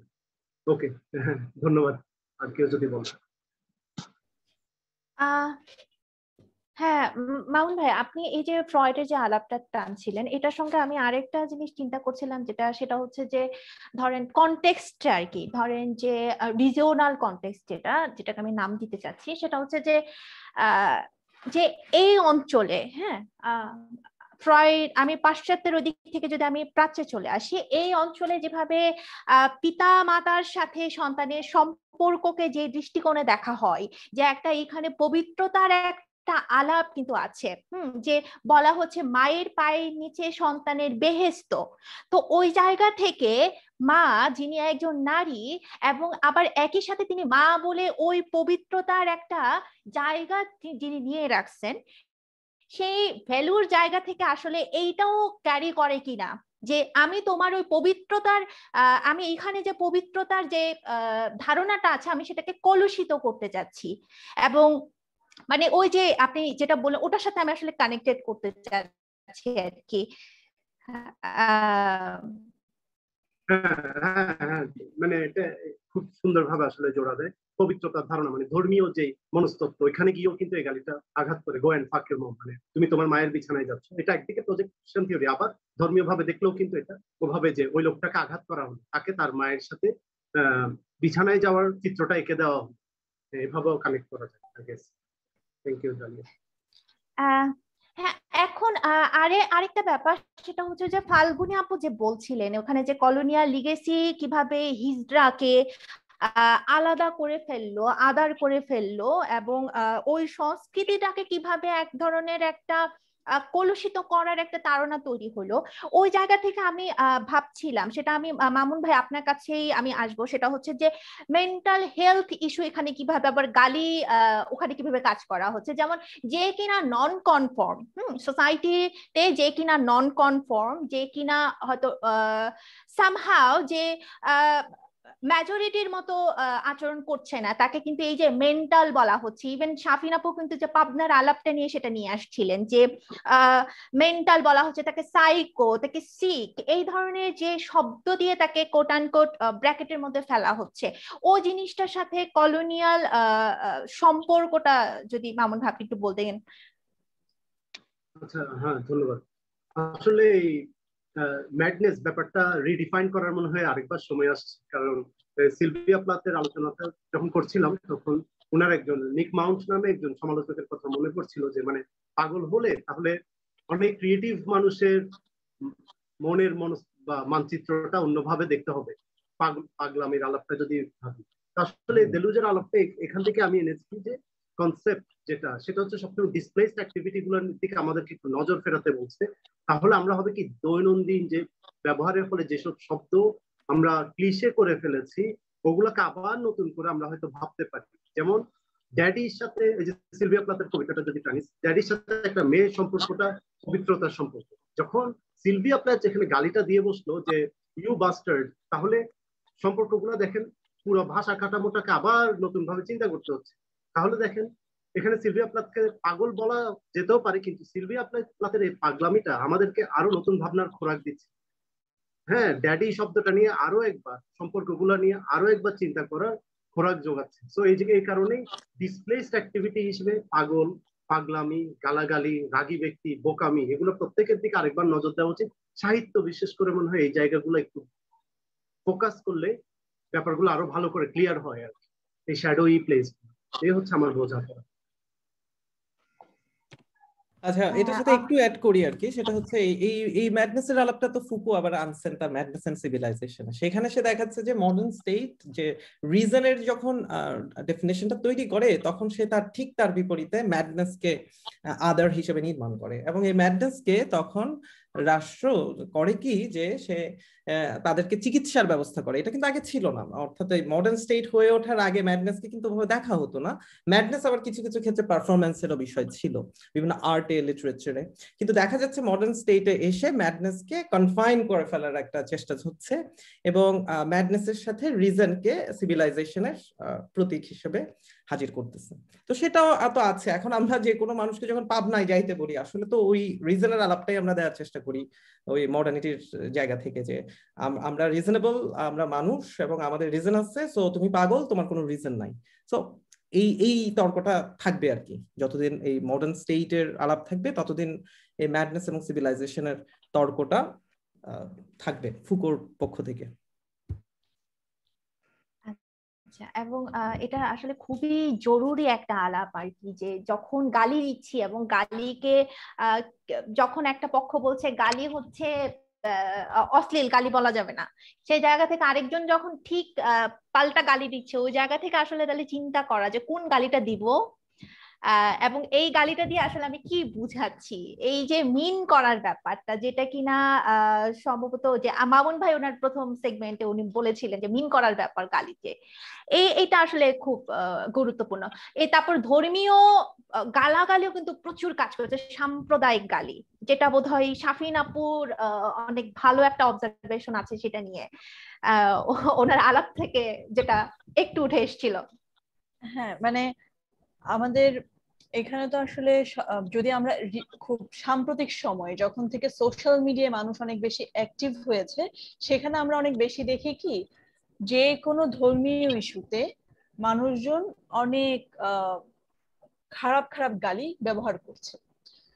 এখন সেই গালিগুলোকে আসলে এখন এসেছে, মানে হঠাৎ করে সোশ্যাল মিডিয়া যুগে এসেছে? নিশ্চয়ই না, সেগুলো অনেক আগে থেকে আসলে চলছে। এখন এই ব্রিটিশ শাসন আমলে যেহেতু আমাদের দেশ ভাগ, এই পুরো বিষয়টা একটা ধর্মীয় ইস্যুর উপর দাঁড়িয়ে, তো সেখানে দেখা যাচ্ছে কি যে একটা ধর্ম আরেকটা ধর্মকে ছোট করতে চায় কি বলে, মানে আমার ধর্ম তোমার থেকে বড়, আমার ধর্ম তোমার থেকে সেরা, এই ধারণাটা প্রয়োগী করে হচ্ছে ধর্মীয় গালির মাধ্যমে। এবং ধরা যাক একটা মুসলিম মেজরিটি কান্ট্রিতে, সেটা মানে দেশে যদি হিন্দু মাইনরিটি হয়ে থাকে, হিন্দুকে আমরা ছোট করছি, বা আমার ক্ষমতা, আমার ধর্মীয় ক্ষমতার আস্ফালন আমি দেখাচ্ছি ডাডাইয়া, ডান্ডি, মালাউন, একদম খুব সহজে বলে। আবার আমি যখন আমার পাশের দেশ ভারতে যাচ্ছি, সেখানে আমি মুসলিম হিসেবে যখন সেখানে মাইনরিটি রোল প্লে করছে বা ভূমিকা আমার আসছে, তখন মুসলিম হিসেবে আমি শুনছি কাটা, তারপর মুসলমানের বাচ্চা, মানে এই ধরনের গালিগুলো ওখানে আবার খুব সহজে। কাটা কেন বলা হচ্ছে? ওই মুসলিমদের যে বিশেষ করে পুরুষদের যে রিচুয়ালটা, আপনার সারকামাইজড করার যে রিচুয়ালটা, সেটাকেই ওখানে ইঙ্গিত করে বলা হচ্ছে। এবং খুব ভালো করে একটু খেয়াল করলে সেটাও কিন্তু অনেকটা ওই পুরুষাঙ্গের সাথে রিলেটেড আর কি গালিটা, এবং কিন্তু স্পেসিফিক্যালি একটা ধর্মকে গালি দেওয়া হচ্ছে। আবার শাহবাগ আন্দোলনের পরে তো আমরা প্রচুর শুনেছি নাস্তিক, যার ধর্ম বিশ্বাসী নেই, নাস্তিক নাস্তিক নাস্তিক একদম খুব চলছিল ধর্মীয় গালি দেওয়া। আবার ইহুদি নাসারা, কাফের খুব সহজে বলে ফেলা, এমনকি নিজের ধর্মের মানুষকেও কাফের, মুনাফেক বলে ফেলছি। তো এই গালিগুলো, আবার বৌদ্ধ ধর্মের মানুষদেরকে মরা মুরগি খোর বলে ফেলা। তো এই বিষয়গুলো হচ্ছে কি আসলে সব সময়, মানে আমি যখন একটা মুসলিম মেজরিটি দেশে আছি, তখন আমি আমার ধর্মের শ্রেষ্ঠত্ব বোঝানোর জন্য অনেক সময় অন্যদেরকে সেভাবে বলছে, এবং সেইখানে দেখা যাচ্ছে কি মানে ব্যাপারটা আমি এখানে হয়তো বুঝতে পারছি না একজন মুসলিম সম্প্রদায়ভুক্ত হবার কারণে, যখন আমি অন্য আরেকটা দেশে যাচ্ছি, সেখানে আবার বিশেষ করে ইউরোপ বা আমেরিকায় যাচ্ছি, সেখানে মুসলিম হিসেবে আমি কিন্তু যথেষ্ট ভয়ে থাকছি, কারণ ওখানে ইসলামোফোব বা ইসলাম ফোবিয়াটা অনেক বেশি। তো এই আর কি, মানে ধর্মীয় চেতনা বা উগ্র চেতনা, ধর্মীয়বাদ, এই জিনিসগুলো আসলে অনেকটা চাপানোর উদ্দেশ্যে আমার কাছে মনে হয় মানসিকতা থেকেই ধর্মীয় গালাগালি বা এইসব জিনিস চলে আসছে। আর এটা দেওয়ার সময় হয়তো অনেক ক্ষেত্রেই মানে নির্দোষ ভাবা হচ্ছে এই গালিগুলোকে, কিন্তু এটাতে ধর্মীয় সহিংসতাকেও উস্কে দিচ্ছে এবং এক ধরনের বিদ্বেষ, ধর্মীয় বিদ্বেষ যেটা বলে ধর্মীয় ঘৃণা পরস্পরের প্রতি। আমার প্রতিবেশী সে হিন্দু হলে তার প্রতি গালিটা দিয়ে যে আমি তার মনে আমার জন্য একজন আমার ধর্মের প্রতি একজন অশ্রদ্ধা পুষে দিচ্ছি, এই ব্যাপারটা আসলে মানে আমাদের চর্চার মধ্যে কোনোভাবে আমরা ওটা থেকে উতরে উঠতে পারি না বা ওটা থেকে বের হয়ে আসতে পারি না, এবং সেটা আমাদের সাধারণ মনে খুব একটা কাজও করে না এইসব ভাবনা। তো এটা হচ্ছে ধর্মীয় গালি নিয়ে আমার অবজারভেশন। আমি জানি না এখানে কারো দ্বিমত থাকতে পারে হয়তো। না না না না না, দ্বিমত নাই, আমি জাস্ট একটু করে অ্যাড করি। সেটা হচ্ছে যে ধর্মের প্রশ্নটা আছে যে যে কোনো জায়গায় আমরা এখন দেখছি যে এখনকার যে পরিস্থিতি, সেখানে মাইনরিটিকে ব্যাশ আউট করা হচ্ছে। মাইনরিটি এটাই একটা গালি আসলে, মানে যে মাইনরিটি, এখন মাইনরিটি তো কেবলমাত্র ধর্ম দিয়ে নির্ণীত হচ্ছে না, নারী সেও কিন্তু দেখা যাচ্ছে সংখ্যালঘু হিসেবে রিপ্রেজেন্টেড হচ্ছে। যেমন সোশ্যাল মিডিয়াতে কিছুদিন আগে এই যে যে কোনো একটা অভিনেত্রী তার মায়ের সাথে যখন একটা ছবি দিল, তখন দেখা গেল তার মাকে খুবই সেক্সিস্ট গালি, যেগুলো আমরা আজকে এখানে আলোচনা করলাম, এরকম গালি দিয়ে ব্যাশ আউট করার চেষ্টা করা হলো। তো এটাও কিন্তু ওই মাইনরিটির পর্যবেক্ষণ থেকে আমরা দেখতে পারি যে নারীও কিন্তু সমাজে, এই পুরুষ শাসিত সমাজে সংখ্যালঘু। আবার ধর্ম তো আছেই, হিন্দু হচ্ছে, এখানে খ্রিস্টানদেরকে নাসারা বলছে, হিন্দুদেরকে ন্যাড়ায় বলছে, আদিবাসী আছে, বিভিন্ন জাতি গোষ্ঠী আছে, তাদেরকেও ব্যাশ আউট করার চেষ্টা করা হচ্ছে নানান ধরনের কথা বলে। সুতরাং সংকটটা আসলে ওই যে মেজরিটি মাইনরিটির রাজনীতির মধ্যে, যে কোনো মাইনরিটি পরিচয় নিয়েই কোথাও সামনে আসলে বর্তমান পরিস্থিতি দেখা যাচ্ছে নানান ধরনের গালি হজম করতে হচ্ছে আর কি। এখন সেই সংখ্যালঘুর পরিচয়, সেটা ধর্ম হইতে পারে, সেটা নারী হইতে পারে, সেটা আদিবাসী হইতে পারে, পুরুষ নারী যে কোনো ভাবেই, সেটা বিদেশি হইতে পারে, সেটা অন্য কোনো কিছু হইতে পারে, ঠিক আছে, মানে যে কোনো কিছুই, হ্যাঁ, হয়তো ডিসেবলড লোক হইতে পারে। অর্থাৎ এই মাইনরিটি, অর্থাৎ আমাদের চোখটাকে মাইনরিটি বোঝার পরিসরটাকে হয়তো বাড়ালে তখন আমরা দেখব যে এটা চলছে। এটাই হয়তো বর্তমান গ্লোবাল রাজনীতি, মানে বৈশ্বিক রাজনীতির সবচেয়ে বড় সমস্যাটা এখন, যেটা সারা বিশ্বেই মোকাবেলা করতে হচ্ছে আর কি।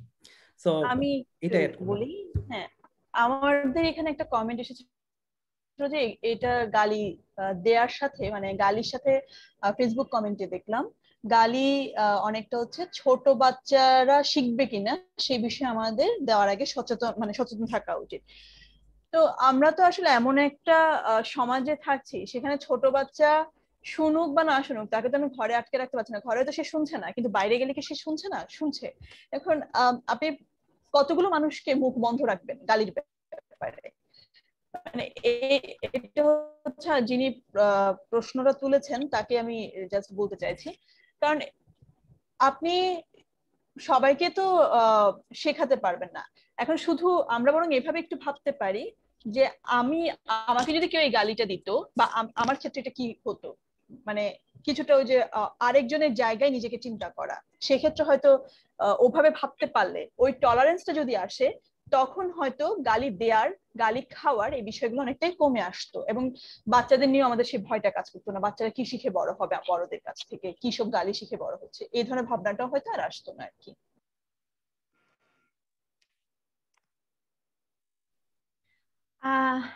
হ্যাঁ, আপনাদের আলোচনা আসলে অনেকগুলা, মানে কি বলবো, গালি নিয়ে এত কিছু যে বলা যায় এবং গালিকে যে এত ভাবে দেখা যায়, বলে আসলে মনে হয় রাতটা শেষ করে দেয়া যাবে। বিশেষ করে যে শাফিন আপু, আপনি যে কথাটা বললেন যে সোশ্যাল মিডিয়া আসার পর গালাগালি কিভাবে বেড়ে গেছে, এবং এই যে শিশুরা গালি শিখবে কি শিখবে না, সেইটাও কিভাবে আমাদের কনসার্নের জায়গা হয়ে উঠলো বর্তমান প্রেক্ষাপটে, সেটা বেশ ইন্টারেস্টিং একটা ব্যাপার। তো আবার একই সাথে আমি চিন্তা করছিলাম, এই যে গালিগালা যখন এত বেশি চারপাশে মানে আনঅ্যাভয়েডেবল হয়ে যাচ্ছে, এটা আর আসলে পাবলিক প্রাইভেটের পরিসরের জায়গা থেকে সোশ্যাল মিডিয়ার মাধ্যমে এটা অলওয়েজ পাবলিক হয়ে যাচ্ছে, এবং মানুষ তার ইমোশন, যেটার সাথে হয়তো বা ফিজিক্যাল রিলেশনশিপে সে হয়তো বা এক্সার্ট করবে না, সেইটাও সে দেখা যাচ্ছে যে তার অবদমিত ক্ষোভ প্রকাশের জায়গা থেকে সে সোশ্যাল মিডিয়ায় গালি দিচ্ছে কোনো সেকেন্ড থট ছাড়াই। এইটা আসলে আমাদের মধ্যে কি রকমের ট্রমা ইনজেক্ট করছে আর কি। যেমন অমিতা ওখানে ওই যে বিভিন্ন যে শব্দগুলো পর্যন্ত কিভাবে গালি হয়ে যাচ্ছে উনি কিছু উদাহরণ দিলেন সেখানে।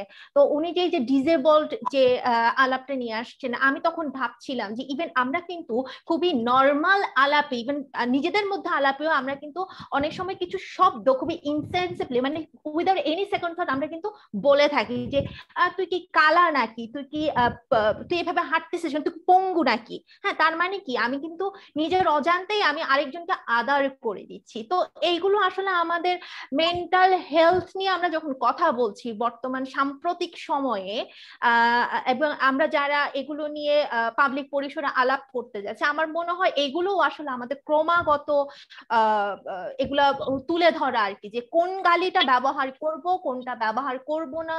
রেজিস্ট্যান্সের জায়গা থেকে যদি আমি গালিকে পজিটিভ ফোর্স হিসেবে ব্যবহার করতে চাই, তাহলে আমরা কোন শব্দগুলো ব্যবহার করব, এবং গালির মধ্য দিয়ে যে মেসেজগুলো ডেলিভার করছি সেটার সঙ্গে সঙ্গে আমি বর্তমান সংস্কৃতির কোন কোন জায়গাগুলো যেগুলো কিনা ভায়োলেন্ট হিসেবে আমরা চিহ্নিত করতে পারি সেগুলোকে আমরা নর্মালাইজ করে দিচ্ছি কিনা, বা সেটাকে আমরা বৈধতা দিয়ে দিচ্ছি কিনা, এইগুলো আসলে আলাপের দরকার আছে আর কি।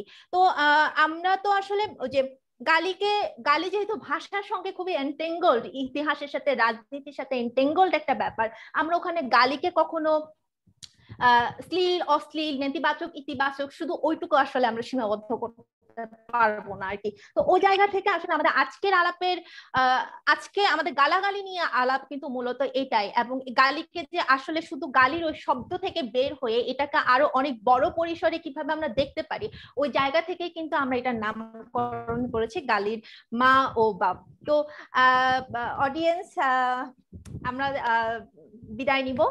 মোটামুটি আমরা আলাপের মধ্যে চেষ্টা করছি, এগুলো নিয়ে আলাপ করতে গেলে আসলে সারা রাত কভার করা যাবে, কিন্তু সেটা তো সম্ভব না। কিছু কমেন্ট ছিল মনে হয় আমাদের ওখানে, অনেকে ছোট দুটো প্রশ্ন ছিল। আচ্ছা, যেমন একজন একটা প্রশ্ন করেছে, should slangs remain tabu or not tabu? হ্যাঁ, আমার মনে হয় আসলে ওই যে ইভেন মানে আমাদের আলাপেও মনে হয় আমরা এটা মানে করলাম যে গালি আসলে ট্যাবু হবে কি হবে না, নেতিবাচক বা ইতিবাচক বাইনারির বিরুদ্ধে আসলে মানে ওই বাইনারির ঊর্ধ্বে কি আমরা কিভাবে এটা চিন্তা করতে পারি, আমার মনে হয় আমাদের আলাপে এটা উঠে আসছে। আমি কমেন্টারি সেকশন দেখার চেষ্টা করলাম, আমার মনে হয়েছে যে আমাদের আলাপে মোটামুটি আমরা এগুলো নিয়ে আলাপ করেছি। তারপর একজন যৌনতার প্রসঙ্গ নিয়ে আলাপ করেছে, সেটা বোধহয় ফাল্গুনী আপুর ওনার আলাপের মধ্যেই চলে আসছে আলোচনাতে। তো এই তো আমাদের কনসার্ন ছিল হচ্ছে এটা প্রোগ্রামটা করবো আমরা 2 ঘন্টা, কিন্তু আমরা অলমোস্ট 3 ঘন্টা এটা করে ফেলছি। তো জনের একটা সুন্দর কমেন্ট আছে, সেটা হচ্ছে বেশিরভাগ গালি যৌনতা কেন্দ্রিক, তার মানে একটা যৌন অবদমিত সমাজ লালন করে চলছি। মানে এটাকে উনি মাহমুদুর রহমান উনি দুটোর মধ্যে একটা সংযোগ করার চেষ্টা করেছেন, যে অধিকাংশ গালি হচ্ছে যৌনতা কেন্দ্রিক, এর মধ্যে এটার সাথে আমাদের যে যৌন অবদমিত যে সমাজ, এটার কোনো সম্পর্ক আছে কিনা? হ্যাঁ, এইটাই বলছিলাম যে আকাশ ভাই, যে এই কমেন্টটা আমিও দেখেছিলাম এবং অনেকে সেখানে লাইক চিহ্ন লাইক করেছেন দেখলাম। তো ওই আলাপটা কিন্তু আমার মনে হয় যে ফাল্গুনী আপুর আলাপের মধ্যে অনেকটা চলে এসছে, এবং যৌনতার সাথে নারীর সম্পর্ক, নারীর শরীর কিভাবে সম্পর্কিত হচ্ছে ওই জিনিসটাও আসলে অনেকটাই চলে এসছে আর কি। আমার মনে হয় যিনি কমেন্টটা করেছেন মাহমুদুর রহমান, তিনি যদি ফাল্গুনী ইসলামের আলাপটা যদি একটু রিব্যাক করে দেখেন, তাহলে মনে হয় তিনি অনেকটা সেটা রিলেট করতে পারবেন আর কি। তো ফার্দার কমেন্টারি আর না দেখি, মনে হয় আমরা অনেকটুকুই কভার করেছি। অলরেডি 11টা বাজে প্রায়, আমরা প্রোগ্রাম শেষ করে দিই। তো এই তো, কারো যদি কিছু বলার থাকে। সবাইকে শোনার জন্য ধন্যবাদ। হ্যাঁ, সবাইকে ধন্যবাদ। আর কিছু জিনিস তো আমরা বলছি, তারপর কিছু জিনিস হয়তো বা মিস হয়ে যেতে পারে। অনেক বিষয়ে যেহেতু আমরা বলার চেষ্টা করছি, তো ওইখানে যারা কমেন্ট করেছেন তারা যে বিষয়গুলো বিভিন্ন বিষয় নিয়ে তুলে ধরেছেন, তাদের সবাইকে আসলে ধন্যবাদ জানাচ্ছি।